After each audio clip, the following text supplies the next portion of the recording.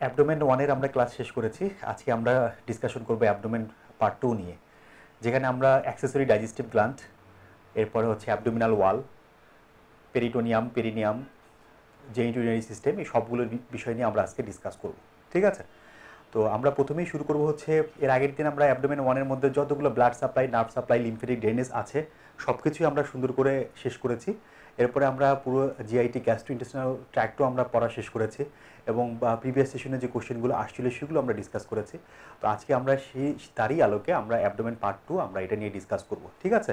তো আজকে আমাদের অ্যাবডোমেন পার্ট 2 এর প্রথম যে টপিকসটা, সেই টপিকসটা হচ্ছে accessory digestive gland, that means liver, gall bladder, pancreas, স্প্লিন, suprarenal gland, এই সব কিছু আমরা ডিসকাস করব। তাহলে লেটস গো, আমরা শুরু করে দিই আমাদের আজকের ফার্স্ট টপিকস অ্যাবডোমেন পার্ট 2 এর, সেটা হচ্ছে অ্যাক্সেসরি ডাইজেস্টিভ গ্ল্যান্ড। ঠিক আছে? তাহলে আসেন আপনারা খেয়াল করেন। ঠিক আছে? ফার্স্ট হচ্ছে লিভার, আমরা লিভার নিয়ে ডিসকাস করব। লিভার থেকে আপনি কী কী পড়বেন প্রথমে বলে দিই। ঠিক আছে? লিভার থেকে এফসিপিএস পার্ট 1 এ যে জায়গাগুলো থেকে কোয়েশ্চেন বেশি হয় সেগুলো একটু আপনাদেরকে বলে দিই। সাধারণত লিভার এই চ্যাপ্টারটা থেকে বা এই টপিকসটা থেকে আমাদের যত সিঙ্গেল বেস্ট কোয়েশ্চেন সবচেয়ে বেশি পরিমাণে হয়ে থাকে। ঠিক আছে? তো এখানে আপনি ফার্স্ট সবার আগে পড়বেন 1 নাম্বার হচ্ছে লিগামেন্ট। লিভার থেকে আপনি সবার আগে পড়বেন হচ্ছে লিগামেন্ট। 1 নাম্বার হচ্ছে লিগামেন্ট। ঠিক আছে? ফেলেন পটাপট। 1 নাম্বার হচ্ছে লিগামেন্ট। এরপরে পড়বেন হচ্ছে bear area. 1 number ligament, 2 number হচ্ছে বেয়ার এরিয়া। কথা বুঝতে পারছেন? 3 নাম্বার আপনি পড়বেন হচ্ছে ইনফেরিয়র সারফেসের রিলেশন, ইনফেরিয়র সারফেস।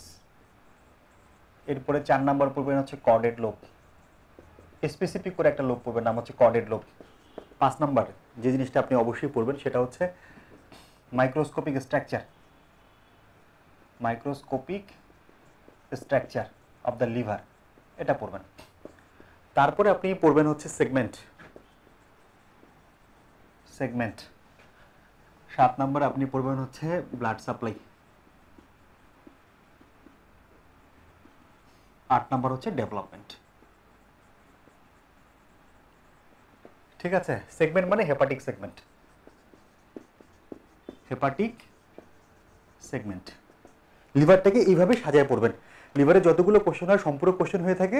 সো লিভারের জিনিসগুলো হচ্ছে আপনি একটু গুছায় পড়বেন, গুছায় পড়তে পারলেই আপনার জন্য অনেক বেনিফিটেড হবে। ঠিক আছে? তাহলে চলেন আমরা প্রথমেই লিভারের পড়াগুলো শুরু করে দিই। আগে লিভারটাকে আমরা ভালো করে দেখি। খেয়াল করেন, এই হচ্ছে লিভার। ঠিক আছে? লিভার ভালো করে খেয়াল করেন। এটা হচ্ছে লিভারের ফেলসিপাম লিগামেন্ট। এটা হচ্ছে ফেলসিপাম লিগামেন্ট। ফেলসিপাম লিগামেন্টের নিচে হচ্ছে লিগামেন্টাম টেরিস হেপাটিস। লিগামেন্টাম টেরিস হেপাটিসটা হচ্ছে ফেলসিপাম লিগামেন্টের একটা কন্টেন্ট। এটা হচ্ছে সুপিরিয়র করোনারি লিগামেন্ট। কথা বুঝতে পারছেন? আচ্ছা, তারপরে আমরা পিছনের দিকে দেখি। এটা হচ্ছে লিগামেন্টাম ভেনোসাম। এটা হচ্ছে লিগামেন্টাম টেরিস হেপাটিস। কথা বুঝতে পারছেন? এটা হচ্ছে রাইট ট্রায়াঙ্গুলার লিগামেন্ট, এদিকে আছে লেফট ট্রায়াঙ্গুলার লিগামেন্ট। এটা হচ্ছে ইনফেরিয়র করোনারি লিগামেন্ট। তাহলে লিভারের যতগুলো লিগামেন্ট আমরা পড়লাম, ঠিক আছে, একটা হচ্ছে ফেলসিপাম লিগামেন্ট, লিগামেন্টাম টেরিস হেপাটিস, লিগামেন্টাম ভেনোসাম। তারপরে হচ্ছে আমরা পড়লাম right and left coronary ligament, right and left হচ্ছে ট্রায়াঙ্গুলার লিগামেন্ট। এরপরে পড়লাম আমরা সুপিরিয়র ইনফেরিয়র করোনারি লিগামেন্ট। এই যে আমরা লিগামেন্টগুলো পড়লাম, কথা বুঝতে পারছেন? এই লিগামেন্টগুলোকে আমরা দুই ভাগে ভাগ করেছি। কয় ভাগে ভাগ করেছি? দুই ভাগে ভাগ করেছি। একটা হচ্ছে ট্রু লিগামেন্ট, একটা হচ্ছে ফলস লিগামেন্ট। লিভারের মধ্যে যতগুলো লিগামেন্ট পড়েছি তার মধ্যে ট্রু লিগামেন্ট আছে দুইটা। কয়টা ট্রু লিগামেন্ট? দুইটা। একটা হচ্ছে লিগামেন্টাম ভেনোসাম, আরেকটা হচ্ছে লিগামেন্টাম টেরিস হেপাটিস। কেন এদেরকে ট্রু লিগামেন্ট বলা হচ্ছে? এই জন্য এদেরকে ট্রু লিগামেন্ট বলা হচ্ছে কারণ এরা ইন্ট্রা ইউটেরাইন লাইফে কোনো একটা অ্যাক্টিভ স্ট্রাকচার ছিল, পরবর্তীতে এটা রেমনেন্ট হয়েছে। তাহলে ট্রু লিগামেন্ট কারা? ট্রু লিগামেন্ট হচ্ছে ইন্ট্রা ইউটেরাইন লাইফে যদি কোনো একটা স্ট্রাকচার ফাংশনিং থাকে, পরবর্তীতে যদি তার ফাংশনটা না থাকে, সেটা যদি একটা রেমনেন্ট হয়, তাহলে সেই স্ট্রাকচারকে আমরা বলবো ট্রু লিগামেন্ট। তাহলে লিভারের যতগুলো লিগামেন্ট আছে, এই লিগামেন্টগুলোর মধ্যে মাত্র ট্রু লিগামেন্ট হচ্ছে দুইটা। একটা হচ্ছে ফেলসিপাম লিগামেন্ট, একটা হচ্ছে লিগামেন্টাম ভেনোসাম, আর একটা হচ্ছে লিগামেন্টাম টেরিস হেপাটিস। লিগামেন্টাম ভেনোসামটা হচ্ছে ডাক্টাস ভেনোসাসের রেমনেন্ট, আর লিগামেন্টাম টেরিস হেপাটিস হচ্ছে লেফট আম্বিলিক্যাল ভেইনের রেমনেন্ট। কথা বুঝতে পারছেন? আর বাকিগুলো কি লিগামেন্ট হবে? বাকিগুলো হচ্ছে ফলস লিগামেন্ট। ফলস লিগামেন্ট মানেই হচ্ছে এগুলো হচ্ছে পেরিটোনিয়ামের ফোল্ড। তাহলে লিভারের মধ্যে ফলস লিগামেন্ট বা পেরিটোনিয়াম ফোল্ড কি কি আছে? 1 নাম্বার হলো ফেলসিপাম লিগামেন্ট, 2 নাম্বার হচ্ছে coronary ligament, whether it is superior or inferior coronary ligament, আরেকটা হচ্ছে triangular ligament, whether it is right and left triangular ligament. কথা বুঝতে পারছেন? ক্লিয়ার? তাহলে আমাদের 1 নাম্বার পড়া হয়ে গেল, that means ligament of the liver হয়ে গেল। কথা বুঝতে পারছেন? এভাবে একটা সিঙ্গেল বেসড কোশ্চেন পরীক্ষাতে চলে আসতে পারে, অথবা এমসিকিউ দিয়ে কোশ্চেন পরীক্ষাতে চলে আসতে পারে, অথবা পুরো একটা সম্পূর্ণ কোশ্চেন হলে যে কোনো একটা কোশ্চেনের একটা অপশন থাকতে পারে লিগামেন্টের। ক্লিয়ার? দেন আসেন আবার খেয়াল করেন, ঠিক আছে, বেয়ার এরিয়া, লিভারের মধ্যে বেয়ার এরিয়া কি কি পাওয়া যায়? বেয়ার এরিয়াগুলো দেখেন, এটা হচ্ছে দি বেয়ার এরিয়া, এই যে আপনি এরিয়াটা দেখছেন এটা হচ্ছে দি বেয়ার এরিয়া, দি বেয়ার এরিয়া, এটা হচ্ছে দি বেয়ার এরিয়া। এরপরে হচ্ছে ইনফেরিয়র ভেনা কাভা, এটা হচ্ছে একটা বেয়ার এরিয়া। এরপরে হচ্ছে এরপরে হলো এই যে দেখতে পাচ্ছেন গল ব্লাডার, এটা হলো একটা বেয়ার এরিয়া। লিগামেন্টাম ভেলোসাম, এটা একটা বেয়ার এরিয়া। লিগামেন্টাম টেরিস হেপাটিস, এই জায়গাটা একটা বেয়ার এরিয়া। এরপরে পোর্টা হেপাটিস, এই যে পোর্টা হেপাটিস, এটা হচ্ছে একটা বেয়ার এরিয়া। তাহলে লিভারের মধ্যে আমি বেয়ার এরিয়া কি পাচ্ছি? একটা হচ্ছে দি বেয়ার এরিয়া, এরপরে ইনফেরিয়র ভেনা কাভা, এরপরে গল ব্লাডারের ফোসা, এরপরে পোর্টা হেপাটিস, লিগামেন্টাম ভেলোসাম, লিগামেন্টাম টেরিস হেপাটিস, এগুলো হচ্ছে বেয়ার এরিয়া। এর মধ্যে দি বেয়ার এরিয়া যেটাকে বলছি, এটা হচ্ছে দি বেয়ার এরিয়া। এইটার ইম্পর্টেন্সটা কি? এই দি বেয়ার এরিয়ার ইম্পর্টেন্সটা হচ্ছে এখানে পোটোসিস্টেমিক অ্যানাস্টোমোসিস হয়ে থাকে। এটা একটা পোটোসিস্টেমিক, এখানে একটা পোটোসিস্টেমিক অ্যানাস্টোমোসিস হয়ে থাকে। কথা বুঝতে পারছেন? তাহলে আমাদের দি bear area, that means bear এরিয়াগুলো আমাদের শেষ হয়ে গেল। এখন যদি পরীক্ষাতে কোশ্চেন করে যে বেয়ার এরিয়া, দি বেয়ার এরিয়ার বাউন্ডারি কি, আপনি অনায়াসে বলতে পারবেন যে দি বেয়ার এরিয়ার boundary, it is right side, it is bounded by right side, it is bounded by কি? Right side it is bounded by হচ্ছে triangle, right triangular ligament. Superiorly it is bounded by superior border or হচ্ছে superior coronary ligament. নিচের দিকে it is bounded by হচ্ছে inferior coronary ligament. Left side it is bounded by inferior vena cava বা fossa of the inferior vena cava. কথা বুঝতে পারছেন? তাহলে এটা হচ্ছে দি বেয়ার এরিয়ার বাউন্ডারি। কথা বুঝে গেছে? আর দি বেয়ার এরিয়ার ইম্পর্টেন্সটা কি? দি বেয়ার এরিয়ার ইম্পর্টেন্সটা হচ্ছে যে এখানে পোটোসিস্টেমিক অ্যানাস্টোমোসিস হয়ে থাকে। It is the site of পোটোসিস্টেমিক পোর্টোক্যাভাল anastomosis. Clear? এই যে পোর্টোক্যাভাল অ্যানাস্টোমোসিস লিভারের মধ্যে হয় কিনা, এটা দিয়ে একটা এমসিকিউর কোশ্চেন চলে আসতে পারে। ক্লিয়ার? তাহলে আমাদের এটা পয়েন্টও চলে গেল। এখন আসেন ইনফেরিয়র সারফেস। দেখেন লিভারে ইনফেরিয়র সারফেস, এই যে অ্যাপেন্ডিক্স ফাইব্রোসা থেকে শুরু করে একদম হচ্ছে আমাদের হচ্ছে রাইট ট্রায়াঙ্গুলার লিগামেন্ট পর্যন্ত, এই পর্যন্ত হচ্ছে পুরোটা ইনফেরিয়র সারফেস। এখানে 10টা স্ট্রাকচার ইমপ্রেশন থাকে। কয়টা স্ট্রাকচার? টোটাল 10টা স্ট্রাকচার এখানে ইমপ্রেশনে থাকে। কি কি? এদিকে দেখেন, প্রথমে হচ্ছে gastric impression, this one is gastric impression. তারপরে হচ্ছে টিউবার ওমেন্টালি, এরপর হচ্ছে লিগামেন্টাম টেরিস হেপাটিস, তারপরে হচ্ছে এটা হচ্ছে কোয়াড রেড লোব, এটা হচ্ছে কোয়াড রেড লোব। এরপর হচ্ছে gall bladder, ফোসা and gall bladder, তারপরে হচ্ছে ডিওডোনাল ইমপ্রেশন, এরপরে কোলিক ইমপ্রেশন, উপরে হচ্ছে রেনাল ইমপ্রেশন। এইরকম 10টা স্ট্রাকচার এই ইনফেরিয়র সারফেসে রিলেটেড থাকে। 10টা স্ট্রাকচার রিলেটেড থাকে। কথা বুঝতে পারছেন? কেন এই ইনফেরিয়র সারফেসে 10টা স্ট্রাকচারে আপনাকে নামগুলো বললাম? যে 10টা স্ট্রাকচারে আপনাকে নামগুলো বলেছে তার মধ্যে আপনাদেরকে বলেছি ডিওডোনাল ইমপ্রেশনের কথা বলেছি, রেনাল ইমপ্রেশনের কথা বলেছি, তারপরে হচ্ছে কোলিক ইমপ্রেশনের কথা বলেছি, গ্যাস্ট্রিক ইমপ্রেশনের কথা বলেছি। কথা বুঝতে পারছেন? যদি কখনো এই 10টা স্ট্রাকচারে কোনো একটা স্ট্রাকচার আপনার পরীক্ষায় কোশ্চেন দিয়ে থাকে তাহলে লিভারের সাথে তাদের রিলেশনগুলো কি এটা কোরিলেট করে একটা পরীক্ষায় কোশ্চেন আসতে পারে। মনে রাখবেন এফসিপিএস পরীক্ষা মানেই হচ্ছে ডেফিনেটলি যে পড়াটা আপনি পড়বেন সেটাকে কোরিলেট করা। যত কোরিলেট করতে পারবেন এফসিপিএস তত সফলভাবে শেষ করতে পারবেন। পার্ট 1। কথা বুঝতে পারছেন? তাহলে আমাদের ইনফেরিয়র সারফেসের যে স্ট্রাকচারগুলো সেটাও আমাদের শেষ হয়ে গেল। ঠিক আছে? এখন আসেন খুব ভালো করে খেয়াল করেন। দেখেন এখন লিভারটাকে আমরা ভাগ করব। কিভাবে ভাগ করি? দেখেন এই হচ্ছে লিগামেন্টাম ভেনোসাম, এই হচ্ছে লিগামেন্টাম টেরিস হেপাটিস। পিছনের দিকে লিগামেন্টাম ভেনোসাম, লিগামেন্টাম টেরিস হেপাটিস। আর সামনের দিকে যদি থাকে ফেলসিফর্ম লিগামেন্ট, এই বরাবর যদি আমি লিভারটাকে দুই ভাগে ভাগ করে থাকি তাহলে অ্যানাটমিক্যাল রাইট লোব আর অ্যানাটমিক্যাল লেফট লোব পেয়ে যাব। কথা বুঝতে পারছেন? তাহলে লিভারকে যদি আমি অ্যানাটমিক্যালি ভাগ করতে চাই তাহলে সামনে ফেলসিফর্ম লিগামেন্ট নিতে হবে আর পিছনে নিতে হবে লিগামেন্টাম ভেনোসাম এন্ড লিগামেন্টাম টেরিস হেপাটিস। এইভাবে যদি আমি এই বরাবর যদি আমি ভাগ করি তাহলে anatomical right lobe and anatomical left lobe আমি পেয়ে যাব। কথা বুঝতে পারছেন? আচ্ছা, তাহলে ভালো করে খেয়াল করেন আরেকবার। তাহলে এটা হচ্ছে অ্যানাটমিক্যাল রাইট লোব আর অ্যানাটমিক্যাল লেফট লোব। কথা বুঝে গেছে? আবার এদিকে দেখেন এই inferior vena CAVA and gall bladder ফোসা, এই বরাবর যদি আমি লিভারটাকে দুই ভাগে ভাগ করে থাকি তাহলে আমি physiological right lobe and physiological left lobe পাবো। কথা বুঝতে পারছেন? তাহলে anatomical right lobe R anatomical left lobe and physiological right lobe and physiological left lobe কিভাবে ভাগ করতে পারি সেটা তো আমরা বুঝতে পারছি, তাই না? ওকে, এটা পড়ানোর আপনার মূল উদ্দেশ্য হচ্ছে, খেয়াল করেন, এটার নাম হচ্ছে chordate lobe, C for chordate, এটা হচ্ছে কর্ডেট লোব। এটা হচ্ছে পোর্টা হেপাটিসের নিচে এটা হচ্ছে কোয়াড রেড লোব, তাহলে এটা যদি বুঝে থাকেন তাহলে আমাকে আপনি বুদ্ধি করে বলেন দেখি, যদি এটা বুঝে থাকেন যে এটা হচ্ছে কর্ডেট লোব, এটা হচ্ছে কোয়াড্রেট লোব, ঠিক আছে, তাহলে আমাকে আপনাকে বলতে হবে, ঠিক আছে, যে এই কর্ডেট লোব আর কোয়াড্রেট লোব এই দুইটা লোবই লিভারের অ্যানাটমিক্যালি লিভারের কোন লোবের অন্তর্গত? আপনি বলবেন যে নিশ্চয়ই ভাইয়া এটা হচ্ছে যেহেতু লিগামেন্টাম ভেনাসটামের ডান দিকে আছে, তাহলে অবশ্যই এটা রাইট লোবের অন্তর্গত। তাহলে anatomically corded lobe and quadrate lobe লিভারের রাইট লোবের অন্তর্গত। কথা বুঝে গেছে? এখন যদি কোশ্চেনটা আপনাকে করা হয় যে ফিজিওলজিক্যালি এই দুইটা লোব লিভারের কোন লোবের অন্তর্গত হবে, আপনি বলবেন ভাইয়া ফিজিওলজিক্যালি ইনফেরিয়র ভেনা কাভার বামে আছে, তো ডেফিনেটলি এই কর্ডেড লোব আর কোয়াড্রেট লোব ফিজিওলজিক্যালি লিভারের লেফট লোবের। ক্লিয়ার? কথা বুঝতে পারছেন? আবার বলি, প্রথমে আমি লিভারটাকে দুই ভাগে ভাগ করেছি অ্যানাটমিক্যালি, এরপরে আমি লিভারটাকে দুই ভাগে ভাগ করেছি ফিজিওলজিক্যালি। কিভাবে ভাগ করেছি এটা বুঝতে পেরেছেন। তারপরে আমি যেটা বলেছি সেটা হচ্ছে এই corded lobe and quadrate lobe, এই যে দুইটা লোব আছে, এই দুইটা লোবকে আমরা অ্যানাটমিক্যালি কোন লোবের অন্তর্গত বলবো আর ফিজিওলজিক্যালি কোন লোবের অন্তর্গত বলবো। পরীক্ষায় এইভাবে একটা কোশ্চেন চলে আসতে পারে। কথা বুঝতে পারছেন? এমসিকিউর একটা অপশন পরীক্ষায় আসতে পারে। ক্লিয়ার? আচ্ছা, এখন দেখেন এই যে ছবির মাধ্যমে আমি কি কর্ডেড লোবের বাউন্ডারি বলতে পারবো না? ডেফিনেটলি বাউন্ডারি বলতে পারবো। কিরকম? আমি বলতে পারবো যে এই কর্ডেড লোবের ডান দিকে থাকে ইনফেরিয়র ভেনা কাভা, বাম দিকে থাকে লিগামেন্টাম ভেনোসাম, নিচের দিকে থাকে পোর্টা হেপাটিস, আর উপরের দিকে কি থাকে? উপরের দিকে থাকে সুপিরিয়র বর্ডার। Very simple. আবার আমি এই ছবি থেকে বলতে পারি কিনা, এই যে কোয়াড্রেট লোবটা আছে, কোয়াড্রেট লোব, এই কোয়াড্রেট লোবের ডান দিকে থাকে হচ্ছে গল ব্লাডার, বাম দিকে থাকে লিগামেন্টাম টেরিস হেপাটিস, উপরের দিকে থাকে পোর্টা হেপাটিস, আর নিচের দিকে থাকে ইনফেরিয়র বর্ডার। বলতে পারি কিনা? ডেফিনেটলি বলতে পারি। কথা বুঝে গেছে? তাহলে আমি এই আপনার হচ্ছে কি বলে এটাকে, আমি এই ছবির মাধ্যমে এটাও আমি আপনাদেরকে ডিসকাস করতে পারি। কথা বুঝে গেছে? তাহলে ছবি দেখবেন, যত ছবি দেখবেন তত আপনি ভালো মনে রাখতে পারবেন। রিমেম্বার, কর্ডেড লোব নিয়ে যতগুলো কথা বলছি এগুলো মাথায় রেখে একটু পরে আমরা কর্ডেড লোব নিয়ে অনেক ডিসকাশন করব। ঠিক আছে? এরপর আসি next, microscopic organisation of the liver. Next টপিকসটা আমরা পড়বো। কর্ডেড লোবটা আমরা একটু বাকি রাখছি, কর্ডেড লোবের অনেক পড়া আছে, আমরা একটু পরে ওগুলোতে চলে আসবো। আমরা মাইক্রোস্কোপিক অর্গানাইজেশনে চলে যাই। মাইক্রোস্কোপিক অর্গানাইজেশনে চলে যাই।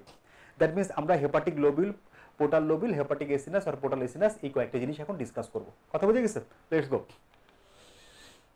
Hepatic lobule. আচ্ছা, পোর্টা হেপাটিসে কি থাকে বলতে পারেন? পোর্টা হেপাটিসে থাকে হচ্ছে পোর্টাল ট্রাইড। পোর্টাল ট্রাইড মানে কি? পোর্টাল ভেইন, হেপাটিক আর্টারি আর বাইল ডাক্ট, এই তিনটা মিলে কি হয়? এই তিনটা মিলে হয় হচ্ছে পোর্টাল ট্রাইড। আর পোর্টাল ট্রাইড যখন গ্লিসান্স ক্যাপসুল দিয়ে, লিভারের কাভারিং নাম হচ্ছে গ্লিসান্স ক্যাপসুল, পোর্টাল ট্রাইড যখন গ্লিসান্স ক্যাপসুল দিয়ে কভার করা থাকে, তখন তার নাম হয় পোর্টাল ক্যানেল, কথা বুঝে গেছে? তাহলে দেখেন হেপাটিক লোবিউল, এটা কেন বলছি একটু পরে আপনি বুঝতে পারবেন। হেপাটিক লোবিউল একটা হচ্ছে একটা হেক্সাগোনাল স্ট্রাকচার। হেপাটিক লোবিউল কি? হেপাটিক লোবিউল হচ্ছে একটা হেক্সাগোনাল স্ট্রাকচার। এই হেক্সাগোনাল স্ট্রাকচারের 6 কর্নারে থাকবে 6টা পোর্টাল ট্রাইড। 6 কর্নারে কি থাকবে? 6 কর্নারে থাকবে 6টা পোর্টাল ট্রাইড। কথা বুঝে গেছে? 6 কর্নারে থাকবে হচ্ছে 6টা পোর্টাল ট্রাইড। দেখেন, এই একটা পোর্টাল ট্রাইড, এই একটা পোর্টাল ট্রাইড, এই একটা দুইটা তিনটা 6টা, টোটাল কয়টা পোর্টাল ট্রাইড পেয়েছি? 6টা পোর্টাল ট্রাইড পেয়েছি। টোটাল কয়টা পোর্টাল ট্রাইড? 6টা পোর্টাল ট্রাইড। ঠিক আছে? তাহলে হেপাটিক গ্লোবিউল একটা হেক্সাগোনাল স্ট্রাকচার, যার 6 কর্নারে থাকবে 6টা পোর্টাল ট্রাইড, পোর্টাল ট্রাইড মানে কি? Portal vein, hepatic artery and bile duct. Clear? কথা বুঝে গেছে? আর মাঝখানে থাকবে হচ্ছে একটা সেন্ট্রাল ভেইন, ঠিক আছে?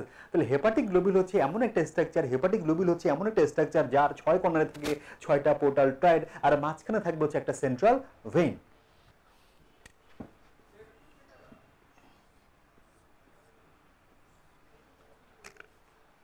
ঠিক আছে? 6 কর্নারে থাকবে 6টা পোর্টাল ট্রাইড, 1টা 2টা 3টা 4টা 5টা 6টা। এই 6 কর্নারে কি থাকবে? 6টা portal tried. This is portal tried. 6 কর্নারে থাকবে 6টা পোর্টাল ট্রাইড, আর মাঝখানে থাকবে কি? Central vein. তাহলে যে হেক্সাগোনাল স্ট্রাকচার ফর্মেশন হবে তাকেই আমরা বলছি হেপাটিক লোবিউল। কথা বুঝে গেছে? যেহেতু এটা সেন্ট্রাল ভেইন, একটা ভেনাস ইউনিটকে সেন্টার করে এই স্ট্রাকচারটা ফর্মেশন হয়েছে, তাই এই হেপাটিক লোবিউলের অপর নাম ইন্ডিপেন্ডেন্ট ভেনাস ইউনিট। তাই এর অপর নাম কি? Independent venous unit. কেন এটাকে ইন্ডিপেন্ডেন্ট ভেনাস ইউনিট বলছে? কারণ এটা সেন্ট্রাল ভেইন আর ভেনাস ইউনিটকে সেন্টার করে এটা ফর্মেশন হয়েছে, তাই এর অপর নাম হচ্ছে ইন্ডিপেন্ডেন্ট ভেনাস ইউনিট। এটাকে structural unit of the liver বলা হয়। ক্লিয়ার? কথা বুঝতে পারছেন? ওকে, আসেন দেন আমরা চলে যাব হচ্ছে এরপরে। তাহলে হেপাটিক লোবিউল চলে গেল, পোর্টাল লোবিউল। খেয়াল করেন পোর্টাল লোবিলটা বুঝতে হলে আপনাকে তিনটা হেপাটিক লোবিল নিতে হবে। কয়টা হেপাটিক লোবিল? তিনটা হেপাটিক লোবিল নিতে হবে। এই একটা হেপাটিক লোবিল, এই একটা হেপাটিক লোবিল, এই একটা হেপাটিক লোবিল, তিনটা হেপাটিক লোবিল। তিনটা হেপাটিক লোবিলের সেন্ট্রাল ভেনকে যদি আমি যুক্ত করে দেই, তিনটা হেপাটিক লোবিলের সেন্ট্রাল ভেনকে যদি আমি যুক্ত করে দেই, তাহলে একটি ত্রিভুজ হবে। এই ত্রিভুজের মধ্যবিন্দু আর মাঝখানে যদি একটা পোর্টাল ট্রাইড থাকে, তাহলে এই যে ত্রিভুজাকৃতির যে স্ট্রাকচার, এটা কি আমরা বলতেছি হচ্ছে পোর্টাল লোবিউল। কিরকম খেয়াল করেন।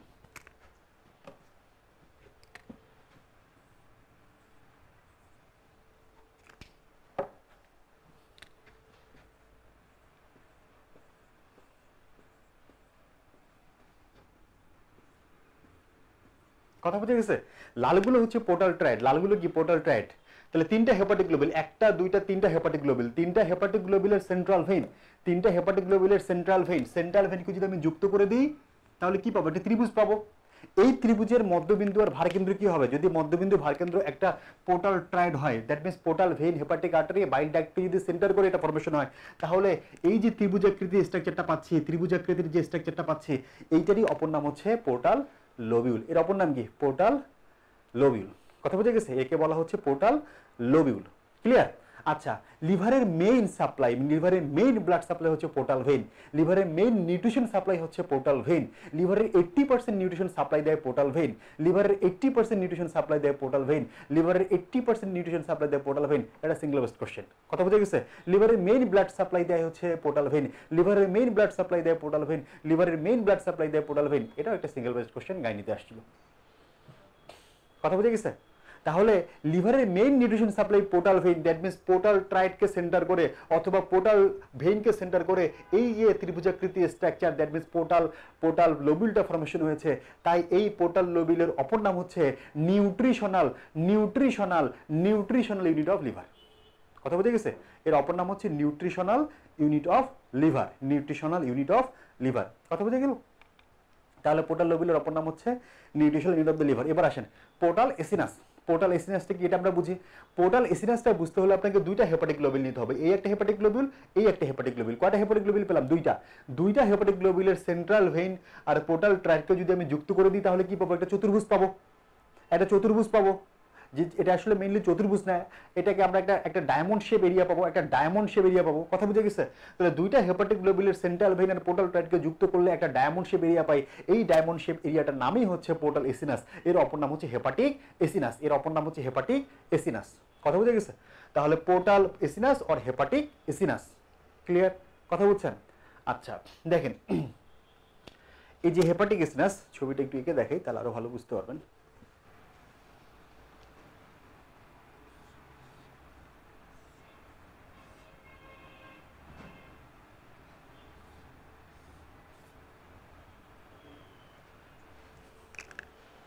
ওকে, দুইটা হেপাটিক গ্লোবিলের সেন্ট্রাল ভেইন, ঠিক আছে?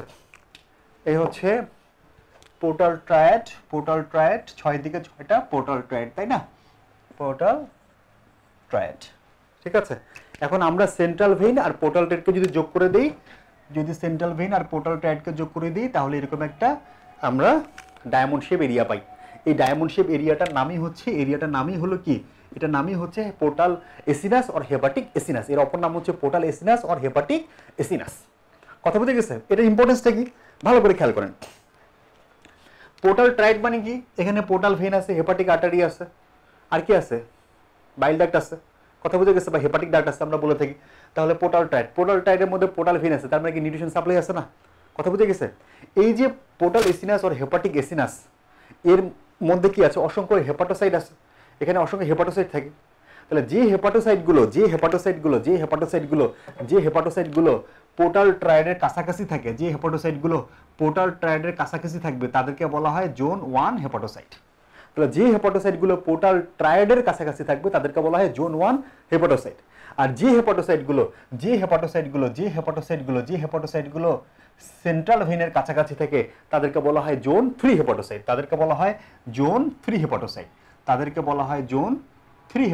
তাহলে এগুলো হচ্ছে জোন 3 হেপাটোসাইট। কথা বুঝে গেছে? তাদেরকে বলা হয় জোন 3 হেপাটোসাইট। আর জোন 1 হেপাটোসাইট আর জোন 3 হেপাটোসাইটের মাঝখানে যে হেপাটোসাইটগুলো থাকে, তাদেরকে বলা হয় জোন 2 হেপাটোসাইট। কথা বুঝে গেছে? তাহলে জোন 1 হেপাটোসাইট কারা? যারা পোর্টাল ট্রায়াডের কাছাকাছি থাকবে। জোন 3 হেপাটোসাইট কারা? যারা সেন্ট্রাল ভেইনের কাছাকাছি থাকবে। আর জোন 2 হেপাটোসাইট কারা? যারা জোন 1 এবং জোন 3 এর মাঝখানে থাকবে। কথা বুঝে গেছে? ওকে, এখন আসেন একটা একটা করে বলি। Zone 1 hepatocyte, zone 1 hepatocyte, zone 1 hepatocyte যেগুলো আছে, এই জোন 1 হেপাটোসাইট পোর্টাল ট্রায়াডের কাছাকাছি আছে, দ্যাট মিন্স পোর্টাল ভেইনের কাছাকাছি আছে, দ্যাট মিন্স তারা বেশি বেশি নিউট্রিশন পাচ্ছে, দ্যাট মিন্স তারা যত বেশি নিউট্রিশন পাবে তত বেশি তাদের জেনেসিস হবে। কথা বুঝে গেছে? তাহলে জোন 1 হেপাটোসাইটগুলোর পোর্টাল ট্রায়াডের কাছাকাছি থাকার মানে তারা বেশি বেশি নিউট্রিশন হবে, বেশি বেশি তারা খাবে, যত বেশি খাবে তত বেশি তারা মোটা তাজা হবে, দ্যাট মিন্স তত বেশি জেনেসিস হবে। তাহলে জোন 1 হেপাটোসাইটগুলোর কাজ হচ্ছে বেশি বেশি অ্যানাবলিক অ্যাক্টিভিটি করা, বেশি বেশি অ্যানাবলিক অ্যাক্টিভিটি করা। তাহলে এক নাম্বার হচ্ছে এরা এখানে বেশি বেশি অ্যানাবলিক অ্যাক্টিভিটি হবে, বেশি বেশি অ্যানাবলিক অ্যাক্টিভিটি হবে, বেশি বেশি অ্যানাবলিক অ্যাক্টিভিটি হবে। কথা বুঝে গেছে? তারপর আসেন zone 3 hepatocyte, zone 3 hepatocyte, zone 3 যে হেপাটোসাইটগুলো আছে এগুলো সেন্ট্রাল ভেইনের কাছাকাছি আছে, এগুলো সেন্ট্রাল ভেইনের কাছাকাছি আছে। পোর্টাল ভেইন লিভারের সাইনোসয়েডে গিয়ে ব্রেকিং ডাউন হয়, এরপরে সাইনোসয়েড থেকে আলটিমেটলি সেন্ট্রাল ভেইন হয়, সেন্ট্রাল ভেইন থেকে হেপাটিক ভেইন পাওয়া যায়। সেন্ট্রাল ভেইনে নিউট্রিশন সাপ্লাই খুবই কম থাকে, খুবই কম থাকে। তাহলে জোন 3 হেপাটোসাইটগুলো নিউট্রিশন সাপ্লাই খুবই কম, সেন্ট্রাল ভেইন থেকে খুব অল্প পরিমাণে নিউট্রিশন পাচ্ছে। তাহলে তারা কি হবে? নিজেদের মধ্যে যে শক্তি আছে সেটাই তারা লাইসেন্স করবে। তাহলে জোন 3 হেপাটোসাইটগুলো বেশি বেশি লাইসেন্স হবে, দ্যাট মিন্স বেশি বেশি তাদের ক্যাটাবলিক অ্যাক্টিভিটি হবে, বেশি বেশি তাদের ক্যাটাবলিক অ্যাক্টিভিটি হবে, বেশি বেশি তাদের ক্যাটাবলিক অ্যাক্টিভিটি হবে। ক্লিয়ার? কথা বুঝতে পারছেন? বেশি বেশি তাদের ক্যাটাবলিক অ্যাক্টিভিটি হবে। তাহলে পোর্টাল এসিনাস আর হেপাটিক এসিনাস এমন একটা স্ট্রাকচার, যে স্ট্রাকচারের মাধ্যমে আমরা জানতে পারছি লিভারের কোন জায়গাটাতে বেশি বেশি অ্যানাবলিক অ্যাক্টিভিটি হয়, কোন জায়গাতে বেশি বেশি ক্যাটাবলিক অ্যাক্টিভিটি হয়, কোন জায়গাতে একসাথে দুইটাই হয়ে থাকে, এটা আমরা জানতে পারছি। যেমন জোন 2 তে অ্যানাবলিক অ্যাক্টিভিটিও হয়, ক্যাটাবলিক অ্যাক্টিভিটিও হয়। তাহলে যেহেতু মেটাবলিক অ্যাক্টিভিটিগুলো কিভাবে লিভারের মধ্যে হচ্ছে এই পোর্টাল এসিনাস আর হেপাটিক এসিনাসের মাধ্যমে আমরা জানতে পাচ্ছি। তাই পোর্টাল এসিনাস আর হেপাটিক এসিনাসের অপর নাম metabolic unit of liver, metabolic unit of liver, metabolic unit of liver. কথা বুঝে গেছে? ওকে, বুঝতে পারছেন? আচ্ছা, যদি বুঝে থাকেন তাহলে দেখেন দেখি এটা বুঝেন কিনা। ওকে, দেখেন পোর্টাল ট্রায়াডের মধ্যে কি আছে? Portal vein. এই পোর্টাল ভেইন আলটিমেটলি কি হবে? সেন্ট্রাল ভেইনে চলে যাবে, পোর্টাল ভেইনগুলো সাইনোসয়েডে যাবে, সেখান থেকে সেন্ট্রাল ভেইন। তাহলে লিভারের সার্কুলেশনগুলো কি পোর্টাল ট্র্যাক্ট থেকে আলটিমেটলি এই সেন্ট্রাল ভেইনের দিকে চলে যায়। তাহলে আমি বলতে পারি কিনা লিভারের ব্লাড সাপ্লাই হয় জোন 1 থেকে জোন 3 দিকে, তাই কিনা বলেন? লিভারের ব্লাড সাপ্লাই কোথায় হয়? জোন 1 থেকে জোন 3 দিকে হয়। এই যে জোন 1 থেকে জোন 3 দিকে হয় ব্লাড সাপ্লাই গুলো। কথা বুঝে গেছে? আচ্ছা, তাহলে ব্লাড সাপ্লাই কোন দিকে হবে? এটা হচ্ছে ব্লাড সাপ্লাই, 2 নম্বর হচ্ছে ব্লাড সাপ্লাই। লিভারের ব্লাড সাপ্লাই কোন দিক থেকে কোন দিকে হয়? জোন 1 থেকে জোন 3 দিকে হয়ে থাকে। কথা বুঝছেন? আচ্ছা, জোন 1 থেকে জোন 3 মানে কি? এর অপর নাম হচ্ছে সেন্ট্রিপেটাল, কেন্দ্রের দিকে। কথা বুঝে গেছে? আচ্ছা, তারপর আসেন এই যে সেন্ট্রাল ভেইনের কাছাকাছি আলটিমেটলি পোর্টাল ট্র্যাক্টের মধ্যে কি থাকে? পোর্টাল ট্র্যাক্টের মধ্যে ডাক্ট থাকে। ডাক্ট মানে কি? এটা হেপাটিক ডাক্ট। এই হেপাটিক ডাক্টগুলো একসাথে যুক্ত হয়ে তৈরি করা হচ্ছে কমন হেপাটিক ডাক্ট। এটা কমন হেপাটিক ডাক্ট আবার সিস্টিক ডাক্টের সাথে যুক্ত হয়ে তৈরি করে কমন বাইল ডাক্ট। তাহলে ডাক্টগুলো আলটিমেটলি লিভারের বাইরে চলে আসে, তাই না? তাহলে লিভারের সমস্ত জায়গা থেকে যে বাইল ফর্মেশন হচ্ছে এই সমস্ত বাইলগুলো আলটিমেটলি কোথায় দিকে যাচ্ছে? পোর্টাল ট্রায়াডের দিকে যাচ্ছে না? তাহলে আমরা বলতে পারি 2 নাম্বার লিভারের বাইল ফ্লো হয় জোন 3 থেকে জোন 1 এর দিকে। জোন 3 থেকে জোন 1 এর দিকে হওয়া মানে কি? কেন্দ্রের বাইরের দিকে হওয়া, কেন্দ্র থেকে দূরে চলে যাওয়া, দ্যাট মিন্স সেন্ট্রিফিউগাল। কথা বুঝে গেছে? সেন্ট্রিফিউগাল।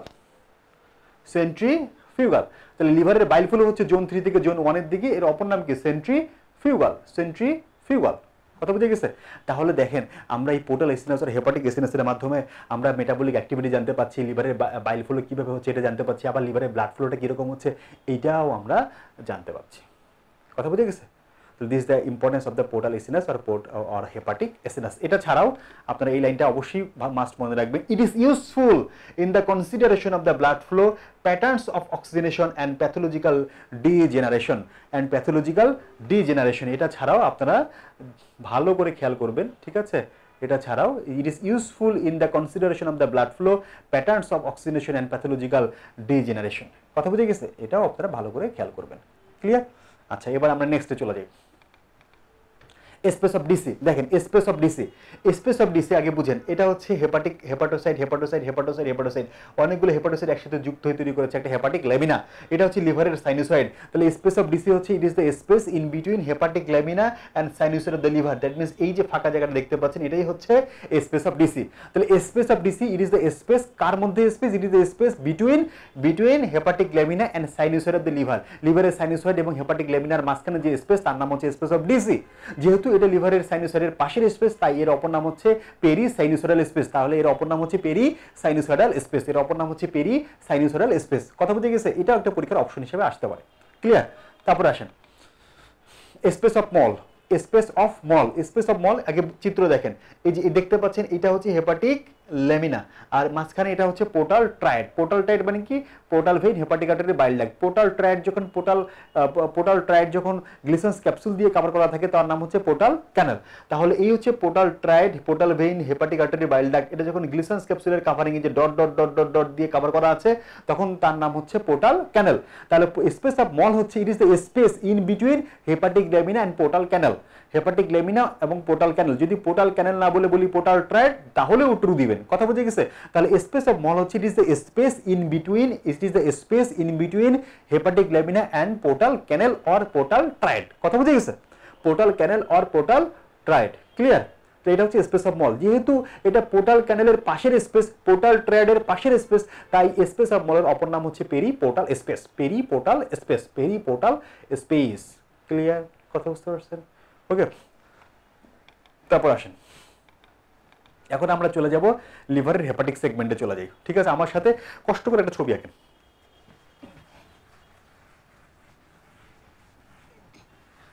প্রতি বছর সার্জারিতে এই লিভারের সেগমেন্ট, হেপাটিক সেগমেন্ট থেকে পরীক্ষাতে কোশ্চেন মাস্ট হয়। ঠিক আছে? খুব ভালো করে খেয়াল করেন, যতগুলো কোশ্চেন যেভাবে আসুক না করেন আপনি অ্যান্সার করতে পারবেন। ক্লিয়ার? আসেন আমরা একটা ছবি আঁকি, ভালো করে ছবিটা আঁকেন।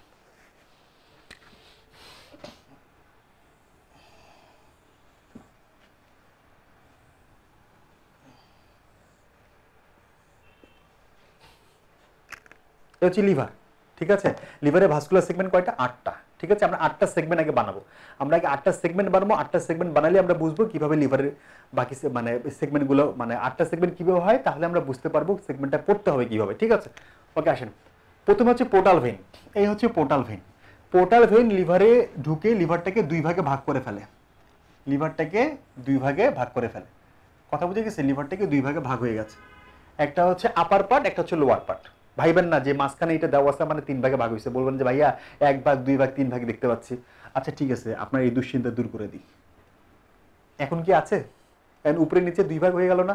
তাহলে পোর্টাল ভেইন একটা হচ্ছে রাইট পোর্টাল, একটা হচ্ছে left portal vein. লিভারটাকে superior inferior 2 ভাগে ভাগ করেছে। কথা বুঝতে পারছেন? এবার 3টা হেপাটিক ভেইন। কয়টা হেপাটিক ভেইন? 3টা hepatic vein. লিভারকে middle hepatic vein, তারপর হচ্ছে লেফট হেপাটিক ভেইন, এরপরে হচ্ছে রাইট হেপাটিক ভেইন। কথা বুঝে গেছে? 3টা হেপাটিক ভেইন। এই right hepatic, middle hepatic, left hepatic vein লিভারকে 4 ভাগে ভাগ করছে। দেখেন, এই হচ্ছে 1, এই হচ্ছে 2, এই হচ্ছে 3, এই হচ্ছে 4। কথা বুঝে গেছে? তাহলে রাইট, লেফট এন্ড হচ্ছে মিডিল হেপাটিক ভেইন, 3টা হেপাটিক ভেইন লিভারটাকে 4 ভাগে ভাগ করেছে। ভার্টিক্যালি কয় ভাগে ভাগ করছে? 4টা কলাম করছে, 4 ভাগে ভাগ করছে। তাহলে আগে সুপিরিয়র ইনফিরিয়র কয় ভাগে ছিল? 2টা। এখন কয় ভাগ হয়েছে? 4টা। তাহলে টোটাল কয়টা সেগমেন্ট পেলাম? কয়টা ভাগ পেলাম? 8টা। 1 2 3 4 5 6 7 8। কথা বুঝে গেছে? এটা হচ্ছে মিডিল হেপাটিক ভেইন, এটা হচ্ছে মিডিল, এটা হচ্ছে লেফট, এটা হচ্ছে রাইট হেপাটিক ভেইন। তাহলে লিভারে কয়টা ভাগ পেলাম? 8টা ভাগ পেলাম। এই 8টা ভাগ করাটাই হচ্ছে মোস্ট ইম্পর্টেন্ট। তাহলে আমরা বলতে পারি লিভারের সেগমেন্ট কয়টা? 8টা। ভাস্কুলার সেগমেন্ট কয়টা? 8টা। লিভারকে কেটে কেটে 36 টুকরা করে যদি এই 36 ভাগের 1 ভাগও যদি একটা হিউম্যান বডিতে থাকতে পারে তাহলে একটা মানুষ বেঁচে থাকতে পারবে। কথা বুঝতে পারছেন? এখন আপনার লিভার সিরোসিস হয়েছে, লিভারে কার্সিনোমা হয়েছে, কিন্তু পুরো লিভারটাতে আপনার স্প্রেড করে নাই, লিভারের এক টুকরো একটা সেগমেন্ট বা দুইটা সেগমেন্ট ঠিক আছে, তাই বলে কি আপনি পুরো লিভার ফেলাই দিবেন আর বলবেন আপনি মরে গেছেন? কখনোই না। লিভারকে 36 টুকরা করে যদি 36 ভাগের এক ভাগও যদি হিউম্যান বডিতে থাকে তাহলে একটা মানুষ সার্ভাইভ করতে পারবে। এর উপর বেস করে এখন কতটুকু কার্সিনোমা কোন একটা সেগমেন্টকে স্প্রেড করেছে, কোন একটা সেগমেন্টকে ধরেছে, তার উপর বেস করে আমরা লিভারটা রিসেকশন করি, লিভারকে আমরা কেটে ফালাই দিই। তাই বলে আমরা পুরোটাই ফেলে দিই না। লিভারের রিজেনারেশন পাওয়ার, হেপাটোসাইটের রিজেনারেশন পাওয়ার অনেক বেশি, এটা খুব র্যাপিডলি গ্রোথ করে। কথা বুঝতে পারছেন? এই জন্য আমাদের দেশে এখন অলরেডি আপনার হচ্ছে লিভার ট্রান্সপ্লান্টেশনও শুরু হয়েছে। এই যে আমাদের ইব্রাহিম কার্ডিয়াক দ্যাট মিনস বার্ডাসের আন্ডারে বেশ কয়েকটা, একটা কি দুইটা অলরেডি আপনার হচ্ছে লিভার ট্রান্সপ্লান্টেশন অলরেডি হয়ে গেছে। কথা বুঝতে পারছেন? এখন আসেন এই যে সেগমেন্টগুলো বান্নাখন সেগমেন্টগুলো নাম্বারিং করি। দেখেন একদম মিডিল হেপাটিক ভেন থেকে বাম দিকে, মিডিল হেপাটিক ভেন থেকে বাম দিকে উপর থেকে, ঠিক আছে, ক্লকওয়াইজ আসবে, ঘড়ির কাঁটার দিকে ঘুরবে, ঠিক আছে, ঘুরে ঘুরে আপনি মার্কিং করবেন 1 নাম্বার 2 3 4 5 6 7 8। কথা বুঝে গেছে? কয়টা সেগমেন্ট পেলাম? 8টা সেগমেন্ট। ক্লিয়ার? আবার বলি, মিডিল হেপাটিক ভেইনের লেফট থেকে, লেফট অ্যান্ড সুপিরিয়র উপর থেকে ক্লকওয়াইজ ঘুরবেন 1 number 2 number 3 number 4 number 5 number 6 number 7 number 8 number. কয়টা সেগমেন্ট পেলাম? 8টা সেগমেন্ট। লিভারের সেগমেন্ট কয়টা? 8টা। কথা বুঝে গেছে? কয়টা সেগমেন্ট? 8টা সেগমেন্ট। কয়টা সেগমেন্ট? 8টা সেগমেন্ট। ক্লিয়ার? এখন লিখেন, এই যে 1 নাম্বার যে সেগমেন্টটা আছে, এই 1 নাম্বার সেগমেন্টের অপর নাম হচ্ছে কর্ডেট লোব। 1 নাম্বার সেগমেন্টের অপর নাম কি? Chordate lobe. 1 নাম্বার সেগমেন্টের অপর নাম কি? Chordate lobe. 4 নাম্বার সেগমেন্টের অপর নাম হচ্ছে কোয়াড্রেট লোব। 4 নাম্বার সেগমেন্টের অপর নাম হচ্ছে কোয়াড্রেট লোব। 4 নাম্বার সেগমেন্টের অপর নাম হচ্ছে কোয়াড্রেট লোব। ঠিক আছে? এখন নোট করেন সুন্দর করে, headline then chordate lobe, headline then chordate lobe, headline then chordate lobe, C chordate lobe. ঠিক আছে? হেডলাইন দিবেন chordate lobe, that means 1 number segment. ঠিক আছে? হেডলাইন দিয়েছেন, সুন্দর করে লিখেন, আমার সাথে নোট করেন কর্ডেট লোব। ঠিক আছে? 1 নাম্বার হচ্ছে সেগমেন্ট 1, 2 নাম্বার হচ্ছে বাউন্ডারি, কর্ডেট লোবের বাউন্ডারি মনে আছে?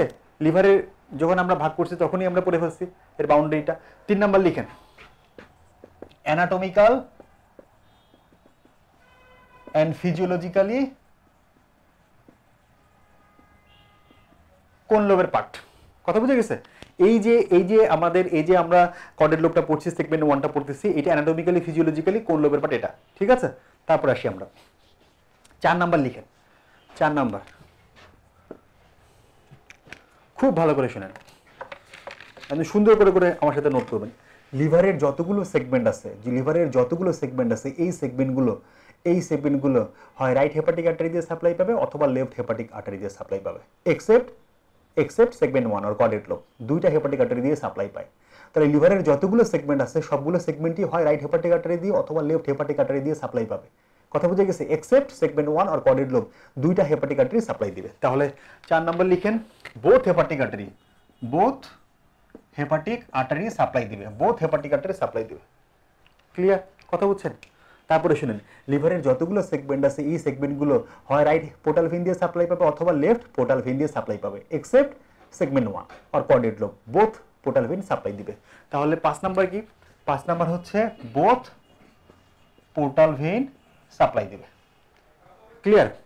তারপরে শুনেন, লিভারের যতগুলো সেগমেন্ট আছে এই সেগমেন্টগুলো থেকে যে বাইল ফর্মেশন হবে, এই বাইলগুলো হয় রাইট হেপাটিক ডাক্টে অথবা লেফট হেপাটিক ডাক্টে ড্রেন করবে, except segment 1 or chordate lobe, both hepatic ডাক্টে drain করবে, বোথ হেপাটিক ডাক্টে। তাহলে বাইল কি করবে? 6 নাম্বার, বাইল বোথ হেপাটিক ডাক্টে ড্রেন করবে, বাইল বোথ হেপাটিক ডাক্টে ড্রেন করবে। ক্লিয়ার?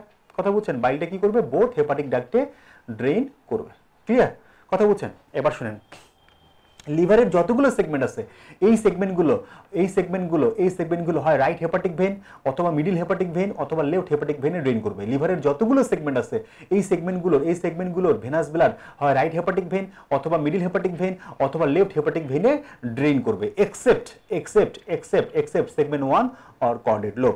সেগমেন্ট 1 এবং কর্ডেট লোবের ভেনাস ব্লাড, সেগমেন্ট 1 और কর্ডেট লোবের ভেনাস ব্লাড 7 নাম্বার লিখবেন। 7 number segment 1 or corded লোবের venous blood সরাসরি ড্রেন করে ইনফিরিয়র ভেনা কাভায়। তাহলে ভেনাস ব্লাড কোথায় ড্রেন করবে? Inferior vena কাভায়। এই যে যতগুলো কথা বললাম এগুলো প্রত্যেকটাই হচ্ছে এফসিপিএস এর সিঙ্গেল বেস্ট কোশ্চেন, সার্জারিতে আসছে। কথা বুঝে গেছে? তাহলে আবার বলি, লিভারের এই হচ্ছে 8টা সেগমেন্ট, তার মধ্যে 1 নম্বর সেগমেন্টের অপর নাম হচ্ছে কর্ডেড লোব। আমরা কর্ডেড লোব নিয়ে বলছি। কর্ডেড লোব এটা রিপ্রেজেন্ট করে সেগমেন্ট 1, এটা বাউন্ডারি আমরা পড়ে ফেলেছি। অ্যানাটমিক্যালি এটা রাইট লোবের অন্তর্গত, ফিজিওলজিক্যালি এটা লেফট লোবের অন্তর্গত, এটা আমরা পড়েছি। তারপরে আমরা বলেছি যে লিভারের যতগুলো সেগমেন্ট আছে এই সেগমেন্টগুলো হয় রাইট হেপাটিক অথবা লেফট হেপাটিক অথবা হেপাটিক আর্টারি অথবা রাইট পোর্টাল অথবা লেফট পোর্টাল ভেইন দিয়ে সাপ্লাই পাবে অথবা অথবা অথবা হচ্ছে রাইট হেপাটিক ডাক্ট অথবা লেফট হেপাটিক ডাক্ট দিয়ে বাইল ড্রেন করবে, এক্সেপ্ট সেগমেন্ট 1। সেগমেন্ট 1 এর সাপ্লাই হচ্ছে ডুয়াল, বোথ হেপাটিক আর্টারিকে সাপ্লাই দিবে, বোথ পোর্টাল ভেইন এখানে ড্রেন করবে এবং হচ্ছে বোথ হেপাটিক ডাক্টে এখানে এসে বাইলটা ড্রেন করবে। কথা বুঝে গেছে? এগুলো প্রত্যেকটা হচ্ছে সিঙ্গেল বেস্ট কোশ্চেন। আমরা আরো বলেছি লিভারের যতগুলো সেগমেন্ট আছে এই সেগমেন্টগুলো ভেনাস ব্লাড হয়তো আপনার হচ্ছে রাইট হেপাটিক ভেন অথবা মিডল হেপাটিক ভেন অথবা লেফট হেপাটিক ভেনে ড্রেন করবে, except segment 1 corded lobe. Corded লোবের venous blood সরাসরি ড্রেন করে হচ্ছে ইনফিরিয়র ভেনা কাভায়। ক্লিয়ার? তার মানে কি? তার মানে হচ্ছে সেগমেন্ট 1 আর কর্ডেড লোবের ভেনাস ড্রেনেজ হচ্ছে মানে কর্ডেড লোবের সাপ্লাইগুলো হচ্ছে ডুয়াল সাপ্লাই, ডাবল সাপ্লাই। আর পরীক্ষা যদি কোশ্চেন করে যে লিভারের কোন সেগমেন্ট এর সাপ্লাইগুলো হচ্ছে ডুয়াল ডাবল সাপ্লাই, তাহলে অ্যান্সার কি? সেগমেন্ট 1 আর কর্ডেড লোব। ক্লিয়ার? কথা বুঝে গেছে? খেয়াল করেন, এখানে খেয়াল করেন, এই হচ্ছে গল ব্লাডার, এই হচ্ছে গল ব্লাডার। দেখেন এটা হচ্ছে গল ব্লাডার। এই যে গল ব্লাডার দেখেন তো সেগমেন্ট 5এও আছে, আবার 4টাকেও যদি নিয়ে আসি তাহলে এটা 4 নাম্বার সেগমেন্ট, 5 নাম্বার সেগমেন্ট, দুইটা সেগমেন্টেই থাকে। তাহলে গল ব্লাডারে যদি কার্সিনোমা হয়, তাহলে এই কার্সিনোমা কোন কোন সেগমেন্টে স্প্রেড করবে? 4 নাম্বার সেগমেন্টও যাবে, 5 নাম্বার সেগমেন্টও যাবে। আপনি বলবেন যে ভাইয়া 4 নাম্বার সেগমেন্ট তো অনেক দূরে। আরে বোকা, এই সেগমেন্টগুলো কি সবসময় এরকম ভাগ ভাগ করে থাকে, দূরে দূরে থাকে? না, এগুলো সবগুলো কাছাকাছিই থাকে, কথা বুঝছেন? 5 নাম্বার সেগমেন্ট, 4 নাম্বার সেগমেন্ট পাশাপাশিই থাকে। তাহলে গল ব্লাডারের ফোসা কোন কোন সেগমেন্ট জুড়ে থাকে? গল ব্লাডারটা থাকবে হচ্ছে 4 নাম্বার সেগমেন্টও থাকবে, এটা 5 নাম্বার সেগমেন্টও থাকবে। তাহলে গল ব্লাডারে যদি কোনো কার্সিনোমা হয় তাহলে এই কার্সিনোমা কোথায় কোথায় স্প্রেড করবে? 4 নাম্বারেও স্প্রেড করবে, 5 নাম্বারেও স্প্রেড করবে। Clear? This is all about hepatic segment. ঠিক আছে? ডেভেলপমেন্ট লাস্ট হচ্ছে আমাদের লিভারের লাস্ট টপিকস হচ্ছে আমাদের ডেভেলপমেন্ট। ঠিক আছে? এখন আসেন আমরা লিভারের ডেভেলপমেন্ট পড়ি। লিভারের ডেভেলপমেন্টের মধ্যে আপনি সবার আগে অ্যাটেনশন দিবেন সেটা হচ্ছে সাইনুসয়েড। লিভারের সাইনুসয়েড দেখেন, প্যারেনকাইমা, লিভারের ডেভেলপমেন্ট হচ্ছে প্যারেনকাইমা ডেভেলপ করে হচ্ছে এই হেপাটিক বার্ড থেকে। ঠিক আছে? তারপরে হচ্ছে সাইনুসয়েডগুলো ডেভেলপ করে breaking down of the আম্বলিকাল and vital elements, এটাই সবচেয়ে বেশি পরিমাণে পরীক্ষাতে আসে। ঠিক আছে? আর ক্যাপসুল, স্টোমা, হেমোপয়েটিক সেল সবগুলো সেপ্টাম ট্রান্সভার্সাম থেকে আসে। কথা বুঝে গেছে? সবগুলোই সেপ্টাম ট্রান্সভার্সাম থেকে আসে। ক্লিয়ার? তাহলে this is all about liver. Clear? তাহলে লিভারের মোটামুটি আমাদের সবগুলো পড়াই শেষ হয়ে গেল। তাহলে আপনাদেরকে 1 মিনিট সময় দিই, 1 মিনিটের মধ্যে লিভারের সবগুলো পড়া আপনারা একটু গুছাই নেন। ঠিক আছে, থ্যাংক ইউ। আমরা লিভার পড়লাম, এখন আমরা গল ব্লাডারে চলে যাই। ঠিক আছে? দেখেন, খেয়াল করেন, this is the gall bladder. খুব ভালো করে খেয়াল করেন, আমরা গল ব্লাডার ছন্দে পড়বো। ঠিক আছে? পুরো ছন্দে আমরা গল ব্লাডার পড়ে ফেলবো। ক্লিয়ার? কিভাবে পড়বো আসেন দেখেন, ভালো করে খেয়াল করেন। এই যে দেখতে পাচ্ছেন এটা কি? এটা হচ্ছে গল ব্লাডার। আপনি কি বলবেন যে ভাইয়া এটা হচ্ছে গল ব্লাডার। এই যে গল ব্লাডার দেখতে পাচ্ছেন, এটা গল ব্লাডারের কোন পার্ট? বলবেন ভাই এটা ফান্ডাস অফ দ্য গল ব্লাডার। তাহলে এটা হচ্ছে একটা ফান্ডাস অফ দ্য গল ব্লাডার। কথা বুঝে গেছে? এটা হচ্ছে ফান্ডাস অফ গল ব্লাডার। ঠিক আছে? ফান্ডাস অফ গল ব্লাডার। এটা দেখানোর উদ্দেশ্যটা হচ্ছে গল ব্লাডারের শুধুমাত্র ফান্ডাস পেরিটোনিয়াম দিয়ে কভার থাকে। তাহলে গল ব্লাডারের শুধুমাত্র ফান্ডাস and some portion of the body of the gall bladder is covered by peritoneum. কথা বুঝে গেছে? এটা হলো 1 নাম্বার। 2 নাম্বার কি? 2 নাম্বার বলি, এই ফান্ডাস নিয়ে কয়েকটা কথা বলে দিই যেগুলো পরীক্ষাতে বেশি আসে। ঠিক আছে? ফান্ডাস অফ দ্য গল ব্লাডার। তাহলে 1 নাম্বার ফান্ডাস নিয়ে কথা হচ্ছে ফান্ডাস is completely covered by peritoneum. যদি আসে ট্রু দিবেন। আবার যদি পরীক্ষাতে আসে গল ব্লাডারের ফান্ডাস and some portion of the body is covered by peritoneum, তাহলে ট্রু দিবেন। কিন্তু পরীক্ষা যদি আসে যে gall bladder is completely covered by peritoneum, তাহলে কি করবেন? তাহলে ফলস দিবেন। ক্লিয়ার? তাহলে ফলস দিবেন। ওকে? তাহলে গল ব্লাডারের ফান্ডাস and some portion of the body of the gall bladder is covered by peritoneum, not whole gall bladder is completely covered by peritoneum. Clear? কথা বুঝতে পারছেন? এবার আসেন, এগুলো 1 নাম্বার। 2 নাম্বার হচ্ছে দেখেন, গল ব্লাডারের এই ফান্ডাসটা লোকেটেড হচ্ছে tip of the right coastal cartilage. Right সাইডে tip of the 9 coastal cartilage বরাবর এই গল ব্লাডারের ফান্ডাসটা থাকে। রাইট সাইডে tip of the 9 coastal cartilage বরাবর গল ব্লাডারের ফান্ডাসটা থাকবে। ক্লিয়ার? এটা হলো 2 নাম্বার। 3 নাম্বারটা কি? 3 নাম্বারটা হচ্ছে কোস্টাল মার্জিন, রাইট সাইডে কোস্টাল মার্জিন, রাইট সাইডে কোস্টাল মার্জিন, রাইট সাইডে কোস্টাল মার্জিন, রাইট সাইডে কোস্টাল মার্জিন, রাইট সাইডে coastal margin, R lateral border of the rectus অ্যাবডোমিনাস muscle and lateral border of the rectus অ্যাবডোমিনাস muscle and lateral border of the rectus অ্যাবডোমিনাস muscle, right সাইডে যেখানে গিয়ে meet করবে সেখানেই গল ব্লাডারের ফান্ডাসটা located হবে। তাহলে গল ব্লাডারের ফান্ডাস is located two lateral border of the rectus অ্যাবডোমিনাস muscle, lateral border of the rectus অ্যাবডোমিনাস muscle and right coastal margin. তাহলে right coastal margin R lateral border of the rectus অ্যাবডোমিনাস muscle যেখানে গিয়ে meet করবে সেখানেই গল ব্লাডারের ফান্ডাসটা located হবে, সেখানেই গল ব্লাডারের ফান্ডাসটা located হবে। Clear? কথা বলছেন? তারপর আসি, আচ্ছা ছবির দিকে তাকায় দেখেন তো, ছবির দিকে দেখেন দেখি যে গল ব্লাডারের ফান্ডাসটা কোন স্ট্রাকচারের উপরে বসে আছে। আপনি বলবেন যে ভাইয়া গল ব্লাডারের ফান্ডাসটা সরাসরি ট্রান্সভার্স ক্লোনের উপরে বসে আছে, তাই না? তাহলে আমরা বলতে পারি কিনা গল ব্লাডারের ফান্ডাস is closely related to transverse clone, gall ব্লাডারের ফান্ডাস is closely related to transverse clone, এটা আমরা বলতে পারি কিনা? ডেফিনেটলি এটা আমরা বলতে পারি। গল ব্লাডারের ফান্ডাস is closely related to transverse clone, কথা বুঝে গেছে? আচ্ছা, এখন গল ব্লাডারের ফান্ডাসে যদি কোনো স্টোন হয়, তাহলে সেই স্টোন কি করবে? গল ব্লাডারের ওয়ালটাকে আলটিমেটলি মানে ঘষে ইরোড করে ফেলবে, ছিদ্র করে এই গল ব্লাডারের ফান্ডাস থেকে স্টোনটা আলটিমেটলি কোথায় চলে আসবে? ট্রান্সভার্স ক্লোনে চলে আসবে। এই ট্রান্সভার্স ক্লোনের ওয়ালটাকে সে ছিদ্র করবে, ওয়ালটাকে ফুটো করে স্টোনটা কোথায় চলে আসবে? ট্রান্সভার্স ক্লোনে চলে আসবে। তাহলে গল স্টোন ছিল গল ব্লাডারের ফান্ডাসের মধ্যে, সেখান থেকে গল ব্লাডারের ফান্ডাসকে সে ফুটা করে ট্রান্সভার্স ক্লোনকে ছিদ্র করে আলটিমেটলি সেই স্টোনটা ট্রান্সভার্স ক্লোনে চলে আসছে। এরপরে ফিকাল ম্যাটার হিসেবে এই স্টোন বাইরে বের হয়ে চলে যাবে। আপনি খুব খুশি যে আমার গল স্টোন হয়েছিল, আলটিমেটলি সেই স্টোনটা এই ফিকাল ম্যাটার হিসেবে ট্রান্সভার্স ক্লোন দিয়ে আলটিমেটলি ফিকাল ম্যাটার হিসেবে বাইরে চলে গেছে। খুব খুশি যে ভাই গল স্টোন নাই, আমার আর কোলিসিস্টেমি করা লাগে নাই, ল্যাপারোস্কোপিক সার্জারি করা লাগে নাই, অনেক বেশি টাকা পয়সা খরচ করতে হয় নাই, অটোমেটিক্যালি সেই স্টোন ফিকাল ম্যাটার হিসেবে বাইরে বের হয়ে চলে গেছে। কি খুশি! কিন্তু সে কি বলছে জানেন? গল স্টোন বলছে চলে যাচ্ছি কিন্তু স্মৃতি রেখে যাচ্ছি। কি স্মৃতি? বলে আমি অলরেডি পারফোরেশন করে দিয়েছি। কি পারফোরেশন? আমি গল ব্লাডার পারফোরেশন করে দিয়েছি, আবার ট্রান্সভার্স ক্লোনকে পারফোরেশন করে দিয়েছি। তাহলে গল স্টোনের একটা সাইড ইফেক্ট কি? পারফোরেশন করে দেওয়া। গল ব্লাডারে পারফোরেশন করে দিবে, বিলিয়ারি পারফোরেশন করে দিবে, আবার কি করবে? আবার সেটা ট্রান্সভার্স ক্লোনের সাথে পারফোরেশন করে দিবে, করে দিয়ে একটা কি তৈরি করবে? একটা ফিস্টুলা তৈরি করে। তাহলে গল স্টোনের সাইড ইফেক্ট কি? একটা ফিস্টুলা তৈরি করা। কথা বুঝে গেছে? এবার আসেন, ফান্ডাস চলে গেল। ফান্ডাসের পরের পার্টটার নাম কি? বডি। তাহলে ফান্ডাসের পরের পার্টটার নাম হচ্ছে বডি। এখন স্টোন বডিতে চলে আসছে, স্টোন যদি বডিতে চলে আসে সেই স্টোনটা করবে কি? এই বডির ওয়ালটাকে সে ফুটা করবে। কথা বুঝছেন? ফুটে করবে এটা কি? আগে বুঝি। এই যে বডির কাছাকাছি কি আছে দেখেন? ডিওডেনাম। তাহলে আমরা বলতে পারি কিনা যে গল ব্লাডারের body is closely related to duodenum. তাহলে এখন স্টোন এই বডিতে চলে আসছে, বডির ওয়ালটাকে সে ফুটো করে সে কি করবে? ডিওডেনামের ওয়ালকে ফুটো করে সেই স্টোন ডিওডেনামের ভিতরে ঢুকে আলটিমেটলি বাইরে বের হইতে থাকবে ফিকাল ম্যাটার হিসেবে। বের যখন হওয়া শুরু করবে তখন সেই ডিওডোজেজুনাল জাংশন, আমার গাটের সবচেয়ে কনস্ট্রিক্টেড পার্ট হচ্ছে ডিওডোজেজুনাল ফ্লেক্সার অর ডিওডোজেজুনাল জাংশন। এই স্টোনটা ডিওডোজেজুনাল জাংশনে গিয়ে আটকে যাবে, ফলে পেশেন্টের ইন্টেস্টাইনাল অবস্ট্রাকশন হবে। তাহলে গল স্টোন দিয়ে একটা ইন্টেস্টাইনাল অবস্ট্রাকশন হচ্ছে। তাহলে গল ব্লাডারের সাইড ইফেক্ট আরেকটা হচ্ছে ইন্টেস্টাইনাল অবস্ট্রাকশন হওয়া। তাহলে গল ব্লাডার এখন পর্যন্ত সাইড ইফেক্ট কি পেয়েছি?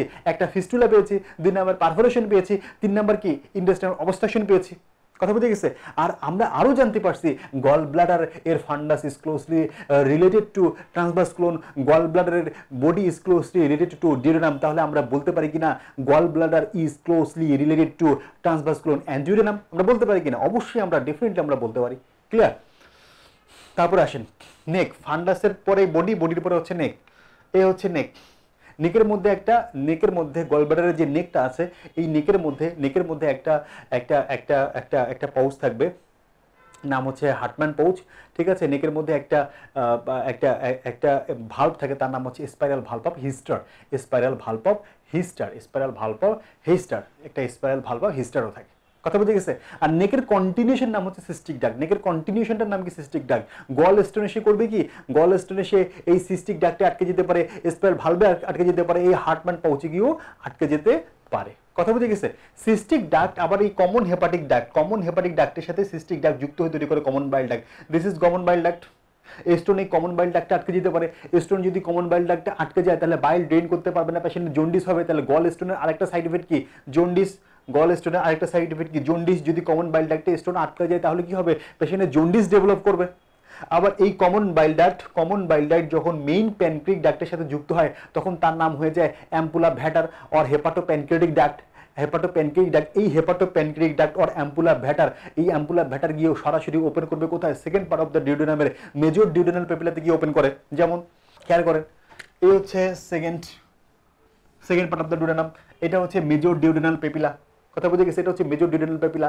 এই কমন বাইল ডাক্ট আর হচ্ছে মেইন প্যানক্রি ডাক্ট মিলে যে হেপাটোপ্যানক্রিয়াটিক ডাক্ট তৈরি হয়েছে বা অ্যাম্পুলা ভ্যাটার তৈরি হয়েছে, সেই অ্যাম্পুলা ভ্যাটার, এই হচ্ছে কমন বাইল ডাক্ট, এই হচ্ছে মেইন প্যানক্রিয়াটিক ডাক্ট। এই দুইটা ডাক্ট মিলে তৈরি করে অ্যাম্পুলা ভ্যাটার। এই অ্যাম্পুলা ভ্যাটার গিয়ে ওপেন করবে কোথায়? মেজর ডিউডেনাল পেপিলাতে ওপেন করে। কথা বুঝতে পারছেন? আর এই যে অ্যাম্পুলা ভ্যাটার দেখতে পাচ্ছেন, এই অ্যাম্পুলা ভ্যাটারের মধ্যে একটা স্ফিংক্টার থাকে, তার নাম স্ফিংক্টার অফ ওডি। এটা হচ্ছে স্ফিংক্টার অফ ওডি, এটা হচ্ছে স্ফিংক্টার অফ ওডি। মেইন প্যানক্রিয়াটিক ডাক্ট কোথা থেকে আসে? মেইন প্যানক্রিয়াটিক ডাক্ট প্যানক্রিয়াস থেকে পাওয়া যায়, প্যানক্রিয়াস থেকে মেইন প্যানক্রিয়াটিক ডাক্ট আসে। কথা বুঝতে পারছেন? তাহলে এটা হচ্ছে অ্যাম্পুলা ভ্যাটার। অ্যাম্পুলা ভ্যাটারের মধ্যে যে স্ফিংক্টার থাকে তার নাম কি? স্ফিংক্টার অফ ওডি। স্টোন করবে কি? স্টোন আস্তে আস্তে আস্তে গিয়ে এই স্ফিংক্টার অফ ওডিতে আটকে যেতে পারে, তাহলে পেশেন্টের জন্ডিস ডেভেলপ করবে। আবার স্ফিংক্টার অফ ওডিতে ধাক্কা খেয়ে এই স্টোনগুলো মেইন প্যানক্রিয়াটিক ডাক্টকে অবস্ট্রাক্ট করে দিবে। ফলে প্যানক্রিয়াস থেকে যে পরিমাণ এনজাইম তৈরি হয়েছে সেই এনজাইমগুলো আলটিমেটলি ড্রেন করতে পারবে না। ফলে প্যানক্রিয়াসের মধ্যে ইনফ্লামেশন হবে, প্যানক্রিয়াটাইটিস হবে। তাহলে এই গল স্টোন যদি গল ব্লাডার থেকে আলটিমেটলি ঘুরে যদি প্যানক্রিয়াটিক ডাক্টকে গিয়ে অবস্ট্রাক্ট করে দিয়ে যে প্যানক্রিয়াটিস করে তার নাম বিলিয়ারি প্যানক্রিয়াটাইটিস। তাহলে গল স্টোনের আরেকটা সাইড ইফেক্ট কি? Biliary pancreatitis. ক্লিয়ার? গল ব্লাডারের পড়া শেষ। This is all about gall bladder. Gall ব্লাডারের blood supply কি? Cystic artery. গল ব্লাডারের ব্লাড সাপ্লাই কি? Cystic artery. কথা বুঝে গেছে? সিস্টিক আর্টারি কার branch? Right hepatic artery branch. তাহলে সিস্টিক আর্টারি কার ব্রাঞ্চ হবে? Right hepatic আর্টারির branch. তাহলে আমরা বলতে পারি gall bladder is supplied by branch of right hepatic artery. এটা একটা কোশ্চেন। ক্লিয়ার?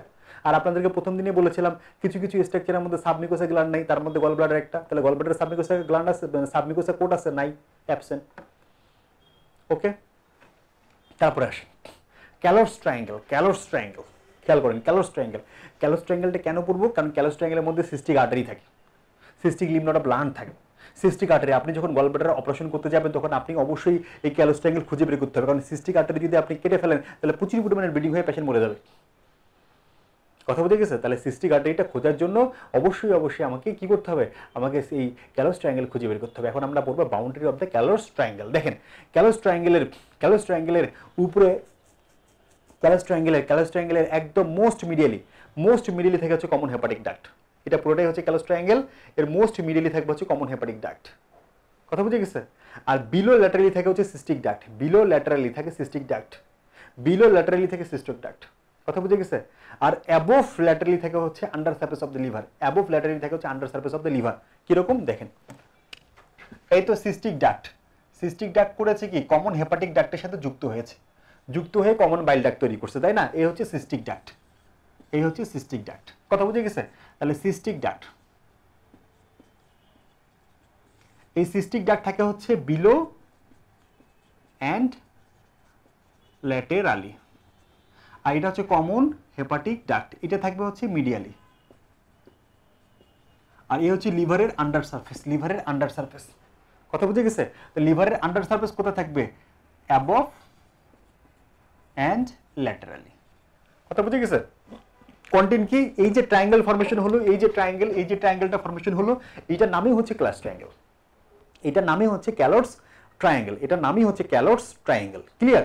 ক্যালোস ট্রায়াঙ্গেলের কন্টেন্ট কি? ক্যালোস ট্রায়াঙ্গেলের কন্টেন্ট হচ্ছে সিস্টিক আর্টারি। আরেকটা কি? Cystic lymph node of learnt. যদি cystic lymph node of learnt. কথা বুঝে গেছে? ওকে, দিস ইজ দ্য ক্যালোস ট্রায়াঙ্গেল। এখন একটা পেশেন্টের যদি আপনার হচ্ছে কোলিসিস্টাইটিস হয়, পেশেন্ট বলে যে বাবা আমার ইপিগ্যাস্ট্রিক রিজনে পেইন হচ্ছে, আবার বলে যে বাবা আমার tip of the right শোল্ডারে pain হচ্ছে, আবার বলে যে বাবা আমার একটু স্ক্যাপুলাতে পেইন হচ্ছে। কথা বুঝে গেছে? তাহলে কোলিসিস্টাইটিসের পেইন কয়টা জায়গায় পাওয়া যায়? 3টা জায়গায় পাওয়া যায়। একটা ইপিগ্যাস্ট্রিক রিজনে পাওয়া যায়, একটা হচ্ছে 1 নাম্বার হচ্ছে ইপিগ্যাস্ট্রিক রিজনে পাওয়া যাবে, 2 number tip of the right শোল্ডারে পাওয়া যাবে, 3 নাম্বার হচ্ছে রাইট স্ক্যাপুলাতে পাওয়া যায়। কিভাবে পাওয়া যায়? কোন নার্ভের মাধ্যমে পাওয়া যায়? 1 নাম্বার হচ্ছে এটা ইপিগ্যাস্ট্রিয়ামে পাওয়া যাবে হচ্ছে ভ্যাগাস নার্ভের মাধ্যমে ইপিগ্যাস্ট্রিয়ামে পাওয়া যায়। 2 নাম্বার হচ্ছে এটা সিম্প্যাথেটিক নার্ভের মাধ্যমে রাইট স্ক্যাপুলাতে চলে যাবে। 3 নাম্বার হচ্ছে এটা ফ্রেনিক নার্ভের মাধ্যমে রাইট শোল্ডারে চলে যাবে। ক্লিয়ার? কথা বুঝে গেছে? তাহলে কয় জায়গার মধ্যে এই পেইনটা পাওয়া যায়, কোলিসিসের পেইন 3 জায়গায় পাওয়া যায়। একটা হচ্ছে epigastric ইজিয়াম due to vagus nerve, 2 নম্বর হচ্ছে এটা tip of the right shoulder due to phrenic nerve, and শোল্ডারে পাওয়া যায় সিম্পাথেটিক ট্রাঙ্গের কারণে, সিম্পাথেটিক নার্ভের কারণে। ক্লিয়ার? কথা বুঝে গেছে? তাহলে this is all about gall bladder. Next আমরা চলে যাই আমাদের পরের টপিকস। আমরা ডিসকাস করব হচ্ছে প্যানক্রিয়াস নিয়ে। আমরা ডিসকাস করবো হচ্ছে প্যানক্রিয়াস নিয়ে। কমন বাইল ডাক্ট নিয়ে বিভিন্ন সময় ডিসকাশন করা হচ্ছে, একটু পরপরই দেখবেন বিভিন্ন জায়গায় কমন বাইল ডাক্ট আমরা ইউজ করে ফেলবো, এর মাধ্যমে পড়ে ফেলবেন। ঠিক আছে? কমন বাইল ডাক্ট একবার পড়বেন, কোরিলেট করবেন কোথায় কোথায় সেটা বলে দিচ্ছি। প্যানক্রিয়াস, এরপর আমরা পড়বো হচ্ছে প্যানক্রিয়াস। ঠিক আছে? খেয়াল করেন, প্যানক্রিয়াস পড়ি আমরা। আগে একটা প্যানক্রিয়াসের ছবি, আগে এই ছবি দেখে দেখে পড়ে ফেলবো। প্যানক্রিয়াস,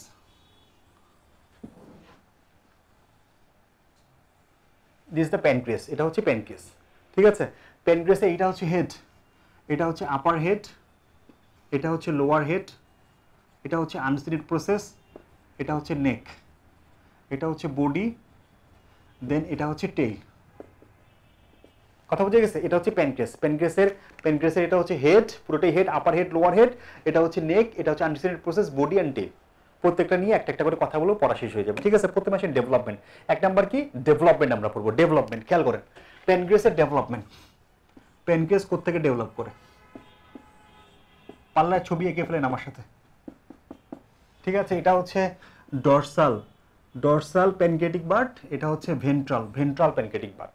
তাহলে প্যানক্রিয়াসের ডেভেলপমেন্ট করতে হয়, pancreas is develop from pancreatic bird. Pancreas is develop from pancreatic bird.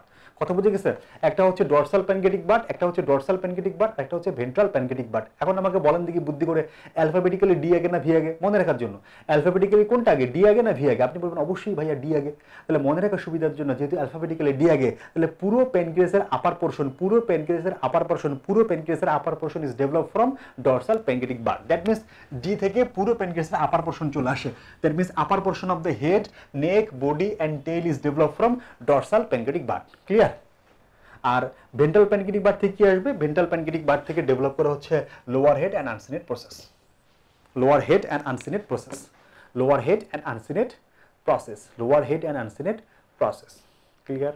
কথা বুঝতে পারছেন? তাহলে ডেভেলপ চলে গেলে এখন আমরা প্রত্যেকটা পার্ট নিয়ে একটু একটু করে কথা বলবো। প্রথমে আসেন হেড নিয়ে কয়েকটা কথা বলি। Head of the pancreas. Head, পরীক্ষাতে হেডের রিলেশন আসে। ঠিক আছে? হেডের মধ্যে কার্সিনোমা সবচেয়ে বেশি হয়। হেড অফ দ্য প্যানক্রিয়াসে কার্সিনোমা সবচেয়ে বেশি হয়। কথা বুঝে গেছে? হেড অফ দ্য প্যানক্রিয়াসে কার্সিনোমা সবচেয়ে বেশি পরিমাণে হয়ে থাকে। ঠিক আছে? আবার এই হেডে যদি হেডের ডেভেলপমেন্টাল অ্যানোমালি হয়, যদি হেডটা যদি একটোপিক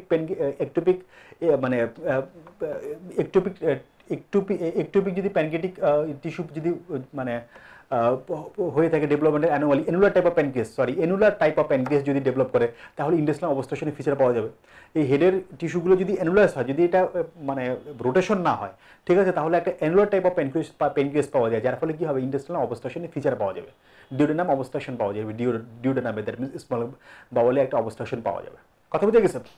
ওকে, এখন আসেন আমরা হেডের রিলেশনটা পড়ি। দেখেন, হেডের ঠিক পিছনেই প্রথমেই থাকবে হচ্ছে ইনফেরিয়র ভেনা কাভা। হেডের ঠিক পিছনে কি থাকবে? Inferior vena CAVA. এই ইনফেরিয়র ভেনা কাভার ঠিক সামনেই থাকে হচ্ছে যে সাদা অংশটুকু দেখতে পাচ্ছেন, তার নাম হচ্ছে কমন বাইল ডাক্ট। তাহলে হেড অফ দ্য প্যানক্রিয়াসের ঠিক পিছনেই প্রথমেই থাকবে হচ্ছে ইনফেরিয়র ভেনা কাভা। তার ঠিক সামনেই থাকবে কি? তার ঠিক সামনেই থাকবে হচ্ছে কমন বাইল ডাক্ট। কমন বাইল ডাক্ট। কথা বুঝে গেছে? তাহলে হেডের ঠিক পিছনেই প্রথমেই থাকবে হচ্ছে ইনফেরিয়র ভেনা কাভা, আর তার ঠিক সামনেই থাকবে হচ্ছে কমন বাইল duct, CBD, inferior vena CAVA. এই দুটো হচ্ছে মোস্ট ইম্পর্টেন্ট রিলেশন। কথা বুঝে গেছে? ওকে, এখন মনে করেন যে আমার সামনে মনে করেন কি বলে ওটাকে, হেড অফ দ্য প্যানক্রিয়াস আছে। এটার নাম কি? Head of the pancreas. আমার সামনে হেড অফ দ্য প্যানক্রিয়াস আছে। কথা বুঝছেন? আমার সামনে একটা ডায়াস্টা থাকতে পারে। ডায়াস্টা যদি একটা হেড অফ দ্য প্যানক্রিয়াস হয়, তাহলে আমার নাম কি? Inferior vena CAVA. কথা বুঝে গেছে? এটা আমার রাইট হাত, এটা হচ্ছে আমার বাম হাত, ডান হাত বাম হাত। কথা বুঝে গেছে? এই ডান হাতটার নাম হচ্ছে রেনাল ভেইন, বাম হাতটার নাম হচ্ছে আরেকটা রেনাল ভেইন। ঠিক আছে? তাহলে আমি বলতে পারি কি না, হেড অফ দ্য প্যানক্রিয়াসের ঠিক পিছনেই থাকে আমি, that means inferior vena CAVA, আর আমার দুই হাত কি? দুইটা রেনাল ভেইন। তাহলে আমি বলতে পারি কি না, হেড অফ দ্য প্যানক্রিয়াসের ঠিক পিছনে ইনফেরিয়র ভেনা কাভা থাকে, তার সাথে থাকে হচ্ছে terminal portion of the both renal vein. তাহলে আমি বলতে পারি ইনফেরিয়র ভেনা কাভা। তাহলে আমি বলতে পারি হেড অফ দ্য প্যানক্রিয়াসের ঠিক পিছনেই থাকবে ইনফেরিয়র ভেনা কাভা, তার ঠিক সামনেই থাকবে হচ্ছে কমন বাইল ডাক্ট, তার ঠিক পাশেই থাকবে হচ্ছে terminal portion of the both renal vein. Clear? কথা বুঝতে পারছেন? This is the relation of head of the pancreas, this is the relation of head of the pancreas. কথা বুঝতে পারছেন? ওকে, তারপর আসি আমরা নেক। নেকের ঠিক পিছনে মোস্ট ইম্পর্টেন্ট একটা স্ট্রাকচার ফর্মেশন হয়, তার নাম হচ্ছে পোর্টাল ভেইন। পোর্টাল ভেইন কোথায় ফর্মেশন হচ্ছে? Behind the neck of the pancreas. Behind the neck of the প্যানক্রিয়াসের ঠিক পিছনে কি তৈরি হচ্ছে? Portal vein. এবার আসেন বডি। বডির মধ্যে বডির আপার বর্ডার, বডির 3টা বর্ডার থাকে। একটা হচ্ছে বডির 3টা বর্ডার থাকে, একটা হচ্ছে সুপিরিয়র বর্ডার, একটা হচ্ছে অ্যান্টেরিয়র বর্ডার, আর একটা হচ্ছে ইনফেরিয়র বর্ডার। এর মধ্যে অ্যান্টেরিয়র বর্ডারের রিলেশনটা সবচেয়ে বেশি পরিমাণে ইম্পর্টেন্ট। কীরকম? এই অ্যান্টেরিয়র বর্ডারে ট্রান্সভার্স মেসোকোলন অ্যাটাচ থাকে। এই অ্যান্টেরিয়র বর্ডারে একটা অ্যাটাচমেন্ট থাকে, তার নাম হচ্ছে ট্রান্সভার্স মেসোকোলন। তার নাম কি? ট্রান্সভার্স মেসোকোলন। তার নাম হচ্ছে ট্রান্সভার্স মেসোকোলন। তার নাম হচ্ছে ট্রান্সভার্স মেসোকোলন। এই দেখেন, এই যে ট্রান্সভার্স মেসোকোলনটা থাকে, ট্রান্সভার্স মেসোকোলন। অ্যান্টেরিয়র বর্ডারে থাকে হচ্ছে ট্রান্সভার্স মেসোকোলন। কথা বুঝে গেছে? আর সুপিরিয়র বর্ডার যেটা আছে, সুপিরিয়র বর্ডার দিয়ে যাবে হচ্ছে স্প্লিনিক আর্টারি। সুপিরিয়র বর্ডার দিয়ে কে যাবে? Splenic artery. সুপিরিয়র বর্ডার দিয়ে কে যাবে? Splenic artery. ক্লিয়ার? কথা বুঝছেন? এবার আসেন টেইল। টেইলটা থাকে হচ্ছে স্প্লিনের হাইলামের ভিতরে। টেইলটা থাকে কোথায়? স্প্লিনের হাইলামের ভিতরে। এখন যদি আপনাকে বলা হয় যদি টেইল যদি স্প্লিনের হাইলামের ভিতরে থাকে, তাহলে একটা রোড ট্রাফিক অ্যাক্সিডেন্ট হওয়ার পরে যদি স্প্লিন ড্যামেজ হয়, স্প্লিন ল্যাসেরেটেড হয়, আপনাকে যদি স্প্লিনেক্টমি করতে বলা হয়, আপনি স্প্লিনেক্টমি করেছেন, করতে গিয়ে কোন স্ট্রাকচার আপনি র্যাপিডলি একদম হচ্ছে আনওয়ান্টেডলি আপনি এটা ইনজুড করবেন? অ্যান্সার কি হবে? যে ভাইয়া টেইল অফ দ্য প্যানক্রিয়াস। তাহলে পরীক্ষায় একটা ইনভেরিয়েবলি কোশ্চেন চলে আসে যে during performing of the splenectomy কোন স্ট্রাকচার ইনজুরি হওয়ার চান্স সবচেয়ে বেশি থাকে? অ্যান্সার কি? অ্যান্সার হচ্ছে tail of the pancreas. Clear? Answer হচ্ছে tail of the pancreas. Tail of the pancreas. Clear? কথা বলছেন? আরেকটা বাকি আছে, সেটা কি? সেটা হচ্ছে আনসিনেট প্রসেস। এই আনসিনেট প্রসেসের ঠিক সামনেই থাকবে হচ্ছে superior মেজেন্ট্রিক vessels. Superior মেজেন্ট্রিক vessels. Superior মেজেন্ট্রিক vessels. Clear? আর প্যানক্রিয়াসের ব্লাড সাপ্লাই আমরা প্রথম লেকচারেই পড়ে ফেলছি। It is supplied by splenic artery, আর্টারিয়া প্যানক্রিয়াটিকা Magna. It is supplied by superior pancreaticoduodenal artery. Branch of superior pancreaticoduodenal artery is the last branch of celiac trunk. ঠিক আছে? তাহলে superior প্যানক্রিয়াটিকোডুওডেনাল আর্টারির last branch of coeliac trunk, অথবা আমরা বলতে পারি superior প্যানক্রিয়াটিকোডুওডেনাল artery the branch of gastroduodenal artery. Clear? আবার আমরা পড়েছি যে it is supplied by inferior প্যানক্রিয়াটিকোডুওডেনাল artery, আর আমরা জানি inferior প্যানক্রিয়াটিকোডুওডেনাল artery is the first branch of superior মেজেন্ট্রিক artery. তাহলে আমরা বলতে পারি কিনা যে pancreas is supplied by splenic artery, branch of splenic artery, it is supplied by branch of gastroduodenal artery, it is supplied by branch of superior মেজেন্ট্রিক artery. Clear? This is all about pancreas. দেন আমরা এখন স্প্লিনে চলে যাই। স্প্লিন, আমাদের পরের topic হচ্ছে স্প্লিন। স্প্লিন আমরা অল্প সময় পড়ে ফেলবো। আসেন স্প্লিনের প্রথমে পড়বেন হচ্ছে লিগামেন্ট। দুইটা ইম্পর্টেন্ট লিগামেন্ট পড়বেন, তার নাম হচ্ছে গ্যাস্ট্রোস্প্লিনিক লিগামেন্ট, আরেকটা হচ্ছে Lino renal ligament. Lino renal ligament অথবা স্প্লিনো রেনাল লিগামেন্ট। লিনো রেনাল লিগামেন্টের অপর নাম কি? স্প্লিনো রেনাল লিগামেন্ট। দেখেন, খেয়াল করেন, ছবির দিকে খেয়াল করেন, এই হচ্ছে স্প্লিন। কথা বুঝে গেছে? স্প্লিন নিয়ে কয়েকটা কথা আগে আপনাদেরকে বলে দিই। স্প্লিন, ঠিক আছে, স্প্লিন যে কোনো রোড ট্রাফিক অ্যাক্সিডেন্ট হোক না কেন, এই রোড ট্রাফিক অ্যাক্সিডেন্টে অ্যাবডোমেনের ভিতরে কোনো একটা সলিড স্ট্রাকচার যদি ইনজুর্ড হয়, তাহলে সবার আগে যে স্ট্রাকচার ইনজুর্ড হবে তার নাম হচ্ছে স্প্লিন।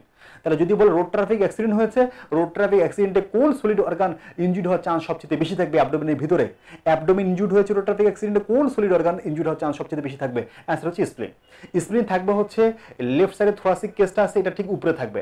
এটা নিচে যখনই নিচে নেমে আসবে তখনই তাকে আমরা বলবো স্প্লিনোমেগালি। কথা বুঝে গেছে? তাহলে স্প্লিন থাকে হচ্ছে লেফট সাইডে থোরাসিক কেজের উপরের দিকে থাকে। যখনই এটা নিচে নেমে আসবে তখনই তাকে আমরা বলবো স্প্লিনোমেগালি। কথা বুঝে গেছে? আবার আরেকটা কোশ্চেন, সেটা হচ্ছে এই যে এখন মনে করেন রোড ট্রাফিক অ্যাক্সিডেন্ট হয়েছে এবং বাম দিকে থোরাসিক কেজের লোয়ার পোর্শনে বাম দিকে থোরাসিক কেজ ইনজুর্ড হয়েছে, কয়েকটা রিবস ব্রোকেন হয়েছে, ভেঙে গেছে, তাহলে কোন স্ট্রাকচার ইনজুর্ড হবে? একদম চোখ বন্ধ করে বলবেন স্প্লিন। কথা বুঝে গেছে? আবার একটা কথা, সেটা হচ্ছে স্প্লিন, এই যে স্প্লিনোমেগালি হচ্ছে, স্প্লিনোমেগালি হওয়ার পরে আমরা কি এই স্প্লিনটা কি একদম হচ্ছে লেফট আইলিয়াক ফোসা বরাবর নিচে নামে? আপনি বলবেন না, আমি তো কখনো পাই নাই। স্প্লিনোমেগালি আমি অনেকবার পালপেশন করেছি, আমি কখনোই স্প্লিনোমেগালি বা স্প্লিনটাকে পালপেশন করে আমি কখনোই হচ্ছে লেফট আইলিয়াক ফোসাতে পাই নাই। এটা অবশ্যই মিডলাইন বরাবর চলে আসছে। কথা বলতে গেছে? তাহলে স্প্লিনোমেগালি হলে এটা নিচের দিকে নামে না, বরং এটা medially towards the right iliac ফোসা বরাবর চলে যায়। কোশ্চেন হচ্ছে কেন স্প্লিন রাইট আইলিয়াক ফোসা বরাবর চলে যাচ্ছে? কেন স্প্লিন মিডিয়ালি যাচ্ছে? কেন স্প্লিন নিচের দিকে ডাউনওয়ার্ডস নামছে না? ডিউ টু একটা লিগামেন্ট, তার নাম হচ্ছে ফ্রেনিকোকোলিক লিগামেন্ট, তার নাম হচ্ছে ফ্রেনিকোকোলিক লিগামেন্ট। এই ফ্রেনিকোকোলিক লিগামেন্টের কারণে, এই ফ্রেনিকোকোলিক লিগামেন্টের কারণে ছবিটা দেখেন, এই হচ্ছে ডায়াফ্রাম, ঠিক আছে, আর এই হচ্ছে ট্রান্সভার্স কোলন, এই হচ্ছে ট্রান্সভার্স কোলন, কথা বুঝে গেছে? আর এর সাথে যুক্ত হয় এই ফ্রেনিকোকোলিক লিগামেন্ট, কথা বুঝে গেছে? এখন ফ্রেনিকোকোলিক লিগামেন্টে থাকার কারণে স্প্লিনোমেগালি যখন হবে তখন এটা টুয়ার্ডস দ্য এই লিগামেন্টের কারণে সেটা ডাউনওয়ার্ডস নিচের দিকে নামবে না, এই লিগামেন্টের কারণে পুরো স্প্লিন যদি মেগালি হয়, স্প্লিন যদি বড় হয়, এটা পুরোটাকে এসে মিডিয়ালি পাঠাই দিবে, মিডিয়ালি পাঠাই দিবে। এই জন্য স্প্লিনোমেগালি হলে স্প্লিনটা towards the right আইলিয়া ফোসা, towards the medially proceed করে। ক্লিয়ার? কথা বুঝতে পারছেন? এটা একটা সিঙ্গেল বেস্ট কোশ্চেন। কেন স্প্লিন ডাউনওয়ার্ডস নিচের দিকে নামে না? Due to ফ্রেনিকোকোলিক ligament, due to ফ্রেনিকোকোলিক ligament. Clear? ওকে, এখন আসেন তারপর আমরা দেখি স্প্লিনের সারফেস, দেখি স্প্লিনের সারফেসের মধ্যে কয়েকটা মার্কিং আছে, একটা হচ্ছে গ্যাস্ট্রিক ইমপ্রেশন আছে, রেনাল ইমপ্রেশন আছে। কোন রেনাল, রাইট অর লেফট? আপনি বলুন ডেফিনেটলি লেফট রেনাল। তারপরে কি এখানে একটা আরেকটা ইমপ্রেশন পাওয়া যায়, সেটা হচ্ছে কোলিক ইমপ্রেশন, স্প্লিনিক ফ্লেক্সার যেটাকে আমরা বলি, দ্যাট মিন্স লেফট কোলিক। ওকে, এখন আসেন স্প্লিনের অপর নাম হচ্ছে, এটা একটা হেমোলিম্ফ অর্গান, এটা একটা হেমোলিম্ফ অর্গান। স্প্লিনের কোশ্চেন হিস্টোলজি থেকেও আসতে পারে, স্প্লিনের কোশ্চেন অ্যানাটমি থেকেও চলে আসতে পারে। স্প্লিনের সাথে আরও কয়েকটা জিনিস পড়বেন, স্প্লিন পড়বেন, লিম্ফ নোড পড়বেন, থাইমাস পড়বেন আর টনসিল পড়বেন, ঠিক আছে? এই চারটা জিনিস একসাথে পড়বেন। যদি টনসিল নাও পড়েন অবশ্যই স্প্লিন পড়বেন, স্প্লিনের সাথে থাইমাস আর হচ্ছে লিম্ফ নোডটা মিলাই পড়বেন, ঠিক আছে? ওকে, লিম্ফয়েড অর্গান একটা পরীক্ষাতে থাকবেই, হয় একটা থাকবে নাহলে দুইটা থাকবে, থোরাক্স থেকে থাইমাস থাকবে অথবা আপনার হচ্ছে অ্যাবডোমেন থেকে স্প্লিন থাকবেই, আর না থাকলে লিম্ফ নোড চলে আসবে, মাঝখানে জায়গা দখল করবে। এই তিনটা স্ট্রাকচারের মধ্যে একটা স্ট্রাকচার কখনো কখনো দুইটা স্ট্রাকচার পরীক্ষা থাকবেই, মাস্ট। ক্লিয়ার? কথা বুঝতে পারছেন? তাহলে স্প্লিন হচ্ছে একটা হেমোলিম্ফ অর্গান, হেমোলিম্ফ, স্প্লিন হচ্ছে একটা হেমোলিম্ফ অর্গান। হেমোলিম্ফ মানে কি? হেমোলিম্ফ মানে হচ্ছে হেমোপাইসিস করা, হেমো মানে হেমোপাইসিস করা। তাহলে স্প্লিনের মেইন কাজটা কি? হেমোপাইসিস করা। স্প্লিনের মেইন কাজটা কি? হেমোপাইসিস করা। হেমোপাইসিস মানে কি? ব্লাড সেল প্রোডাকশন করা। পরবর্তীতে অ্যাডাল্টে এসে এই হেমোপাইসিস না করে স্প্লিনের কাজটা হয়ে দাঁড়ায় সেটা হচ্ছে ব্লাডটাকে সে ফিল্টার করে। তাহলে স্প্লিনের কাজ কি? প্রথম দিকে হেমোপাইসিস করে, পরবর্তীতে সে ফিল্টার করে। তাহলে স্প্লিনের একটা কাজ পেলাম, আরেকটা কাজ কি? আরেকটা কাজ হচ্ছে লিম্ফয়েড, আরেকটা কাজ হচ্ছে লিম্ফয়েড। স্প্লিনের আরেকটা কাজ হচ্ছে লিম্ফ, লিম্ফ মানে ইমিউনিটি দেওয়া। তাহলে স্প্লিন আমাদের বডিতে ইমিউনিটি দিবে। তাহলে স্প্লিনের এক নাম্বার কাজ হচ্ছে ব্লাড সেল প্রোডাকশন করা অথবা ব্লাডটাকে ফিল্টার করা, দুই নাম্বার কাজ হচ্ছে বডিতে ইমিউনিটি দেওয়া। এই যে দুইটা ফাংশনের উপর ফাংশন বলছি, এই দুইটা ফাংশনের উপর বেস করে স্প্লিনটাকে, স্প্লিনের স্ট্রাকচার, স্প্লিনের প্যারেনকাইমাকে আমরা দুই ভাগে ভাগ করি, একটা হচ্ছে হোয়াইট পাল্প আর একটা হচ্ছে রেড পাল্প, একটা হচ্ছে হোয়াইট পাল্প আর একটা হচ্ছে রেড পাল্প। স্প্লিন যে স্ট্রাকচারের মাধ্যমে ব্লাড সেল প্রোডাকশন করে পরবর্তীতে ব্লাডটাকে ফিল্টার করে তাকে বলা হচ্ছে রেড পাল্প, আর যে স্ট্রাকচারের মাধ্যমে স্প্লিন বডিতে ইমিউনিটি প্রদান করে তাকে আমরা বলছি হোয়াইট পাল্প। কথা বুঝে গেছে? এখন আমরা হোয়াইট পাল্প বলবো, আসেন ফলো করেন। দেখেন এটাও এই স্ট্রাকচার হচ্ছে হোয়াইট পাল্প। হোয়াইট পাল্পটা হচ্ছে একটা লিম্ফ্যাটিক শীথ, হোয়াইট পাল্পটা হচ্ছে একটা লিম্ফ্যাটিক শীথ, হোয়াইট পাল্পটা হচ্ছে একটা লিম্ফ্যাটিক শীথ, এই হচ্ছে একটা লিম্ফ্যাটিক শীথ। হোয়াইট পাল্প হচ্ছে একটা লিম্ফ্যাটিক শীথ, এটা হচ্ছে একটা লিম্ফ্যাটিক শীথ। এই লিম্ফ্যাটিক শীথের সেন্ট্রালি থাকবে একটা সেন্ট্রাল আর্টারিওল, এই লিম্ফ্যাটিক শীথের সেন্ট্রালি থাকবে হচ্ছে একটা সেন্ট্রাল আর্টারিওল। এই সেন্ট্রাল আর্টারিওলকে কভার করে dot dot dot dot dot dot dot থাকবে হচ্ছে টি লিম্ফোসাইট, এই টি লিম্ফোসাইটকে কভার করে বড় বড় বড় বড় থাকবে হচ্ছে বি লিম্ফোসাইট, এই বড় বড় বি লিম্ফোসাইটকে কভার করে পাতা পাতা পাতা পাতা পাতা থাকবে অ্যান্টিজেন প্রেজেন্টিং সেল। কথা বুঝে গেছে? তাহলে আবার বলি, এই এই এই এই হোয়াইট পাল্পটা হচ্ছে একটা লিম্ফ্যাটিক শীথ, এই লিম্ফ্যাটিক শীথের সেন্ট্রালি থাকবে একটা সেন্ট্রাল আর্টারিওল, তাকে কভার করে ডট ডট ডট ডট তাকে কভার করে ডট ডট ডট ডট থাকবে টি লিম্ফোসাইট, এই টি লিম্ফোসাইটকে কভার করে থাকবে বড় বড় বড় বড় বি লিম্ফোসাইট, এই বি লিম্ফোসাইটকে কভার করে থাকবে পাতা পাতা পাতা অ্যান্টিজেন প্রেজেন্টিং সেল। তাহলে কি আপনি বলবেন যে ভাইয়া এই হোয়াইট পাল্প মানে লতা পাতা লতা পাতা লতা পাতা? রাইট। তাহলে white pulp, this is white pulp. White pulp পুরো স্প্লিনের 25% কম থাকে, স্প্লিনের টোটাল প্যারেনকাইমার 25% কম থাকে। তাহলে হোয়াইট পাল্প কি? এটা একটা লিম্ফ্যাটিক শীথ, এর সেন্ট্রালে থাকবে সেন্ট্রাল আর্টারিওল, তাকে কভার করে ডট ডট টি লিম্ফোসাইট, তাকে কভার করে বড় বড় বি লিম্ফোসাইট, তাকে কভার করে পাতা পাতা পাতা অ্যান্টিজেন প্রেজেন্টিং সেল। শেষ? ক্লিয়ার? কথা বুঝতে পারছেন? এবার আসেন রেড পাল্প, এবার আসেন রেড পাল্প, এবার আসেন রেড পাল্প। রেড পাল্প হচ্ছে স্প্লিনের প্যারেনকাইমার 75% বেশি থাকে, ঠিক আছে? আর এই রেড পাল্পের মাধ্যমে স্প্লিন করবে কি? ফিল্ট্রেশন করবে। স্প্লিন কি করবে? একটা পরিশুদ্ধ ব্লাড আমাদের শরীরে পাঠিয়ে দিবে। এই red pulp is form by একটা sinus, it is form by একটা সাইনাস দিয়ে সে ফর্মেশন হয়, সাইনাস।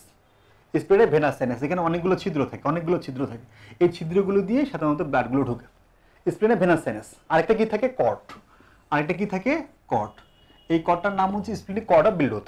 তাহলে স্প্লিনের red pulp is form by একটা হচ্ছে স্প্লিনের ভেনাস সাইনাস, স্প্লিনিক সাইনাস, আরেকটা কি? কর্ড, নাম হচ্ছে কর্ড অফ বিলডুথ। এই সাইনাসের ভিতরে একটা সেল থাকে, তার নাম হচ্ছে স্টেপ সেল।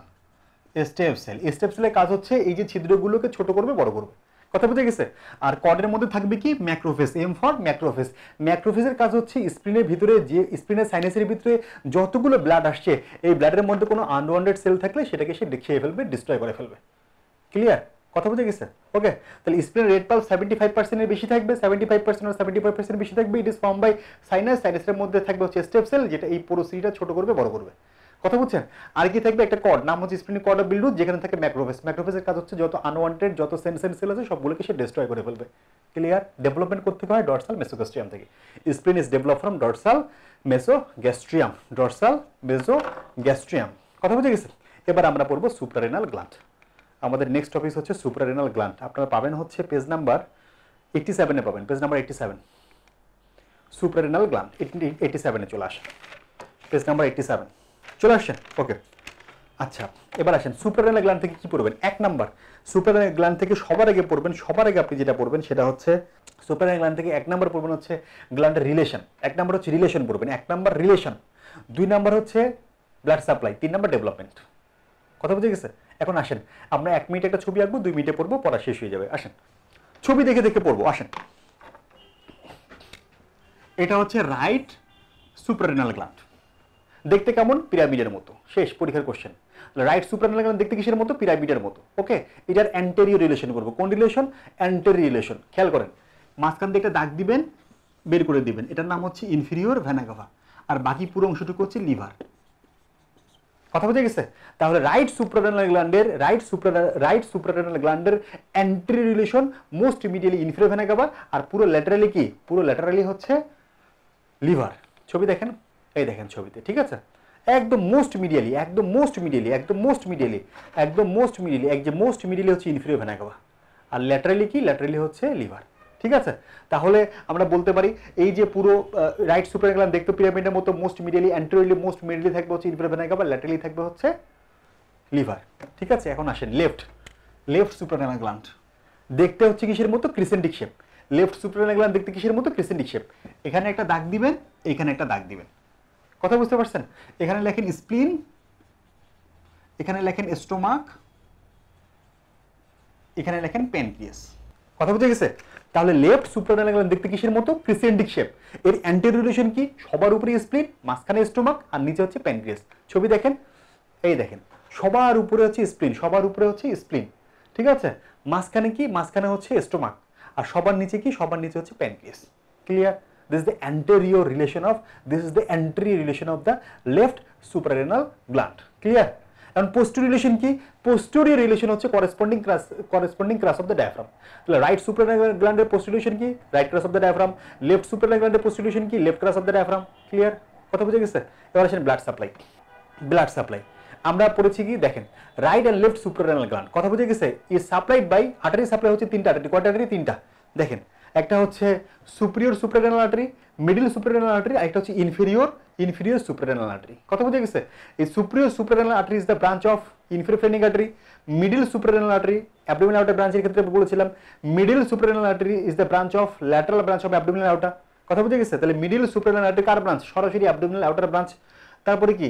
এই inferior suprarenal artery is the branch of renal artery. কথা বুঝে গেছে? তাহলে আমি বলতে পারি কিনা যে suprarenal gland is supplied by superior, middle and inferior suprarenal artery. এটা আমরা বলতে পারি। আবার আমরা এটাও বলতে পারি কিনা যে suprarenal gland is supplied by branch of inferior phrenic artery, it is supplied by branch of aorta, it is a direct branch of aorta, it is supplied by branch of renal artery। বলতে পারি কিনা? কথা বুঝে গেছে? This is the supply of artery, supply of the suprarenal gland.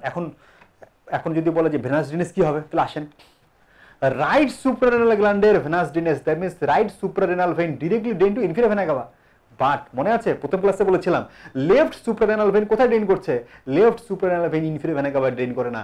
Left suprarenal vein directly drain to left renal vein. এটা ব্যতিক্রম। Clear? কথা বুঝে গেছে? এবার আসেন ডেভেলপমেন্ট। একদম পেজ নাম্বার হচ্ছে 87 এর সবার উপরের দিকে দেখেন, উপরের দিকের একদম নিচের দিকে দেখেন, আউটার কর্টেক্স ইনার মেডুলা। এটা ব্যতিক্রম। Outer cortex inner medulla. কথা বুঝে গেছে? যে সমস্ত অর্গানের কর্টেক্স এর মেডুলা থাকে, তাদের কর্টেক্স গুলো ডেভেলপ করে হচ্ছে মেসোডার্ম থেকে। তাদের কর্টেক্সগুলো ডেভেলপ করে মেসোডার্ম থেকে। কথা বুঝে গেছে? আর যে সমস্ত অর্গানের কর্টেক্স মিডুলা থেকে তাদের কর্টেক্সগুলো ডেভেলপ করে হচ্ছে মেসোডার্ম থেকে, আর মেডুলাগুলো ডেভেলপ করে এন্ডোডার্ম থেকে, মেডুলাগুলো ডেভেলপ করে এন্ডোডার্ম থেকে, মেডুলাগুলো ডেভেলপ করে এন্ডোডার্ম থেকে, except suprarenal গ্ল্যান্ডের medulla. Suprarenal গ্ল্যান্ডের medulla develop করে নিউরাল ক্রেস্ট থেকে। এটা ব্যতিক্রম। কথা বুঝে গেছে? পেজ নাম্বার 87 সবার উপরে দেখেন একদম যে 5 লাইন আছে, 5 নাম্বারের মধ্যে 4 নাম্বারে 5 লাইন নাম্বার পয়েন্টটা দেখেন, outer cortex inner medulla. Suprarenal গ্ল্যান্ডের outer cortex is develop from mesoderm, but it is medulla is developed from neural crest, developed from neural crest. This is the ব্যতিক্রম। ক্লিয়ার? তাহলে this is all about suprarenal gland, this is all about suprarenal gland. Clear? কথা বুঝে গেছে? তাহলে আমরা পরের টপিকে যাওয়ার আগে এখন পর্যন্ত যা পড়ালাম gall bladder, pancreas, স্প্লেন, suprarenal gland, আপনাদেরকে 1 মিনিট সময় দিচ্ছি, একটু ডিসকাস করে নেন, নিজেরাই ডিসকাস করে ফেলেন। ঠিক আছে? একটু পরে আমরা পরের টপিকে চলে আসছি। আমাদের অ্যাক্সেসরি ডাইজেস্টিভ গ্ল্যান্ড শেষ হলো, এখন আমরা পরের টপিকস নিয়ে ডিসকাস করবো, সেটা হচ্ছে পেরিটোনিয়াম। পেরিটোনিয়াম, ঠিক আছে? আসেন আমরা পেরিটোনিয়াম নিয়ে কথাবার্তা বলি। পেরিটোনিয়াম প্রথমে একটা গোলাকার বস্তু ছিল, তারপরে অ্যাবডোমেনে ঢুকে এটা চতুষ্কোণ হয়ে গেছে। বিভিন্ন অর্গান এর মধ্যে লাফায় ঢুকছে, যারা লাফায় ঢুকছে তাদেরকে বলতেছি আমরা ইন্টারপেরিটোনিয়াল অর্গান, আর যারা ওখান থেকে যাদেরকে পেরিটোনিয়াম ধাক্কা দিয়ে একদম পোস্টেরিয়র অ্যাবডোমিনাল ওয়ালের সাথে যুক্ত করে দিয়েছে তাদেরকে আমরা বলতেছি হচ্ছে রেট্রোপেরিটোনিয়াল অর্গান। তাদেরকে আমরা বলছি retroperitoneal organ.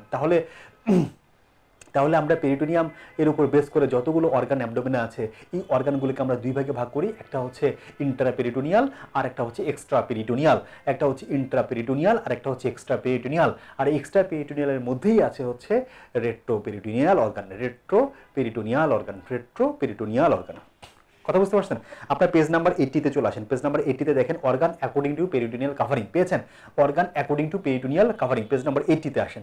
Organ according to peritoneal covering, একটা হচ্ছে ইন্টারপেরিটোনিয়াল আর একটা হচ্ছে এক্সট্রাপেরিটোনিয়াল। এক্সট্রাপেরিটোনিয়ালের মধ্যে কি আছে? এক্সট্রাপেরিটোনিয়ালের মধ্যে আছে রেট্রোপেরিটোনিয়াল, আবার আছে হচ্ছে সাবপেরিটোনিয়াল, পেরিপেরিটোনিয়াল, এই টার্মগুলো ইউজ করা হয়েছে, পেজ নাম্বার 80-তে আছে। কথা বুঝে গেছে? তাহলে ইন্টারপেরিটোনিয়াল অর্গানগুলো আপনি পারবেন। রেট্রোপেরিটোনিয়াল নিয়ে আমি আপনাকে দুইটা কথা বলি। রেট্রোপেরিটোনিয়াল অর্গানগুলো হচ্ছে দুই ভাগে ভাগ করা হয়। রেট্রোপেরিটোনিয়াল অর্গানগুলোকে, একটা হচ্ছে প্রাইমারি রেট্রোপেরিটোনিয়াল অর্গান আর একটা হচ্ছে secondary retroperitoneal organ. Primary retroperitoneal organ হচ্ছে ডেভেলপমেন্টের কোনো পর্যায়ে যদি কোনো অর্গান পেরিটোনিয়াম দিয়ে কভার করা না থাকে তাদেরকে বলছি আমরা primary retroperitoneal organ. Primary retroperitoneal organ কারা? 1 নাম্বার হচ্ছে সুপ্রারেনাল গ্ল্যান্ড, 2 নাম্বার হচ্ছে কিডনি, 3 নাম্বার হচ্ছে ইউরেটার। এই তিনটা হচ্ছে প্রাইমারি রেট্রোপেরিটোনিয়াল অর্গান। তাহলে প্রাইমারি রেট্রোপেরিটোনিয়াল অর্গান কারা? যারা ইন্ট্রাইউটেরাইন লাইফে কখনোই পেরিটোনিয়ামের কোনো ফোল্ড দিয়ে, কোনো লিগামেন্ট দিয়ে, কোনো ওমেন্টাম দিয়ে, কোনো মেজেন্টারি দিয়ে কাভারিং করা ছিল না, কাভারিং করা ছিল না। কথা বুঝে গেছে? কোনো অবস্থায় কাভারিং করা ছিল না, তাদেরকে বলতেছি আমরা প্রাইমারি রেট্রোপেরিটোনিয়াল অর্গান। আর সেকেন্ডারি রেট্রোপেরিটোনিয়াল অর্গান কারা? সেকেন্ডারি রেট্রোপেরিটোনিয়াল অর্গান হচ্ছে ডেভেলপমেন্টের কোনো এক পর্যায়ে তারা পেরিটোনিয়ামের দিয়ে কভার করা ছিল, পরবর্তীতে এই পেরিটোনিয়াম কাভারিংটা ডিসঅ্যাপিয়ার করেছে, তাদেরকে আমরা বলছি সেকেন্ডারি রেট্রোপেরিটোনিয়াল অর্গান। কথা বুঝতে পারছেন? এই যে সমস্ত অর্গানের পেরিটোনিয়াম কাভারিং ছিল এক সময় ইন্ট্রাইউটেরাইন লাইফে, পরবর্তীতে তাদের এই পেরিটোনিয়াম কাভারিংটা ডিসঅ্যাপিয়ার করেছে। এই যে পেরিটোনিয়াম কাভারিংটা ডিসঅ্যাপিয়ার করে এটাকে বলা হয় জাইগোসিস। তাহলে সেকেন্ডারি রেট্রোপেরিটোনিয়াল অর্গানগুলোর জাইগোসিস হয়েছে, তার মানে তাদের পেরিটোনিয়াম কাভারিংটা ডিসঅ্যাপিয়ার করেছে, একে বলা হয় জাইগোসিস। কথা বুঝে গেছে? কি বলা হয়?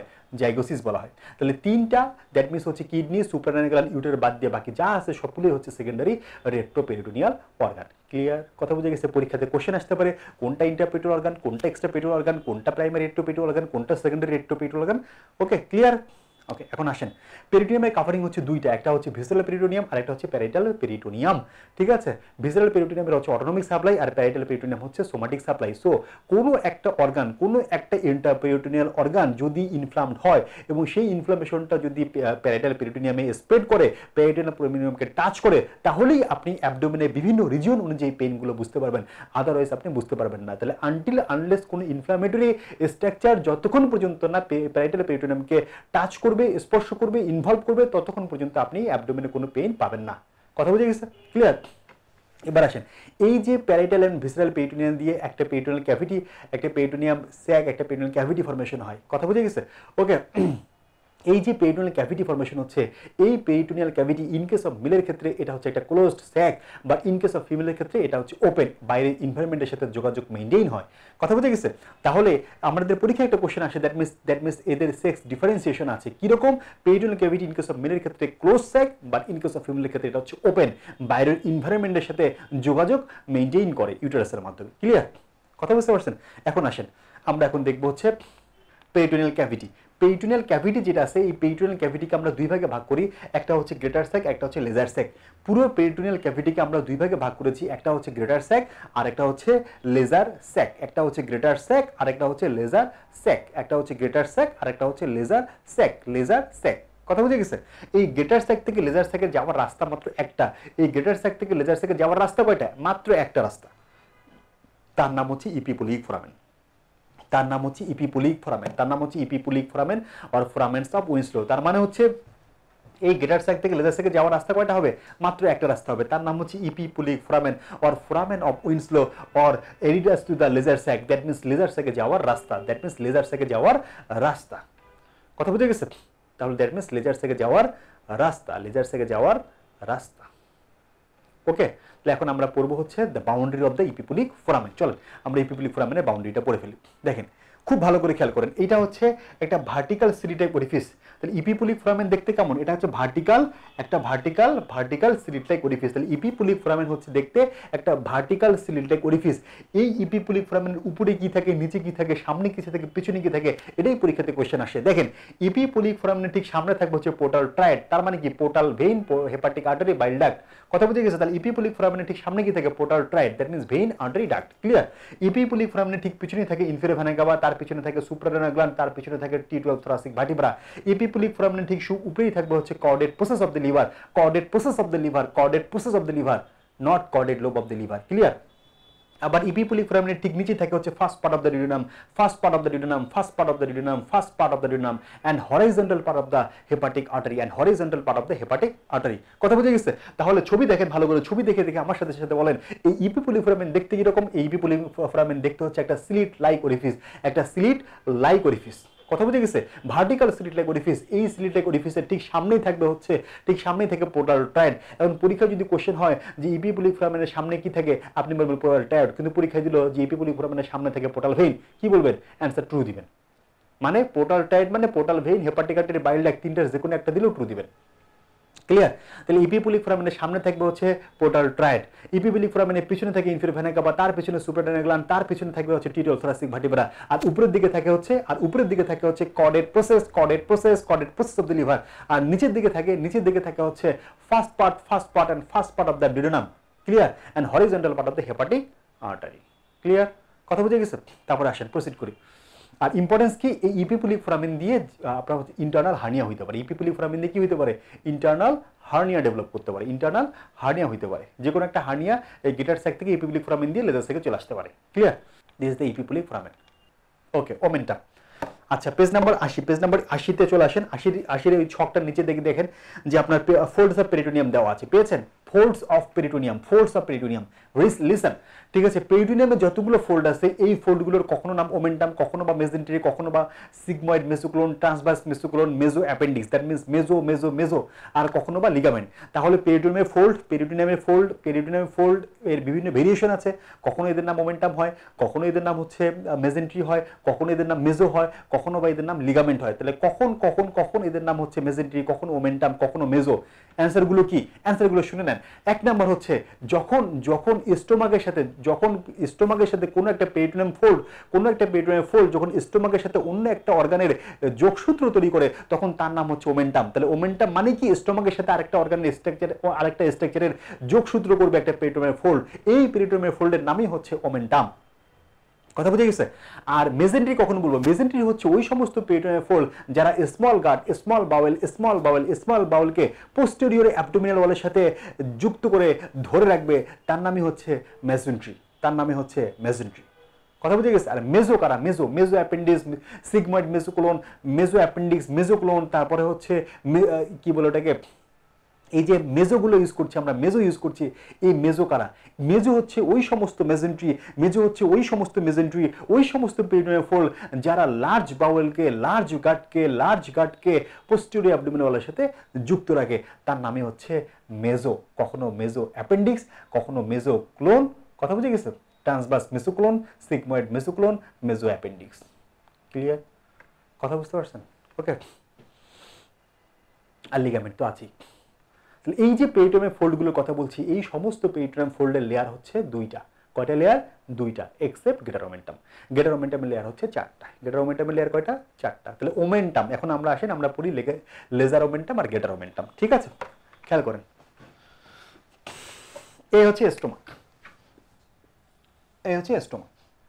কথা বুঝে গেছে? ওমেন্টাম মানে কি? স্টোমাকের সাথে আরেকটা স্ট্রাকচারের যোগসূত্র স্থাপন করা। তাহলে প্রথমে আসেন গেটার ওমেন্টাম। গেটার ওমেন্টামের অপর নাম হচ্ছে অ্যাবডোমিনাল পুলিশ গার্ড। অ্যাবডোমিনের ভিতরে যখনই কোনো ইনফেকশন অ্যারাইজ করে, এই ইনফেকশনটাকে সে এই ওমেন্টামটা ক্লোজ করে স্যাক করে ধরে রাখে, এটাকে বেশি স্প্রেড হইতে দেয় না। পুলিশ যেমন চোর ধরে অপরাধ বিস্তার হতে বাধা প্রদান করে, ঠিক তেমনিভাবে গেটার ওমেন্টাম যাতে ইনফেকশন এর মতো অপরাধী যাতে সমাজে বিস্তার লাভ করতে না পারে, এটাকে যেমন ক্লোজ করে ধরে রাখে, এই জন্য গেটার ওমেন্টামের অপর নাম abdominal police guard. Abdominal police guard. Clear? আচ্ছা, গেটার ওমেন্টামের শুরু কোথায়? শুরু হচ্ছে গেটার কার্ভেচার। আর শেষ কোথায়? শেষ হচ্ছে ট্রান্সভার্স ক্লোনে। তাহলে গেটার ওমেন্টাম ট্রান্সভার্স ক্লোনের সাথে স্টোমাকের যোগসূত্র মেইনটেইন করছে। কথা বুঝে গেছে? It is গেটার omentum. ওকে, তাহলে গেটার ওমেন্টাম উপরে যুক্ত হয় গেটার কার্ভেচার স্টোমাকে, আর নিচে থাকবে হচ্ছে ট্রান্সভার্স ক্লোনের সাথে। ক্লিয়ার? এবার আসেন লেজার ওমেন্টাম। লেজার ওমেন্টামের শুরু হচ্ছে লেজার কার্ভেচার অফ দ্য স্টোমাকে, আর শেষ হচ্ছে উপরে গিয়ে শেষ হয় লিভারে এসে। কথা বুঝে গেছে? তাহলে লেজার ওমেন্টাম স্টোমাকের লেজার কার্ভেচারের সাথে লিভারের যোগসূত্র মেইনটেইন করে। কন্টেন্ট কি? কন্টেন্ট হচ্ছে গেটার ওমেন্টামের কন্টেন্ট হচ্ছে গেটার কার্ভেচারে যা থাকে তাই কন্টেন্ট, আর লেজার ওমেন্টামের কন্টেন্ট কি?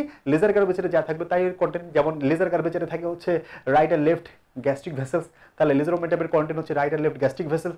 আবার লিভারের পোর্টা হেপাটিক্সের সাথে যে যুক্ত থাকে, right free margin of the laser omentum লিভারের পোর্টা হেপাটিক্সকেও ধরে রাখে। তাহলে আরেকটা কন্টেন্ট লেজার ওমেন্টামের আরেকটা কন্টেন্ট হচ্ছে portal হেপাটিসের content, that means portal try it. কথা বুঝে গেছে? ক্লিয়ার? তাহলে লেজার ওমেন্টামের আরেকটা কন্টেন্ট কি? লেজার ওমেন্টামের কন্টেন্ট হচ্ছে দুইটা, laser curvature of the স্টোমাকের content, আরেকটা কন্টেন্ট হচ্ছে পোর্টা হেপাটিসের কন্টেন্ট। ক্লিয়ার? কথা বুঝছেন? এবার আসেন দি মেসেন্ট্রি। দি মেসেন্ট্রি ভালো করে বুঝেন। দি মেসেন্ট্রিটা, দি মেসেন্ট্রি খুব ভালো করে বুঝেন। দি মেসেন্ট্রি শুরু হচ্ছে ডিউডোজেজুনাল জাংশনে। দি মেসেন্ট্রি শুরু হয় ডিউডোজেজুনাল জাংশনে। কথা বুঝে গেছে? দি মেসেন্ট্রি শুরু কোথায়? ডিউডোজেজুনাল জাংশন। আর শেষ কোথায়? শেষ হচ্ছে, এটা একটা হিউম্যান বডি, ঠিক আছে? এটা একটা হিউম্যান বডি।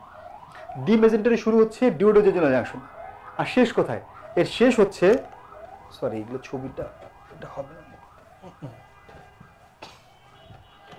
ঠিক আছে? দি মেসেন্ট্রি শুরু হচ্ছে ডিউডোজেজুনাল জাংশনে, আর শেষ কোথায়? শেষ হচ্ছে দুইটা জায়গায়, একটা হচ্ছে রাইট স্যাক্রোআইলিয়াক জয়েন্টে এসে। দি মেসেন্ট্রি শুরু হয় ডিউডোজেজুনাল জাংশন থেকে, আর শেষ কোথায় হয়? শেষ হয় দুইটা জায়গায়। কয় জায়গায় শেষ হয়? দুই জায়গায়। একটা হচ্ছে রাইট স্যাক্রোআইলিয়াক জয়েন্টে শেষ হয়, আর একটা হচ্ছে আইলিওসিক্যাল জাংশনে এসে শেষ হয়। তাহলে দি মেসেন্ট্রির বর্ডার কয়টা পেলাম? দুইটা বর্ডার। দি মেসেন্ট্রির যে বর্ডার শুরু হবে ডিউডোজেজুনাল জাংশনে, শেষ হবে রাইট স্যাক্রোআইলিয়াক জয়েন্টে এসে, তার নাম হচ্ছে root of the মেসেন্ট্রি or attached border of the মেসেন্ট্রি। কথা বুঝে গেছে? পরীক্ষায় কোশ্চেন আসে কোন structure root of the মেসেন্ট্রিকে cross করে। কথা বুঝে গেল? আচ্ছা, আর দি মেসেন্ট্রির যে বর্ডারটা শুরু হবে ডিউডোজেজুনাল জাংশনে আর যদি শেষ হয় আইলিওসিক্যাল জাংশনে এসে, তার নাম হচ্ছে free border or intestinal border. পরীক্ষাতে কোশ্চেন হয় যে এই ফ্রি বর্ডার বা ইন্টেস্টিনাল বর্ডারের কন্টেন্ট কি। ক্লিয়ার? কথা বুঝতে পারছেন? ওকে, তারপরে আসেন। এরপরে আমরা তো অ্যাপেন্ডিক্স পড়ার সময় মেসো অ্যাপেন্ডিক্স পড়ে ফেলেছি, সিগময়েড কোলন পড়ার সময় আমরা হচ্ছে সিগময়েড মেসোকোলন পড়েছি। তারপরে আমি সিগময়েড মেসোকোলনটাকে আপনাদেরকে একটু দেখাচ্ছি। দেখেন ছবিতে খেয়াল করেন, এই হচ্ছে সিগময়েড মেসোকোলন। দেখতে কিরকম? Inverted V shape. দেখতে কিরকম? Inverted V shape. এই ইনভার্টেড ভি শেপের অ্যাপেক্সটা কোথায় থাকে? Bifurcation of the left common iliac আর্টারিতে। কথা বুঝে গেছে? আর অ্যাপেক্সের ঠিক পিছনে কি আছে? ইউরেটার। ক্লিয়ার? কথা বুঝছেন? ওকে, এটা হচ্ছে সিগময়েড মেসোকোলন, সিগময়েড মেসোকোলন। ওকে, তারপরে আসেন হেপাটোরিনাল পাউচ। আচ্ছা, পাউচ নিয়ে একটা কথা বলি। এই যে মনে করেন আমি দাঁড়িয়ে আছি, আমি একটা হিউম্যান, আমি দাঁড়িয়ে আছি। দাঁড়িয়ে থাকা অবস্থায় আমার বডির মোস্ট ডিপেন্ডেবল পার্ট কি? আপনি কি বলবেন? যে ভাইয়া রেক্টো ভেসিকল পাউচ আর রেক্টো ইউটেরাইন পাউচ কি বলবেন? কি বলবেন? Recto uterine pouch? নেভার, আমার কোনো রেক্টো ইউটেরাইন পাউচ নাই, আমার পাউচ অফ ডগলাস নাই। ঠিক আছে, আমার ক্ষেত্রে কি হবে? Recto vesicle pouch. ঠিক আছে, তাহলে দাঁড়িয়ে থাকা অবস্থায় একজন ছেলে মানুষের, একটা মেলের মোস্ট ডিপেন্ডেবল পার্ট হচ্ছে recto vesicle pouch, R in case of ফিমেলের ক্ষেত্রে মোস্ট ডিপেন্ডেবল পার্ট দাঁড়িয়ে থাকা অবস্থা হচ্ছে recto uterine pouch R pouch of Douglas. এখন আপনি কি করলেন? আপনি শুয়ে পড়লেন। শুয়ে পড়া অবস্থায় লাইং কন্ডিশনে বডির আরেকটা ডিপেন্ডেবল পার্ট আছে, সেটা হচ্ছে হেপাটোরেনাল পাউচ অফ মেডিসন। কথা বুঝে গেছে? Hepatorenal pouch of medicine. In case of mail এবং ফিমেল দুইজনের ক্ষেত্রেই হেপাটোরেনাল পাউচ অফ মেডিসন। কখন কখন ডিপেন্ডেবল পার্ট? লাইং কন্ডিশনে। সিঙ্গেল বেস্ট কোশ্চেন, সার্জারিতেও আসে, গাইনিতেও আসে। ক্লিয়ার? কথা বুঝতে পারছেন? And last, development of the peritoneum. Development of the peritoneum, পেরিটোনিয়ামের development. That means পেরিটোনিয়ামের development না, এটা হচ্ছে পেরিটোনিয়াম ফোল্ডের ডেভেলপমেন্ট। পেজ নাম্বার বলে দিই, পেজ নাম্বার 81-এ চলে আসেন। পেজ নাম্বার 81-এ আসেন, development of the peritoneum fold. Peritoneum ফোল্ডের development, এই যে ওমেন্টাম মেজেন্টারির কথাগুলো বলছি, এগুলো কখনো ফোরগার্ড, মিডগার্ড এবং হাইন্ডগার্ড স্ট্রাকচারের সাথে যুক্ত থাকে। এদের ডেভেলপমেন্টটা কি? এদের ডেভেলপমেন্টটা হচ্ছে, যারা ফোরগার্ড পেরিটোনিয়ামের ফোল্ড, তাদের ডেভেলপমেন্ট হচ্ছে মেসোগ্যাস্ট্রিয়াম থেকে। একটা হচ্ছে ডরসাল মেসোগ্যাস্ট্রিয়াম, একটা হচ্ছে ভেন্ট্রাল মেসোগ্যাস্ট্রিয়াম। কারা কারা ভেন্ট্রাল মেসোগ্যাস্ট্রিয়াম, কারা কারা ডরসাল মেসোগ্যাস্ট্রিয়াম দেখে নেবেন। কথা বুঝতে পারছেন? আর যারা মিডগার্ড এবং হাইন্ডগার্ড পেরিটোনিয়াম ফোল্ড, তাদের ডেভেলপমেন্ট হচ্ছে ডরসাল মেসেন্ট্রি থেকে। পরীক্ষাতে কোশ্চেনটা কি হয়? পরীক্ষাতে কোশ্চেন হয় কোন কোন স্ট্রাকচার ডরসাল মেসোগ্যাস্ট্রিয়াম থেকে আসে, কোন কোন স্ট্রাকচার ভেন্ট্রাল মেসোগ্যাস্ট্রিয়াম থেকে আসে, কোন কোন স্ট্রাকচার ডরসাল মেসেন্ট্রি থেকে আসে। ক্লিয়ার? তাহলে this is all about peritoneum. ওকে, তাহলে 1 মিনিট সময় দিলাম, 1 মিনিটের মধ্যে আপনারা একটু পেরিটোনিয়াম দেখে নেন। ক্লিয়ার? তাহলে আমরা অলরেডি হচ্ছে অ্যাক্সেসরি ডাইজেস্টিভ গ্ল্যান্ড পড়ে ফেললাম, আমরা পেরিটোনিয়াম পড়ে ফেললাম। আমাদের পরের টপিক হচ্ছে অ্যাবডোমিনাল ওয়াল। এখানে আপনার হচ্ছে সার্জারি, গাইনি, পেরিটিক্স সবার জন্য এখান থেকে পরীক্ষাতে কোশ্চেন এসে থাকে। ঠিক আছে, এখন আমরা অ্যাবডোমিনাল ওয়ালটা সুন্দর করে গুছিয়ে পড়ার চেষ্টা করব। ঠিক আছে, আসেন। প্রথম হচ্ছে অ্যাবডোমিনাল ওয়াল। অ্যাবডোমিনাল ওয়ালের ক্ষেত্রে প্রথম হচ্ছে লেয়ার। অ্যান্টেরিয়র অ্যাবডোমিনাল ওয়ালের লেয়ার হচ্ছে 8টা। কয়টা লেয়ার? 8টা। কষ্ট করে আমার সাথে লিখেন। 8টা লেয়ার লিখবেন, যেভাবে পড়তে বলবো এভাবে পড়ে ফেলেন। অ্যান্টেরিয়র অ্যাবডোমিনাল বলতে আপনার 10 মিনিট সময় লাগবে। আসেন, 1 নম্বর হচ্ছে স্কিন, 2 নম্বর হচ্ছে সুপারফিশিয়াল ফাসা, 3 নম্বর হচ্ছে external oblique, internal oblique, ট্রান্সভার্সাস abdominis, ফাসা ট্রান্সভার্সালিস, extra peritoneal fat or tissue, লাস্টে হচ্ছে প্যারাইটাল পেরিটোনিয়াম। কয়টা লেয়ার পেলাম? 8টা। আমার সাথে সাথে একবার বলেন, স্কিন, তারপরে সুপারফিশিয়াল ফাসা, এরপরে external oblique, internal oblique, ট্রান্সভার্সাস abdominis, 3টা ফ্ল্যাট মাসেল সাথে অ্যাপোনিউরিসিস। ঠিক আছে, তারপরে ফাসা ট্রান্সভার্সালিস, এক্সট্রা পেরিটোনিয়াল টিস্যু আর ফ্যাট, আর লাস্টে হচ্ছে প্যারাইটাল পেরিটোনিয়াম। ক্লিয়ার? কয়টা লেয়ার পেলাম? 8টা। পুরো অ্যান্টেরিয়র অ্যাবডোমিনাল ওয়াল জুড়েই এই 8টা লেয়ার থাকে। কয়টা লেয়ার থাকে? এই 8টা লেয়ার থাকে। কথা বুঝতে পারছেন? এখন ঘটনা হয় কি, এই যে 3টা flat মাসেলের অ্যাপোনিউরিসিস, external oblique, internal oblique আর ট্রান্সভার্সাস অ্যাবডোমিনিস, এই 3টা ফ্ল্যাট মাসেলের অ্যাপোনিউরিসিস একদম অ্যান্টেরিয়র অ্যাবডোমিনাল ওয়ালের মিড লাইনে এসে তারা ফর্মেশন করে একটা লেয়ার লিনিয়া অ্যালবা। তাহলে বলেন দেখি, অ্যান্টেরিয়র অ্যাবডোমিনাল ওয়ালে ঠিক মিডলাইন বরাবর লেয়ার কয়টা পেলাম? 3টা মিলে কয়টা হচ্ছে? একটা। তাহলে কয়টা লেয়ার পেলাম? প্রথমে স্কিন পেলাম, তারপরে সুপারফিশিয়াল ফাসা পেলাম, তারপরে 3টা ফ্ল্যাট মাসেলে অ্যাপোনিউরিসিস মিলে একটা লিনিয়া অ্যালবা পাইছে। তাহলে 3 নাম্বার কি? লিনিয়া Alba, 4 number ফাসা ট্রান্সভার্সালিস, 5 number extra peritoneal fat or tissue, আর লাস্টে 6 নাম্বার হচ্ছে প্যারাইটাল পেরিটোনিয়াম। কয়টা পেলাম? টোটাল 6টা লেয়ার। কয়টা? 6টা লেয়ার। অ্যান্টেরিয়র অ্যাবডোমিনাল ওয়ালের লেয়ার হচ্ছে 8টা, বাট অ্যান্টেরিয়র অ্যাবডোমিনাল ওয়ালে ঠিক মিডলাইন বরাবর এসে এই লিনিয়া অ্যালবা বরাবর এসে আমি লেয়ার পাচ্ছি কয়টা লেয়ার পাচ্ছি? 6টা।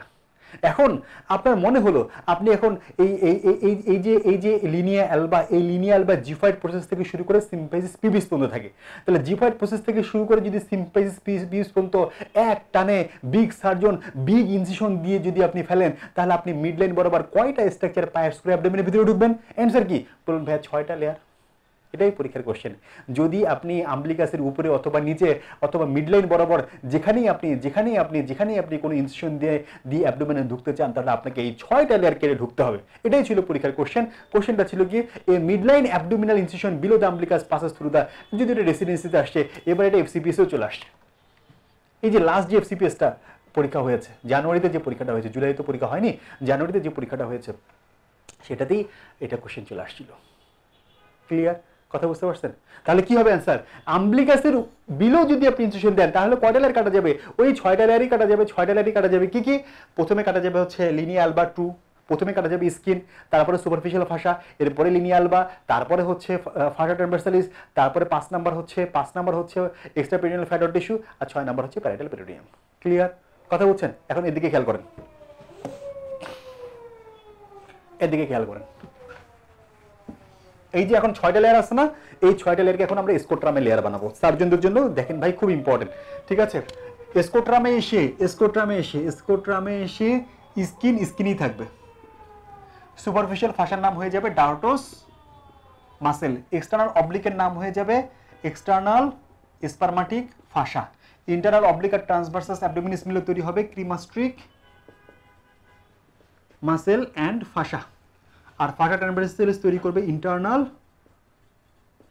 স্পারমাটিক ফাসা, আর এই দুইটা মিলে ফর্মেশন করবে টিউনিকা ভ্যাজাইনালিস। এই হচ্ছে স্কোট্রামের লেয়ার, এটা হচ্ছে স্কোট্রামের লেয়ার, কথা বলছেন? এটাও মাঝে মাঝে পরীক্ষাতে আসে, ফলোইং আর স্কোট্রামের লেয়ার। এগুলো স্কোট্রামের লেয়ার, অথবা এগুলো হচ্ছে টেস্টিসের লেয়ার, এগুলো হচ্ছে টেস্টিসের লেয়ার, কথা বুঝতে পারছেন? এই টিউনিকা ভ্যাজাইনালিসের পরেই টেস্টিস থাকে, কত পাকাপোক্ত শক্ত অবস্থানে টেস্টিস থাকে, চিন্তা করতে গেছেন? এতগুলো লেয়ার পাস করে তারপর টেস্টিস। ক্লিয়ার? কথা বুঝে গেছে? This are the covering of the টেস্টিস, এগুলো হচ্ছে টেস্টিসের কাভারিং, কথা বুঝে গেছে? শুধু তাই নয়, এই যে স্কিন, ডার্টোস মাসেল, এক্সটার্নাল স্পারমাটিক ফাসা, এই সবগুলোই হচ্ছে indirect inguinal হার্নিয়ার layer, indirect inguinal হার্নিয়ার layer. এই সবগুলোই কার লেয়ার? এই সবগুলোই লিখেন আমার সাথে সাথে, আমি যা বলছি লিখেন। এই সবগুলোই হচ্ছে ইনডিরেক্ট ইঙ্গুইনাল হার্নিয়ার লেয়ার, এই সবগুলোই হচ্ছে ইনডিরেক্ট ইঙ্গুইনাল হার্নিয়ার লেয়ার। লিখতে লিখতে বোর্ডের বাইরে চলে গেছে একদম, কথা বুঝছেন? এই জন্য লিখে নেন, এই সবগুলোই হচ্ছে ইনডিরেক্ট ইঙ্গুইনাল হার্নিয়ার লেয়ার, কথা বুঝে গেছে? এই সবগুলো হচ্ছে ইনডিরেক্ট ইঙ্গুইনাল হার্নিয়ার লেয়ার। আর এর মধ্যে থেকে ক্রিমাস্টিক মাসেল এন্ড ফাসা সব ঠিক থাকবে। ক্রিমাস্টিক মাসেল এবং ফাসার নাম পরিবর্তন করে যদি দিয়ে দেন conjoined tendon, city for conjoined tendon, R internal স্পারমাটিক phasor নাম পরিবর্তন করে দিয়ে যদি রাখেন ফাসা ট্রান্সভার্সালিস, এখন যে লেয়ারগুলো পাওয়া যাচ্ছে এগুলোই হচ্ছে মিডিয়াল ডিরেক্ট হার্নিয়ার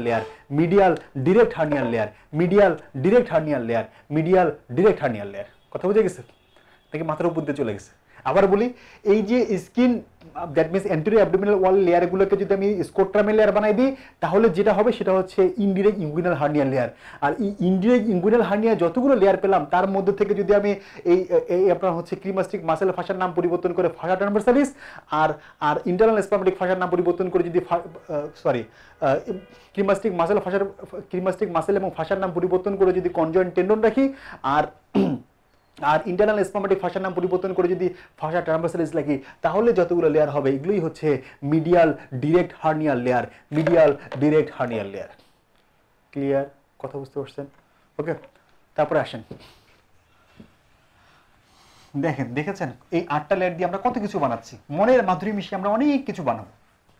তারপর আসেন সুপারফিশিয়াল স্কিন দিয়ে কয়েকটা কথা বলি। স্কিনের মাঝখানে একটা থাকবে আম্বলিকাস, স্কিনের ওখানে কি থাকে? আম্বলিকাস থাকে, ঠিক আছে? স্কিনে কি থাকবে? আম্বলিকাস। এই যে দিস দ্য আম্বলিকাস, এই আম্বলিকাসের ইম্পর্টেন্স কি? আম্বলিকাসের ইম্পর্টেন্স হচ্ছে, আম্বলিকাস বরাবর একটা লাইন থেকে, নাম হচ্ছে ওয়াটারশেড লাইন। এই আম্বলিকাসের উপরে, দ্যাট মিনস ওয়াটারশেড লাইনের ঠিক উপরে, অ্যান্টেরিয়র অ্যাবডোমিনাল ওয়ালের সমস্ত লিম্ফগুলো ড্রেন করবে অ্যাক্সিলারি লিম্ফ নোডে, কথা বুঝছেন? আর ওয়াটারশেড লাইনের নিচে অ্যান্টেরিয়র অ্যাবডোমিনাল ওয়ালের লিম্ফ ড্রেন করবে সুপারফিশিয়াল ইঙ্গুইনাল লিম্ফ নোডে। একদম কোটি টাকার কোশ্চেন একটা, কথা বুঝতে পারছেন? তাহলে আম্বলিকাসের উপরে, দ্যাট মিনস হচ্ছে ওয়াটারশেড লাইনের উপরে লিম্ফগুলো, অ্যান্টেরিয়র অ্যাবডোমিনাল ওয়ালের লিম্ফগুলো ড্রেন করবে অ্যাক্সিলারি লিম্ফ নোডে। আর আম্বলিকাস, দ্যাট মিনস ওয়াটারশেড লাইনের নিচে অ্যান্টেরিয়র অ্যাবডোমিনাল ওয়ালের লিম্ফগুলো ড্রেন করবে কোথায়? সুপারফিশিয়াল ইঙ্গুইনাল লিম্ফ নোডে, ক্লিয়ার? তারপর আসেন সুপারফিশিয়াল ফাসা। সুপারফিশিয়াল ফাসার লেয়ার কয়টা? 2টা। একটা হচ্ছে superficial fatty layer,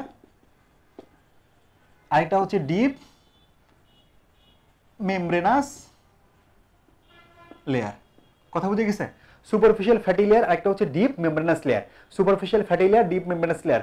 superficial fatty লেয়ারের অপর নাম কি? ক্যাম্পার ফাসা, কথা বুঝে গেছে? সুপারফিশিয়াল ফ্যাটি লেয়ারের অপর নাম কি? ক্যাম্পার ফাসা। ক্যাম্পার ফাসা স্কোট্রামে ডার্টোস মাসেল ফর্মেশন করে, স্কোট্রামে ডার্টোস মাসেল ফর্মেশন করে। কথা বুঝতে পারছেন? আর ডিপ মেমব্রেনাস লেয়ারের অপর নাম হচ্ছে স্কারপা ফাসা। কথা বুঝে গেছে? স্কারপা ফাসা, ফাসা অফ স্কারপা। এই ফাসা অফ স্কারপা থাইয়ের ফাসা লাটা সাথে অ্যাটাচড হয়। স্কারপা ফাসা থাইয়ের ফাসা লাটার সাথে অ্যাটাচড হয়। কথা বুঝছেন? আর পেরিনিয়ামে গিয়ে এটা কোলিস ফাসা ফর্মেশন করে, কথা বুঝতে পারছেন? তাহলে পরীক্ষার কোশ্চেন কি হয়? Superficial fatty layer that means ক্যাম্পার ফাসা ডার্টোস muscle formation করে কি করে? না, অ্যান্সার হচ্ছে করে। এরপরে পরীক্ষার কোশ্চেন হয় ফাসা of স্কারপা that means deep membranous যে লেয়ারটা আছে, এই ডিপ মেমব্রেনাস লেয়ার যেটা আছে, এই ডিপ মেমব্রেনাস লেয়ারটা পেরিনিয়ামে গিয়ে কোন ফাসা তৈরি করে? অ্যান্সার হচ্ছে কোলিস ফাসা তৈরি করে। আর থাইয়ে গিয়ে কি করে? থাইয়ে গিয়ে ফাসা লাটার সাথে অ্যাটাচড হয়,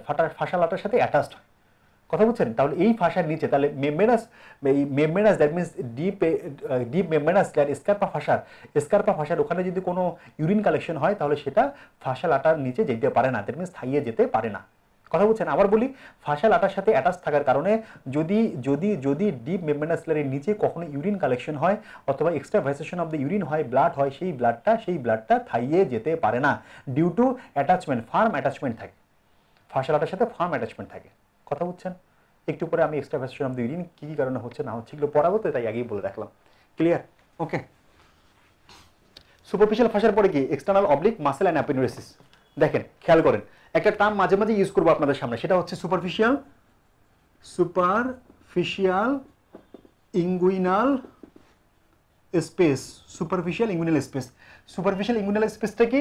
সুপারফিশিয়াল ইঙ্গুইনাল স্পেসটা হচ্ছে একটা স্পেস, যে স্পেসটা থাকে কার মাঝে? এই যে এটা হচ্ছে সুপারফিশিয়াল ইঙ্গুইনাল স্পেস, কার মাঝে থাকবে? একটা হচ্ছে স্কারপা ফাসা অ্যান্ড এক্সটার্নাল অবলিকের অ্যাপোনিউরোসিস, এর মাঝে থাকবে হচ্ছে সুপারফিশিয়াল ইঙ্গুইনাল স্পেস। তাহলে সুপারফিশিয়াল ইঙ্গুইনাল স্পেসটা কি? এটা স্পেস যেটা স্কারপা ফাসা আর এক্সটার্নাল অবলিক অ্যাপোনিউরোসিসের মাঝখানে থাকে। কথা বুঝছেন? কথা বুঝে গেছে? ওকে। তারপরে খেয়াল করেন, এটা হচ্ছে একটা হিউম্যান বডি, এটা হচ্ছে ইঙ্গুইনাল লিগামেন্ট। এটা কি? Inguinal ligament. এই হচ্ছে ইঙ্গুইনাল লিগামেন্ট, অ্যান্টেরো সুপ্রিয়ার আইলেক স্পান থেকে শুরু করে পিউবিক টিউবারকল পর্যন্ত ইঙ্গুইনাল লিগামেন্ট। এই যে ইঙ্গুইনাল লিগামেন্টটা আছে, এই ইঙ্গুইনাল লিগামেন্ট ফর্মেশন হয় এক্সটার্নাল অবলিক অ্যাপেন্ডিসাইটিস দিয়ে। কথা বুঝছেন? এই ইঙ্গুইনাল লিগামেন্টটা ফর্মেশন হয় কি? এই ইঙ্গুইনাল লিগামেন্টটা ফর্মেশন হয় এক্সটার্নাল অবলিক অ্যাপেন্ডিসাইটিস দিয়ে। আর এই ইঙ্গুইনাল লিগামেন্টের মিডিয়াল সাইডে এসে তিনটা এক্সপেনশন পাওয়া যায়। কয়টা এক্সপেনশন? তিনটা। এই যে মিডিয়াল সাইডটা আছে, মিডিয়াল ইন্ড আছে, এই মিডিয়াল ইন্ড থেকে তিনটা এক্সপেনশন পাওয়া যায়। তিনটা, একটা, দুইটা, তিনটা, এরকম তিনটা এক্সপেনশন পাওয়া যায়। এক নাম্বার এক্সপেনশনের নাম হচ্ছে লেকুনার লিগামেন্ট। দুই নাম্বার হচ্ছে reflected part of inguinal ligament. আর তিন নাম্বার হচ্ছে কুপার লিগামেন্ট। ঠিক আছে, ছবিতে দেখাই তাহলে আরো ভালো বোঝা যাবে।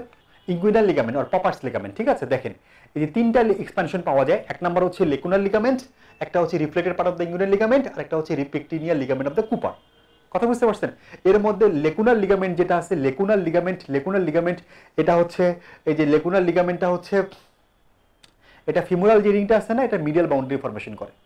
লোয়ার লিম্বে এটা পড়াবে। লোয়ার লিম্বের যে ফিমোরাল রিং আছে, ফিমোরাল রিংয়ের মিডিয়াল বাউন্ডারিকে ফর্মেশন করে লেকুনার লিগামেন্ট। কথা বলছেন? আর reflected part of the inguinal লিগামেন্টটা কি? এটা হচ্ছে reflected part of the inguinal লিগামেন্টটা, এটা ইঙ্গুইনাল ক্যানেলের পোস্টেরিয়র ওয়ালকে সাপোর্ট দেয়, একটু পরে দেখাচ্ছি। ঠিক আছে, চলেন আমরা লাফাই ইঙ্গুইনাল ক্যানেলে চলে যাই। আচ্ছা, তার আগে আরেকটা জিনিস আমরা একটু পরে আসি, ছবি দেখে আগে। দেখেন, খেয়াল করেন, এই যে এক্সটার্নাল অবলিক মাসাও, তারপরে কি ইন্টারনাল অবলিক আর ট্রান্সভার্সাস অ্যাবডোমিনিস। এই ইন্টারনাল অবলিক ট্রান্সভার্সাস অ্যাবডোমিনিস যতই মিডিয়ালি আসবে, মিডিয়ালি আসতে তাদের অ্যাপোনিউরোসিস দুইটা যুক্ত হয়, জয়েন্ট হয়ে তারা এই যে কনজয়েন্ট টেনিয়ন ফর্মেশন করে। তাহলে conjoined tendon is form by internal oblique R ট্রান্সভার্সাস অ্যাবডোমিনাস অ্যাপোনিউরোসিস muscle দিয়ে, অ্যাপোনিউরোসিস দিয়ে ফর্মেশন হয়। কথা বুঝছেন? তাহলে কনজয়েন্ট টেন্ডন এর অপর নাম হচ্ছে ফক্স ইঙ্গুইনালি, কনজয়েন্ট টেন্ডনের অপর নাম হচ্ছে ফক্স ইঙ্গুইনালি, FALX, ফক্স ইঙ্গুইনালি। এই কনজয়েন্ট টেন্ডন ফক্স ইঙ্গুইনালি এটা ইন্টারনাল অবলিক আর ট্রান্সভার্সাস অ্যাবডোমিনাসের অ্যাপোনিউরোসিস দিয়ে ফর্মেশন হয়।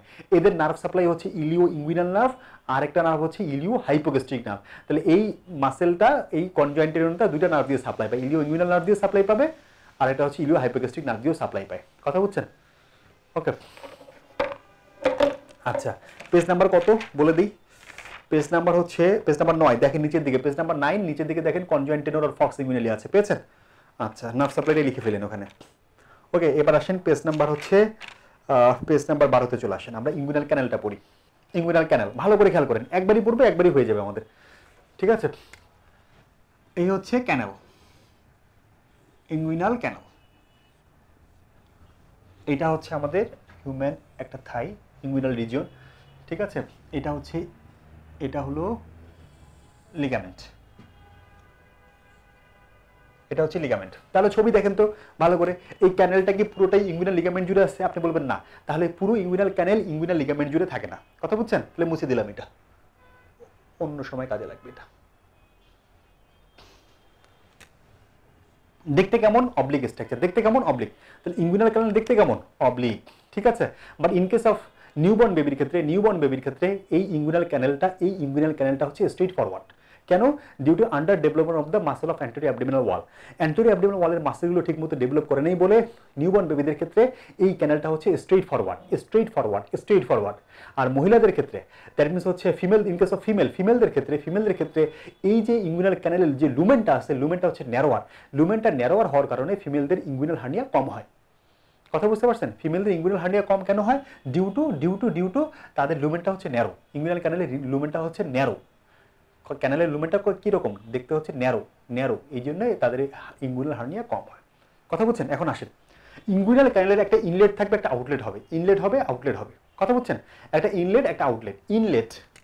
ইনলেটের অপর নাম হচ্ছে ডিপ রিং, ঠিক আছে? আরেকটা হচ্ছে আউটলেটের অপর নাম হচ্ছে সুপারফিশিয়াল রিং।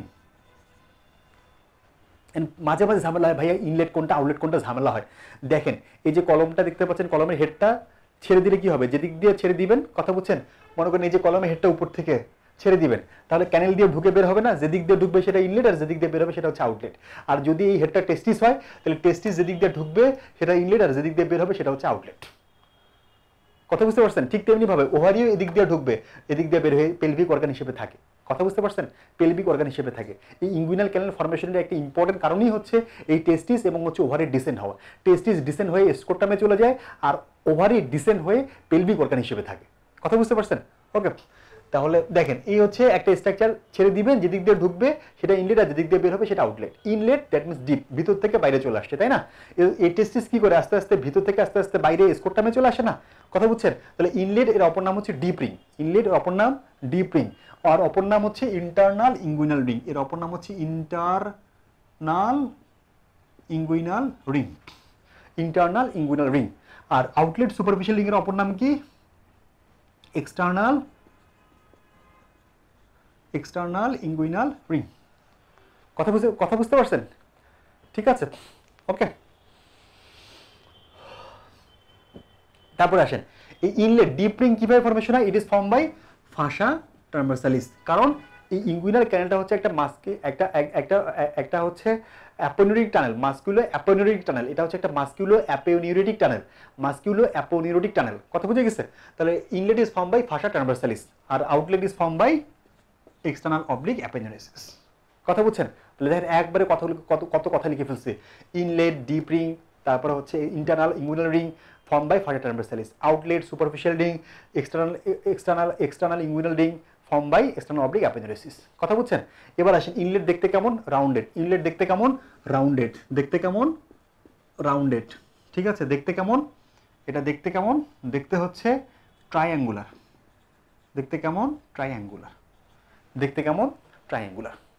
কথা বুঝছেন? দেখতে কেমন? ট্রায়াঙ্গুলার। ক্লিয়ার? কথা বুঝছেন? দেখতে কেমন? ট্রায়াঙ্গুলার। ওকে, তারপরে আসেন, এবার আসেন ক্যানেলে। ক্যানেলের অ্যান্টেরিয়র ওয়াল আছে, পোস্টেরিয়র ওয়াল আছে, রুফ আছে, বেজ আছে, এগুলো থেকে পরীক্ষাতে কোশ্চেন হয়। সবগুলোই পারবেন, ঝামেলা হয় শুধু পোস্টেরিয়র ওয়াল দিয়ে। আমি শুধু পোস্টেরিয়র ওয়াল ফরমেশনটা আপনাদেরকে দেখাই দিই। পোস্টেরিয়র ওয়াল পুরোটাই is form by ফাসা ট্রান্সভার্সালিস, medial half is form by conjoined tendon, medial 1/4 is form by reflected part of inguinal ligament. লিখেন আমার সাথে, তাহলে পুরো ইঙ্গুইনাল ক্যানেলের পুরো পোস্টেরিয়র ওয়ালটা কি দিয়ে ফরমেশন হচ্ছে? ফাসা ট্রান্সভার্সালিস দিয়ে। আর conjoined tendon medial half formation করে, আর reflected part of the inguinal ligament medial 1/4 formation করে। কথা বুঝতে পারছেন? তাহলে পোস্টেরিয়র ওয়াল ফরমেশন হয় কয়টা স্ট্রাকচার দিয়ে? 3টা স্ট্রাকচার দিয়ে ফরমেশন হয়। 1 নাম্বার ফাসা ট্রান্সভার্সালিস পুরোটাই ফরমেশন করে, 2 number conjoined tendon medial half formation করে, 3 number reflected part of the inguinal ligament medial 1/4 formation করে। কথা বুঝতে পারছেন? ক্লিয়ার? ওকে, তাহলে কনজয়েন্ট টেন্ডন যদি দুর্বল হয় তাহলে তাহলে তাহলে হার্নিয়া কি হবে? এদিক দিয়ে ঢুকে সুপারফিশিয়াল লিঙ্ক দিয়ে বের হবে, তার নাম ডিরেক্ট হার্নিয়া। তার নাম কি? Direct hernia. তার নাম কি? Direct hernia. তো এমন একটা পেশেন্ট আপনার কাছে আসলো যার 1 বছর আগে বা 6 মাস আগে আপনি অ্যাপেন্ডিক্সেক্টমি করেছেন, অ্যাপেন্ডিক্সেক্টমি করার পরে সেই পেশেন্ট আপনার কাছে আসছে, এসে বলতেছে স্যার 6 মাস আগে আপনি আমার অপারেশন করছেন, এখন স্যার এমন হয়েছে যে আমি হাঁচি দিলেই কি জানি একটা স্কোরটান বরাবর দৌড় দেয়। আপনি ভালো করে পরীক্ষা করে দেখলেন যে তার একটা ডিরেক্ট হার্নিয়া হয়েছে, মনে মনে বলতেছেন তোমার এই হার্নিয়ার জন্য আমিই দায়ী। কে দায়ী? আমিই দায়ী। কেন? কারণ during performing of the appendicectomy করার সময় উনি ইলিও ইঙ্গুইনাল নার্ভ, ইলিও হাইপোগ্যাস্ট্রিক নার্ভ কেটে দিয়ে আসছেন। উনি যখন ইলিও ইঙ্গুইনাল নার্ভটা কেটে দিয়ে আসছেন, তাহলে রাইট সাইডে ইলিও ইঙ্গুইনাল নার্ভ যদি উনি কেটে দিয়ে আসেন, তাহলে রাইট সাইডে কনজয়েন্ট টেন্ডন যে ইলিও ইঙ্গুইনাল নার্ভ সাপ্লাই দিত সেটার সাপ্লাই পাচ্ছে না। তাহলে কনজয়েন্ট টেন্ডন কি হবে? উইক হবে। যদি কনজয়েন্ট টেন্ডন উইক হয়ে যায় তাহলে এদিক দিয়ে কি হবে? একটা যে কোনো একটা স্ট্রাকচার এই সুপারফিশিয়াল লিঙ্ক দিয়ে স্কোরটামে চলে আসে, তার নামই হচ্ছে ডিরেক্ট হার্নিয়া। এটাই একটা সিঙ্গেল বেস্ট কোশ্চেন। ক্লিয়ার? কথা বুঝছেন? ওকে, কন্টেন্ট কি? কন্টেন্ট হচ্ছে 1 নাম্বার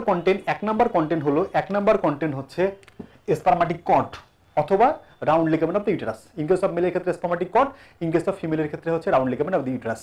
ঝামেলা হয়েছে, কি ঝামেলা? ইলিও ইঙ্গুইনাল নার্ভ হাত তুলে বলতেছে আমিও এই ক্যানেলের ভিতরে থাকতে চাই। বলে কিভাবে থাকবা? বলে আমি পোস্টেরিয়র ওয়াল দিয়ে ঢুকবো আর সুপারফিশিয়াল লিঙ্ক দিয়ে বের হবো। তাহলে কন্টেন্ট কয়টা হলো? 2টা। তাহলে ইঙ্গুইনাল ক্যানেলের কন্টেন্ট হচ্ছে ইন কেস অফ মেলের ক্ষেত্রে স্পারমাটিক cord and ইলিও inguinal nerve, in case of ফিমেলের ক্ষেত্রে হচ্ছে round ligament of the uterus and ইলিও inguinal nerve. Clear? কথা বুঝছেন? এখন যদি আপনাদেরকে বলি আচ্ছা বলেন দেখি এই আউটলেট অথবা সুপারফিশিয়াল লিঙ্ক দিয়ে কোন কোন স্ট্রাকচার পাস করছে, আপনি বলবেন যে ভাইয়া রাউন্ড লিগামেন্ট অথবা স্পারমাটিক কর্ড 1 নাম্বার, 2 নাম্বার যে ভাইয়া ইলিও ইঙ্গুইনাল নার্ভ। যদি বলি তাহলে বুদ্ধি করে বলেন দেখি ইনলেট এবং ডিপ রিং দিয়ে কোন কোন স্ট্রাকচার পাস করছে, আপনি বলবেন ভাইয়া শুধুমাত্র একটা স্ট্রাকচার যাবে, ইন কেস অফ মেলের ক্ষেত্রে স্পারমাটিক cord R in case of ফিমেলের ক্ষেত্রে round ligament of the uterus. Clear? কথা বুঝছেন? এখন সেটা আসেন আমি একটু পটাপট দেখাবো। পেজ নাম্বার সরাসরি 9 হয়ে গেছে, এতে চলে আসেন। 11 নম্বরে ডাবল স্টার দেন, 12 নম্বরে চলে আসেন। 12 নম্বরে হচ্ছে ইঙ্গুইনাল রিংস, ইঙ্গুইনাল ক্যানেল 12-13 দুই পৃষ্ঠায় হচ্ছে ইনফিনিটি স্টার দিবেন। 14 নম্বরে একটা সিঙ্গেল স্টার দেন। রেক্টা শীতের কন্টেন্টটা পড়ে যাবেন। 15 নম্বর রেক্টা শীত হচ্ছে রেক্টা শীত হচ্ছে একটা এনভেলপ। এটা একটা অ্যাপোনেউরিটিক এনভেলপ। যে অ্যাপোনেউরিটিক এনভেলপের ভিতরে একটা লেটার থাকবে, সেই লেটারটার নাম হচ্ছে rectus অ্যাবডোমিনালিস muscle. That means rectus অ্যাবডোমিনালিস muscle অথবা কিছু ক্ষেত্রে পিরামিডালিস মাসলের একটা এনভেলপ, যেটা 3টা ফ্ল্যাট মাসলের অ্যাপোনেউরিসিস দিয়ে ফরমেশন হয়, একটা এক্সটার্নাল অবলিক, ইন্টারনাল অবলিক আর ট্রান্সভার্স অ্যাবডোমিনালিসের অ্যাপোনেউরিসিস দিয়ে ফরমেশন হয়। তাহলে রেক্টাস শীত কি? একটা অ্যাপোনেউরিটিক এনভেলপ যার ভিতরে কি থাকবে? রেক্টাস অ্যাবডোমিনালিস মাসল থাকবে আর মাঝে মাঝে পিরামিডালিস মাসল থাকতে পারে। ক্লিয়ার? রেক্টাস শীতে ডাবল স্টার দিন। পেজ নাম্বার 19-20 এটা সার্জনদের জন্য মাস্ট লাগবে, স্পারমাটিক কর্ড এন্ড স্কোরটাম। কথা বুঝে গেছে? পেজ নাম্বার 24-এ চলে আসেন। ট্রান্সপাইলোরিক প্লেন অফ এডিসন। ঠিক আছে? অবলিক দিয়ে লেখেন নাম্বার 1, দ্যাট মিন্স এই ট্রান্সপাইলোরিক প্লেনটা নাম্বার 1 দিয়ে যাবে। অবলিক দিয়ে লেখেন tip of the 9 coastal cartilage. এই ট্রান্সপাইলোরিক প্লেনটা tip of the 9 coastal cartilage দিয়েও যাবে। তাহলে যদি পরীক্ষায় কোশ্চেন করে ট্রান্সপাইলোরিক প্লেন তাহলে তো বুঝবেনই। আবার পরীক্ষায় কোশ্চেন এভাবে করতে পারে যে একটা হরিজন্টাল লাইন যদি নাম্বার 1 ভার্টিব্রাল লেভেল দিয়ে যায় তাহলে কোন কোন স্ট্রাকচার কাটা যাবে। আবার যদি পরীক্ষায় কোশ্চেন করে যে একটা হরিজন্টাল লাইন যদি tip of the 9 coastal cartilage বরাবর যদি করা হয় তাহলে কোন কোন স্ট্রাকচার কাটা যাবে, সবগুলোর অ্যান্সার সেম। কন্টেন্ট কি? একটা ইম্পর্টেন্ট স্ট্রাকচার এখানে থাকে, তার নাম হচ্ছে spongy part of the urethra. তার নাম কি? Spongy part of the urethra. তার নাম কি? Spongy part of the urethra. যদি spongy part of the urethra rupture হয়, স্পঞ্জি পার্টের মধ্যে বালবার পার্টটা সবচেয়ে বেশি রাপচার হয়। যদি আপনি মনে করেন রাস্তা দিয়ে হেঁটে যাচ্ছেন, ম্যানুয়াল ঢাকনা নাই, আপনি ধপাস করে পড়ে গেছেন, গর্তের মধ্যে পড়ে গেছেন, কোন ইউরেথ্রা রাপচার হবে? অ্যান্সার হচ্ছে স্পঞ্জি পার্ট। স্পঞ্জি পার্টের কোন পার্ট? বালবার পার্ট। আপনি সাইকেল চালাতে গেছেন, ধপাস করে সাইকেলের ক্যারিয়ারের মধ্যে পড়ে গেছেন, ইউরেথ্রা রাপচার হয়েছে। কোন পার্ট রাপচার হয়েছে? মনে করছেন আপনার ইচ্ছে হয়েছে ছাদ থেকে লাফ দিচ্ছেন, লাফ দিয়ে নিচে একটা তরতরা একটা মাথাওয়ালা একটা কিছুর মধ্যে পড়েছেন, তাহলে কোন ইউরেথ্রা রাপচার হবে? Spongy part of urethra rupture হবে। যদি spongy part of urethra rupture হয়, যদি Balbir part of urethra rupture হয়, যদি অ্যান্টেরিয়র ইউরেথ্রা রাপচার হয়, তাহলে ইউরিনগুলো এক্সট্রা ভ্যাসেশন হয়ে, যেহেতু অ্যান্টেরিয়র পার্ট, সুপারফিশিয়াল পেনিয়াল স্পেসে অ্যান্টেরিয়র পার্টটা নাই, সুপারফিশিয়াল পেনিয়াল স্পেসে অ্যান্টেরিয়র পার্ট নাই, তাহলে সেই ইউরিনগুলো রাপচার হয়ে কোথায় যাবে? সেই ইউরিনগুলো রাপচার হয়ে স্কোট্রামে যাবে, পেনিসে যাবে, স্কোট্রামে যাবে, পেনিসে যাবে, আর কোথায় যাবে? Lower part of the anterior abdominal wall. Lower part of the anterior abdominal ওয়াল, যেটার অপর নাম হচ্ছে সুপারফিশিয়াল ইনগুইনাল স্পেস, যার অপর নাম হচ্ছে সুপারফিশিয়াল ইনগুইনাল স্পেস। তাহলে যদি spongy part R Balbir part of the urethra rupture হয়, তাহলে ইউরিন এক্সট্রা ভ্যাসেশন করে কোথায় কোথায় যাবে? 1 নাম্বার ইউরিন এক্সট্রা ভ্যাসেশন হয়ে থাকবে হচ্ছে সুপারফিশিয়াল পেনিয়াল স্পেসে, 2 নাম্বার হচ্ছে ইউরিন যাবে হচ্ছে স্কোট্রামে, 3 নাম্বার পেনিসে যাবে, 4 number lower part of the anterior abdominal ওয়ালে যাবে। এর অপর নামে হচ্ছে সুপারফিশিয়াল ইনগুইনাল স্পেস। বাট এই ইউরিনটা কখনোই ইস্টোরেক্টাল ফোসাতে যাবে না, কখনোই থাইয়ে যেতে পারবে না। ক্লিয়ার? কথা বুঝছেন? এবার আসেন ডিপ পেনিয়াল স্পেস। ঠিক তেমনি ভাবে ডিপ পেনিয়াল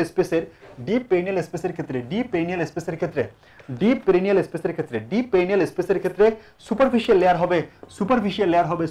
লেয়ার হবে পেরিনিয়াল মেমব্রেন, ডিপ লেয়ার হবে superior layer of ইউরোজেনাল diaphragm, posterior boundary হচ্ছে এই সুপিরিয়র অ্যান্ড ইনফেরিয়র এর মিটিং পয়েন্ট, অ্যান্টেরিয়রটা হচ্ছে superior and inferior layer of the urogenital diaphragm এর মিটিং পয়েন্ট। সামনে এটা মিটিং পয়েন্ট, এটা একটা মিটিং পয়েন্ট, এগুলো হলো বাউন্ডারি।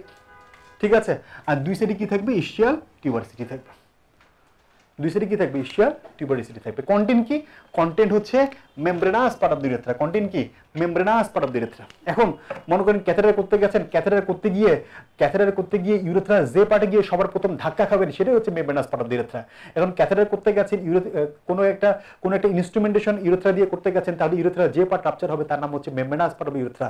যদি membranous part of urethra rupture হয়ে থাকে, তাহলে সেই ইউরিনটা কোথায় যাবে? সেই ইউরিনটা থাকবে হচ্ছে প্রথমে ডিপ পেরিনিয়াল স্পেসে যাবে, এরপরে এটা যাবে হচ্ছে রেট্রোপিবিক স্পেসে চলে যাবে, তারপরে যাবে হচ্ছে around the bladder and around the প্রস্টেটে চলে যাবে। কথা বুঝে গেছে? Around the bladder and around the prostate. এটা পরীক্ষাতে কোশ্চেন আসে।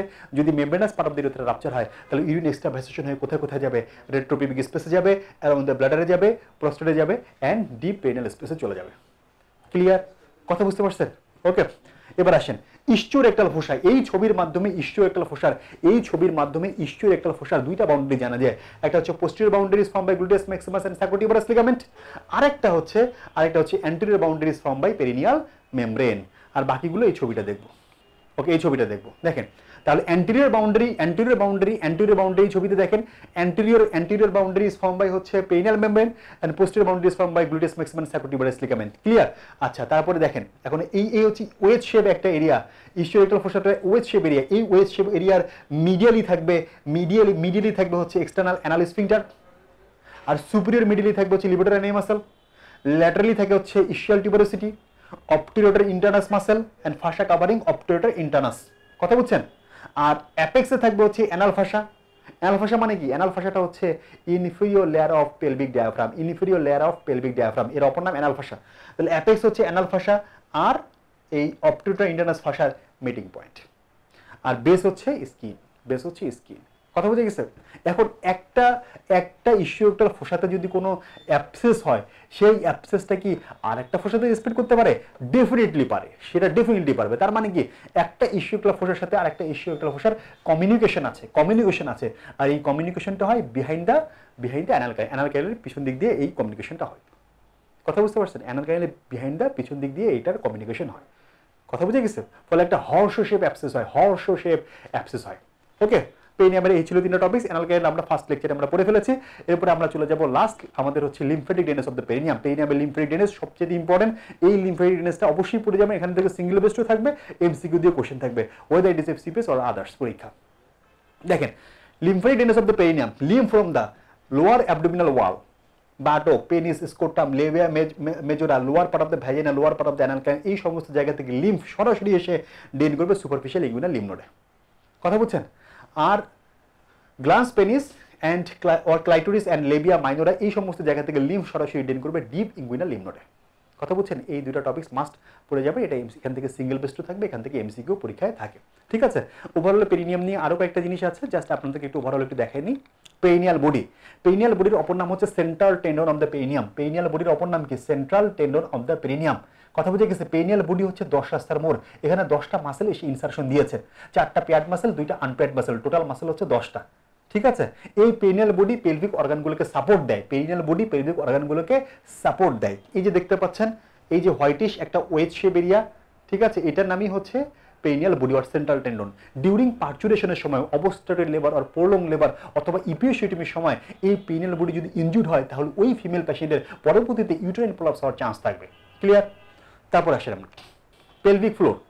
আচ্ছা, pelvic floor is formed by pelvic diaphragm. Pelvic floor is formed by pelvic diaphragm, and pelvic diaphragm is formed by levator ani and coccygeus muscle, and this pelvic diaphragm also support the pelvic organ.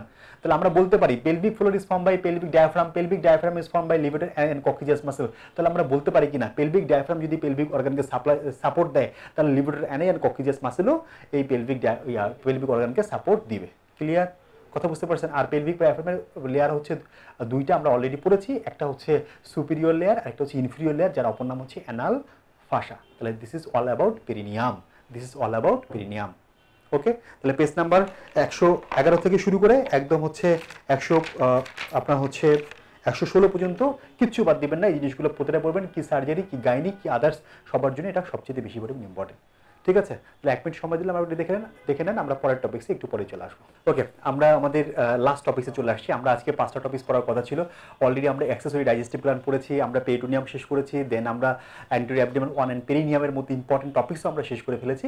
এখন আমরা আস্তে আস্তে আমাদের last topics, আমাদের সর্বশেষ 7 number topics, আজকে শেষ topics. আমরা অ্যাবডোমেন বলেছিলাম 7টা টপিক্সে পড়তে হয়, আজকে 7 নাম্বার টপিক্স দিয়ে আমরা আমাদের ক্লাসটা শেষ করবো। অ্যাবডোমেন পার্ট 2ও শেষ করে ফেলবো আমরা, সেটা হচ্ছে জেনিটো ইউরিনারি সিস্টেম, সেটা হচ্ছে জেনিটো ইউরিনারি সিস্টেম। ক্লিয়ার? তা জেনিটো ইউরিনারি সিস্টেম, প্রথমে আমরা ইউরিনারি সিস্টেমটা পড়ে দিই, তারপর আমরা জেনিটাল অর্গানগুলোতে চলে যাব। ঠিক আছে? তাহলে জেনিটো ইউরিনারি সিস্টেমের, দ্যাট মিনস ইউরিনারি সিস্টেমের প্রথমটাই হচ্ছে আমাদের কিডনি। ফার্স্ট কি? কিডনি। ঠিক আছে? এখন আসেন আমরা ধারাবাহিকভাবে কিডনি থেকে কি পড়তে হয় এটা আমরা বলে দিই। ঠিক আছে? প্রথম যে কোশ্চেনটা পরীক্ষাতে মাঝে মাঝেই আসে, মানে হরহামেশা বলতে কি এমসিকিউর অপশন হিসেবে আসে, পুরোপুরি যে আসে এমনটা না, সেটা হচ্ছে সাপোর্টস অফ দ্য কিডনি। ঠিক আছে? This are the supports of the kidney. যেমন লিভারের একটা কোশ্চেন মাঝে মাঝেই পরীক্ষাতে এক সেশন পরপরই আসে, সেটা হচ্ছে which one is the main support of the liver. লিভারের মেইন সাপোর্ট কি? অ্যান্সার হচ্ছে হেপাটিক ভেন। যাই দেওয়া থাকে অ্যান্সার হচ্ছে হেপাটিক ভেন। যদি হেপাটিক ভেন অ্যান্সার না থাকে, যদি ইনফিরিয়র ভেনা কাভা থাকে, তাহলে অ্যান্সার দেবেন ইনফিরিয়র ভেনা কাভা। কথা বুঝতে পারছেন? এখন আসেন kidney, supports of the kidney.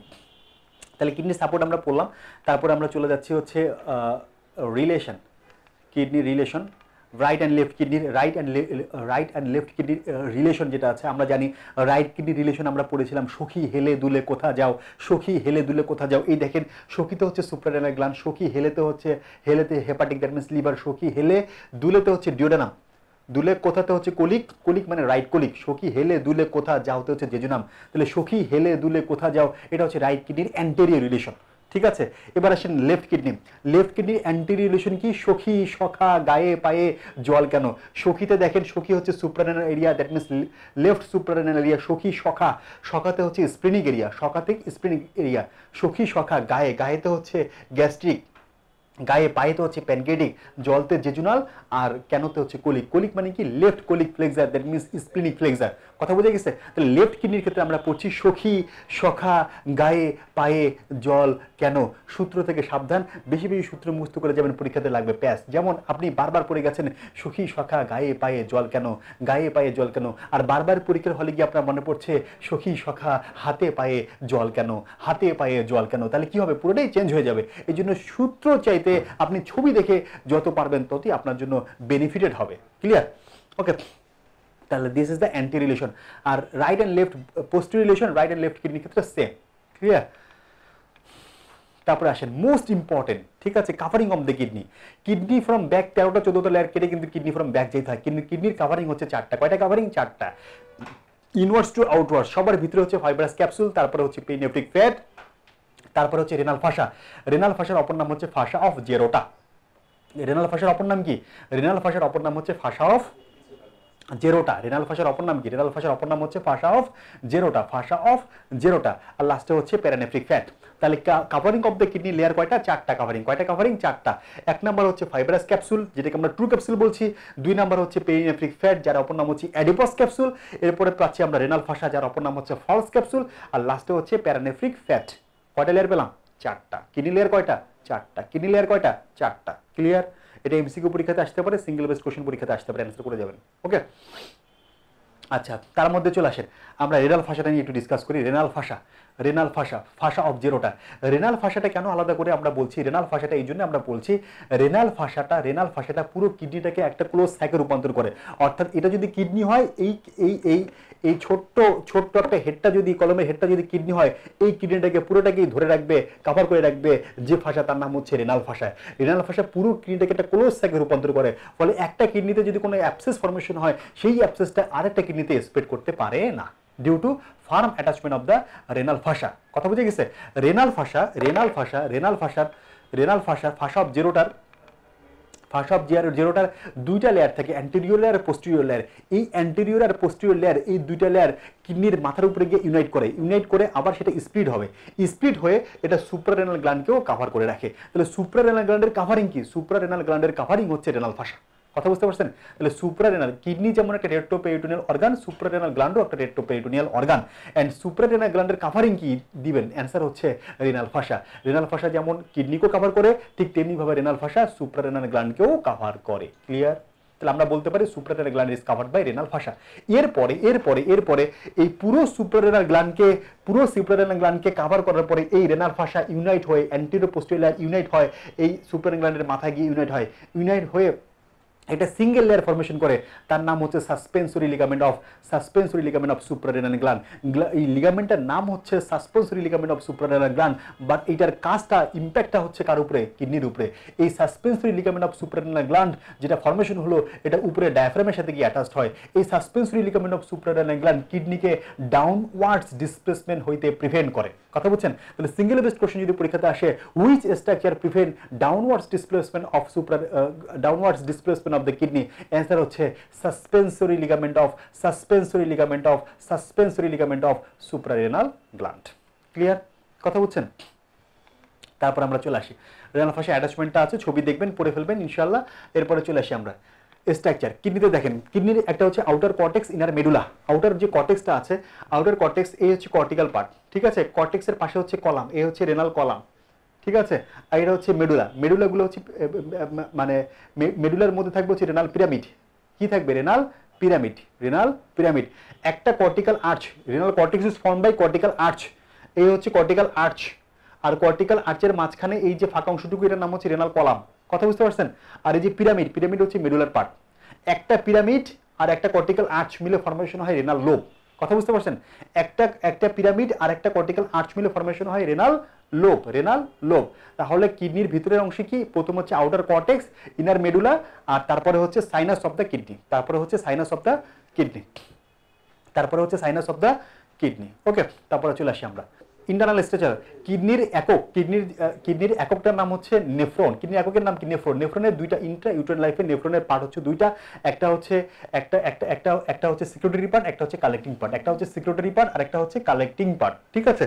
Intra uterine লাইফে এই সিক্রেটরি পার্ট এবং কালেক্টিং পার্ট প্রথমে আলাদা থাকবে, পরবর্তীতে তারা ইউনাইট হয়। যদি ইউনাইট হয় তাহলে ভালো, আর যদি ইউনাইট না হয় তাহলে একটা প্যাথোলজি অ্যারেজ করে, একটা ডেভেলপমেন্টাল অ্যানোমালি অ্যারেজ করে, তার নাম হচ্ছে পলিসিস্টিক কিডনি।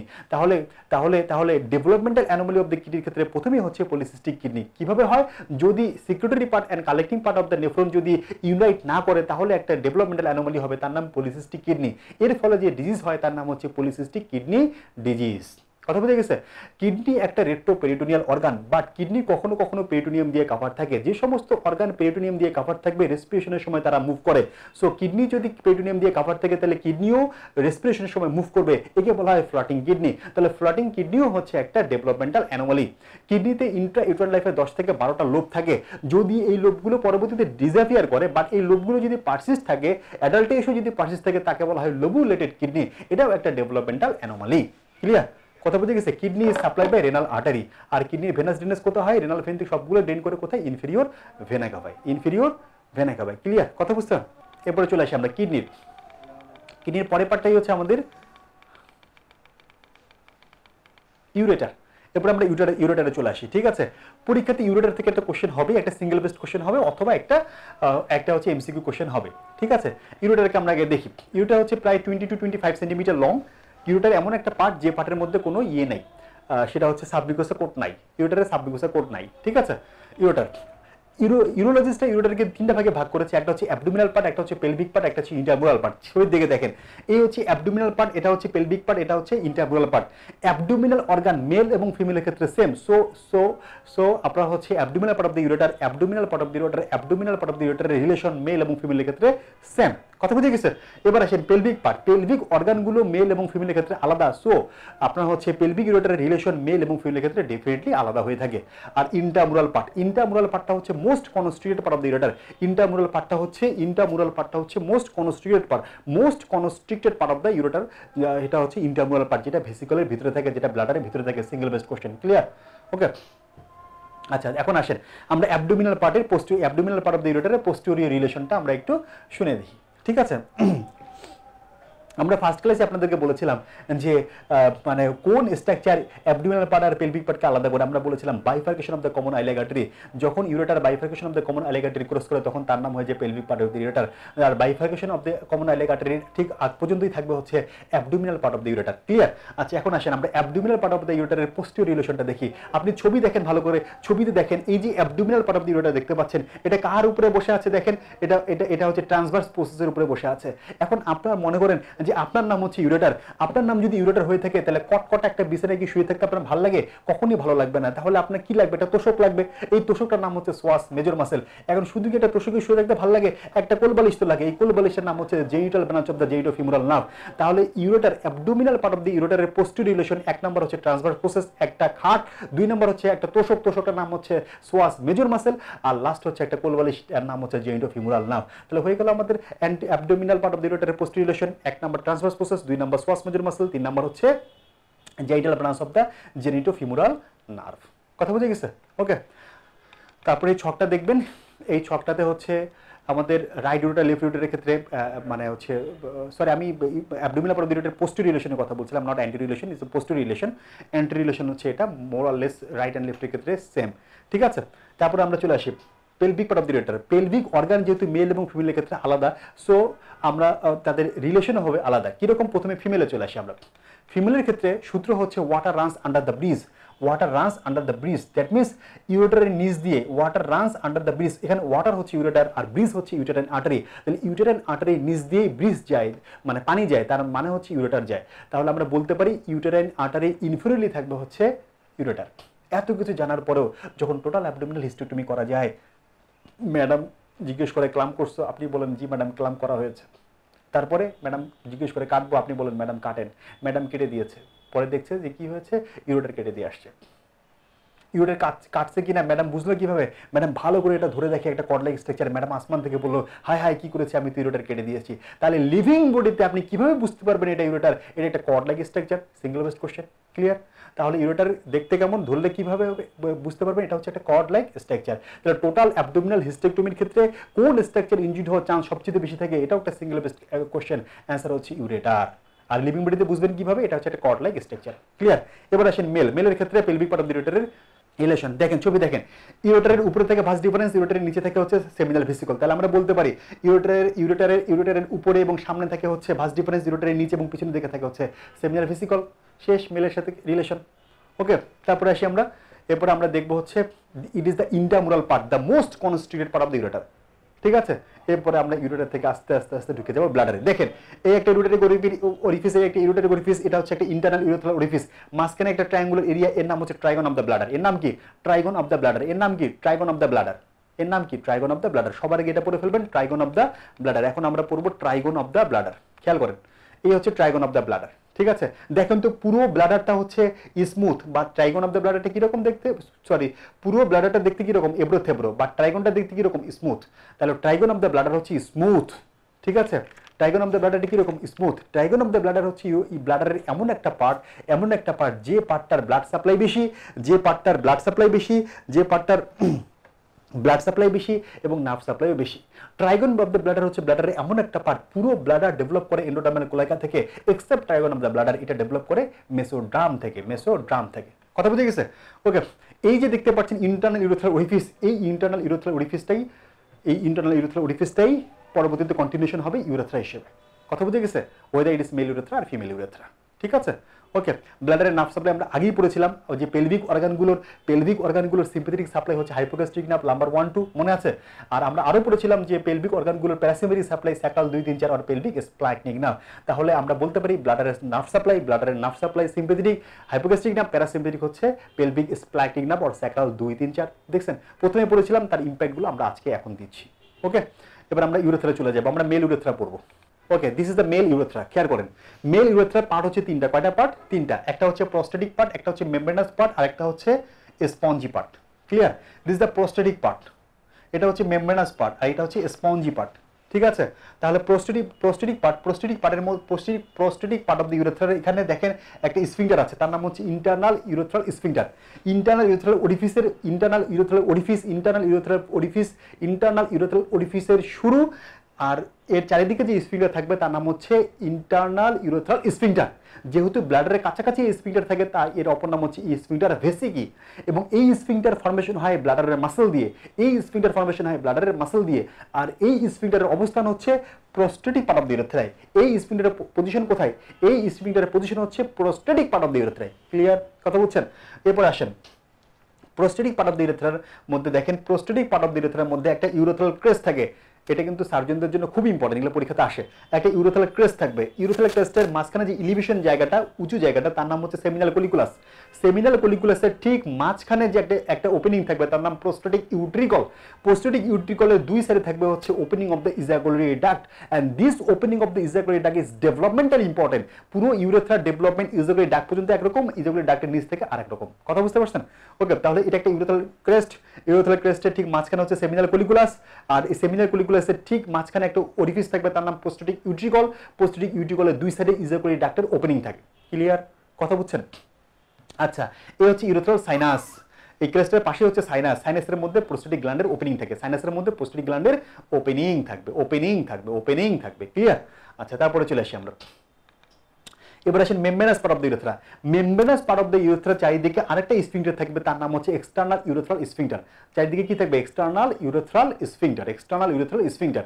এইটা যেহেতু ইউরেথ্রার মধ্যে থাকছে আর ইউরেথ্রি মাসেল দিয়ে এটা ফর্মেশন হচ্ছে, তাই এর অপর নাম হচ্ছে স্ফিংটার ইউরেথ্রি।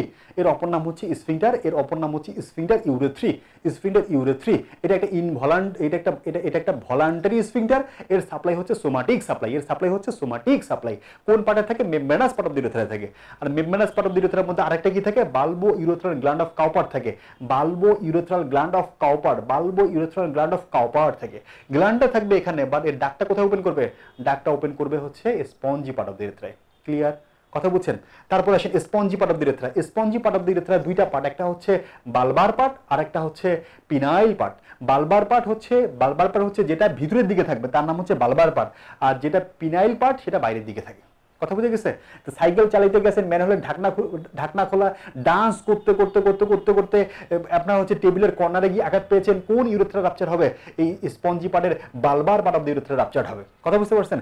ক্যাথেটার ঢুকাতে গেছেন, কোন একটা ইনস্ট্রুমেন্টেশন ইউরেথ্রা ঢুকাতে গেছেন, কোন ইউরেথ্রা রাপচার হবে?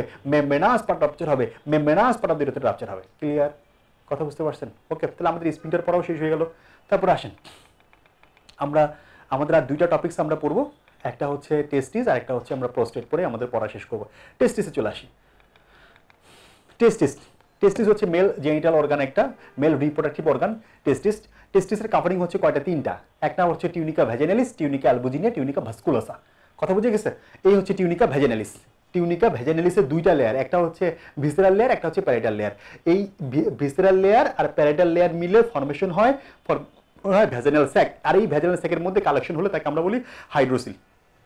কথা বুঝতে পারছেন? আর এই টিউনিকা ভ্যাজিনালিস পুরো টেস্টিস জুড়ে থাকে না। কথা বুঝতে পারছেন? তারপর আসেন, এর পরের লেয়ারটার নাম হচ্ছে টিউনিকা অ্যালবুজিনিয়া। টিউনিকা অ্যালবুজিনিয়া করবে কি, পুরো টেস্টিসের সামনে থেকে পিছনের দিকে পর্যন্ত চলে যাবে, পিছনের দিকে আসবে, পিছনের দিকে এসে তারা কনডেন্সড হবে, কনডেন্সড হয়ে ফরমেশন করবে মেডিস্টিনিয়াম টেস্টিস, কনডেন্স হয়ে ফরমেশন করবে মেডিস্টিনিয়াম টেস্টিস। তাহলে পুরো অ্যালবুজিনিয়া সামনে থেকে পিছনের দিকে যাবে, গিয়ে কনডেন্সড হবে, কনডেন্সড হয়ে তৈরি করবে মেডিস্টিনিয়াম টেস্টিস। এই মেডিস্টিনিয়াম টেস্টিস থেকে অনেকগুলো সেপ্টা অ্যান্টেরিয়রলি চলে আসবে, ফলে অনেক টেস্টিসটা অনেকগুলো লোবে ভাগ হয়ে যাবে, মানে লোবিলে ভাগ হয়ে যাবে। প্রত্যেকটা লোবিলের ভিতরে থাকবে হচ্ছে 2 থেকে 3টা সেমিনিফারাস টিউবুল। এই যে সেমিনিফারাস টিউবুলগুলো একটা আরেকটার সাথে যুক্ত হয়ে তৈরি করা হচ্ছে স্ট্রেট টিউবুল। এই স্ট্রেট টিউবুলগুলো আবার পরবর্তীতে তাদের সাথে নিজেদের মধ্যে নেটওয়ার্ক ফরমেশন করে তৈরি করে রেডি টেস্টিস। তাহলে মেডিস্টিনিয়াম টেস্টিস হচ্ছে টিউনিকা অ্যালবুজিনিয়ার পার্ট, আর রেডি টেস্টিস ফরমেশন করে সেমিনিফারাস টিউবুল। কথা বুঝতে পারছেন? তাহলে রেডি টেস্টিসগুলো আবার তৈরি করে ইফারেন্ট ডাকটিউল থেকে তৈরি হয় হেড অফ দ্য এপিডেমিস, তারপরে বডি, এরপরে তারপরে টেল অফ দ্য এপিডেমিস, আলটিমেটলি ভাস ডিফারেন্সি হয়ে প্রোস্টেটে গিয়ে ওপেন করে, সেমিনার ভেসিকলের সাথে যুক্ত হয়। কথা বুঝতে পারছেন? আর টিউনিকা ভাস্কুলোসা হচ্ছে এই যে লোবিলগুলো আছে, লোবিলের কাভারিং হচ্ছে টিউনিকা ভাস্কুলোসা। তাহলে কয়টা লেয়ার পেলাম টেস্টিসের লেয়ার পেলাম আমরা 3টা। এক নাম্বার হচ্ছে কাভারিং পেলাম 3টা। এক নাম্বার হচ্ছে টিউনিকা ভাজাইনালিস, টিউনিকা অ্যালবুজিনিয়া, আর একটা হচ্ছে টিউনিকা ভাস্কুলোসা। কথা বুঝে গেছেন? এবার আরেকটা পরীক্ষা কোশ্চেন চলে আসে, আরেকটা কোশ্চেন আসে পরীক্ষা, সেটা হচ্ছে আরেকটা কোশ্চেন যেটা পরীক্ষাতে, সেটা হচ্ছে একটোপিক সাইট অফ টেস্টিস, আনডিসেন্ট টেস্টিস। ভালো করে খেয়াল করেন, এটা হচ্ছে ইঙ্গুইনাল ক্যানেল, এই হচ্ছে ইঙ্গুইনাল ক্যানেল। কথা বুঝে গেছে? এই হচ্ছে টেস্টিস, অ্যাবডোমেনে থাকে টেস্টিস, অ্যাবডোমিনাল অর্গান। এই টেস্টিস করবে কি, এই ইঙ্গুইনাল ক্যানেল দিয়ে আলটিমেটলি স্কোরটামে চলে আসবে। ঠিক আছে? স্কোরটামে ডিসেন্ড করে স্কোরটামে চলে আসে। তাহলে বটম অফ দ্য স্কোরটামে কখন আসবে? যদি পরীক্ষায় অ্যান্সার দেওয়া থেকে বটম অফ দ্য স্কোরটামে আসে অ্যাট দ্য, মানে জাস্ট বিফোর বার ট্রু দিবেন, যদি অ্যাট বার দেওয়া থাকে ট্রু দিবেন, যদি বলে আফটার বার তাহলে ফলস দিবেন। কথা বুঝে গেছে? যদি বলে আফটার বার তাহলে ফলস দিবেন। তাহলে এটা হচ্ছে টেস্টিসের ডিসেন্ট। এই নর্মাল পাথওয়ের কোথাও যদি টেস্টিস আটকে যায় তার নাম হচ্ছে আনডিসেন্ডেন্ট সাইড অফ টেস্টিস। যদি টেস্টিস ইঙ্গুলার ক্যানেলে আটকে যায় আনডিসেন্ডেন্ট সাইড, যদি ডিপ রিংয়ে আটকে যায় আনডিসেন্ডেন্ট সাইড, যদি সুপারফিশিয়াল রিংয়ে আটকে যায়, টেস্টিস স্কোরটামে যাওয়ার আগে যদি 1 ইঞ্চি উপরেও আটকে যায় তার নামও হচ্ছে আনডিসেন্ডেন্ট সাইড অফ টেস্টিস। আর এই পাথওয়ের বাইরে কোথাও যদি টেস্টিস পাওয়া যায় তার নাম হচ্ছে একটোপিক সাইট অফ টেস্টিস। যেমন এই লোয়ার অ্যাবডোমেনে থাকতে পারে, থাইয়ে থাকতে পারে, পেরিনিয়ামে থাকতে পারে। ঠিক আছে? আবার 2টা টেস্টিস একটা স্কোরটামের মধ্যেই থাকতে পারে, স্কোরটামের এক সাইডের মধ্যে 2 টেস্টিস থাকতে পারে, তাকেও আমরা বলবো হচ্ছে একটোপিক সাইট অফ টেস্টিস। কথা বুঝে গেছে? এটাই পরীক্ষাতে চলে আসে। পরীক্ষাতে সিঙ্গেল বেস্ট কোশ্চেন আসে, টেস্টিস কোন মান্থে কোন উইকে কোন জায়গায় থাকে, এটা যেমন পরীক্ষাতে আসে। আবার একটোপিক টেস্টিস, আনডিসেন্ডেন্ট টেস্টিসও পরীক্ষাতে চলে আসে।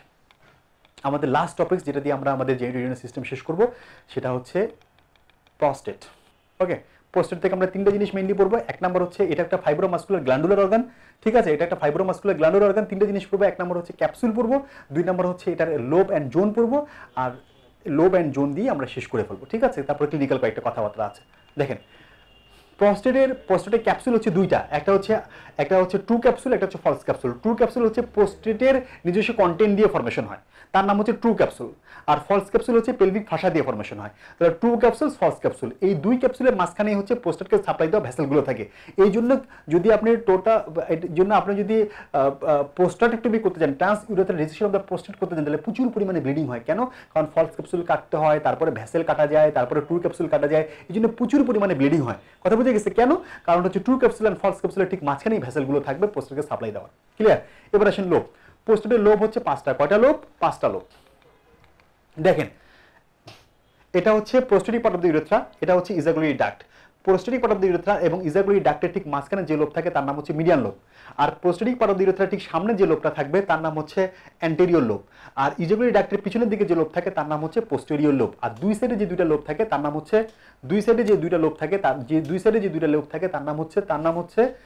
হচ্ছে ল্যাটেরাল লোব। তাহলে কয়টা লোব পেলাম? 5টা। একটা অ্যান্টেরিয়র লোব, একটা পোস্টেরিয়র লোব, একটা হচ্ছে মিডিয়ান লোব, আর দুই সাইডে হচ্ছে 2টা ল্যাটেরাল লোব। ঠিক তেমনি ভাবে জোন চলে আসি। জোন প্রোস্টেটের জোন কয়টা? 3টা। কয়টা জোন? 3টা।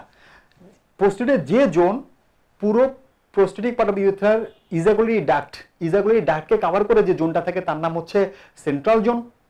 আর যে জোনটা ইজাগুলারি duct prostatic part of the ইউরেথ্রার upper portion, that means pre prostatic part of the ইউরেথ্রাকে cover করে যে জোনটা থাকবে তার নাম ট্রানজিশনাল জোন। আর যে জোনটা ইউজুয়ালি এই ডাক্টের নিচে প্রোস্টেটিক পার্টের ভিতরে কভার করে থাকে তার নাম হচ্ছে পেরিফেরাল জোন, তার নাম হচ্ছে পেরিফেরাল জোন, তার নাম হচ্ছে পেরিফেরাল জোন। তাহলে জোন কয়টা পেলাম? 3টা জোন, একটা হচ্ছে সেন্ট্রাল জোন, একটা হচ্ছে পেরিফেরাল জোন, আর একটা হচ্ছে ট্রানজিশনাল জোন। এখানে অ্যান্টেরিয়র জোন আছে, অ্যান্টেরিয়র জোন বলে কোনো জোন নাই। তাহলে জোন কয়টা? 3টা। সূত্র লেখেন আমার সাথে কষ্ট করে, সিএপি ক্যাপ লেখেন, ক্যাপ সূত্র লেখেন, ক্যাপ সূত্র লেখেন, cap CAP cap, CAP cap. Cap মানে কি? ক্যাপ মানে টুপি, ক্যাপ মানে টুপি না, ক্যাপ মানে কি? সিএপি ক্যাপ মানে সিএতে হচ্ছে কার্সিনোমা, সিএতে হচ্ছে কার্সিনোমা। কার্সিনোমা হয় কোথায়? পিতে হয় পোস্টেরিয়র লোব, পোস্টেরিয়র লোব, আর পিতে হচ্ছে peripheral, peripheral zone, peripheral zone. কথা বুঝে গেছে? এটা সিঙ্গেল বেস্ট কোশ্চেন, পরীক্ষাতে চলে আসে।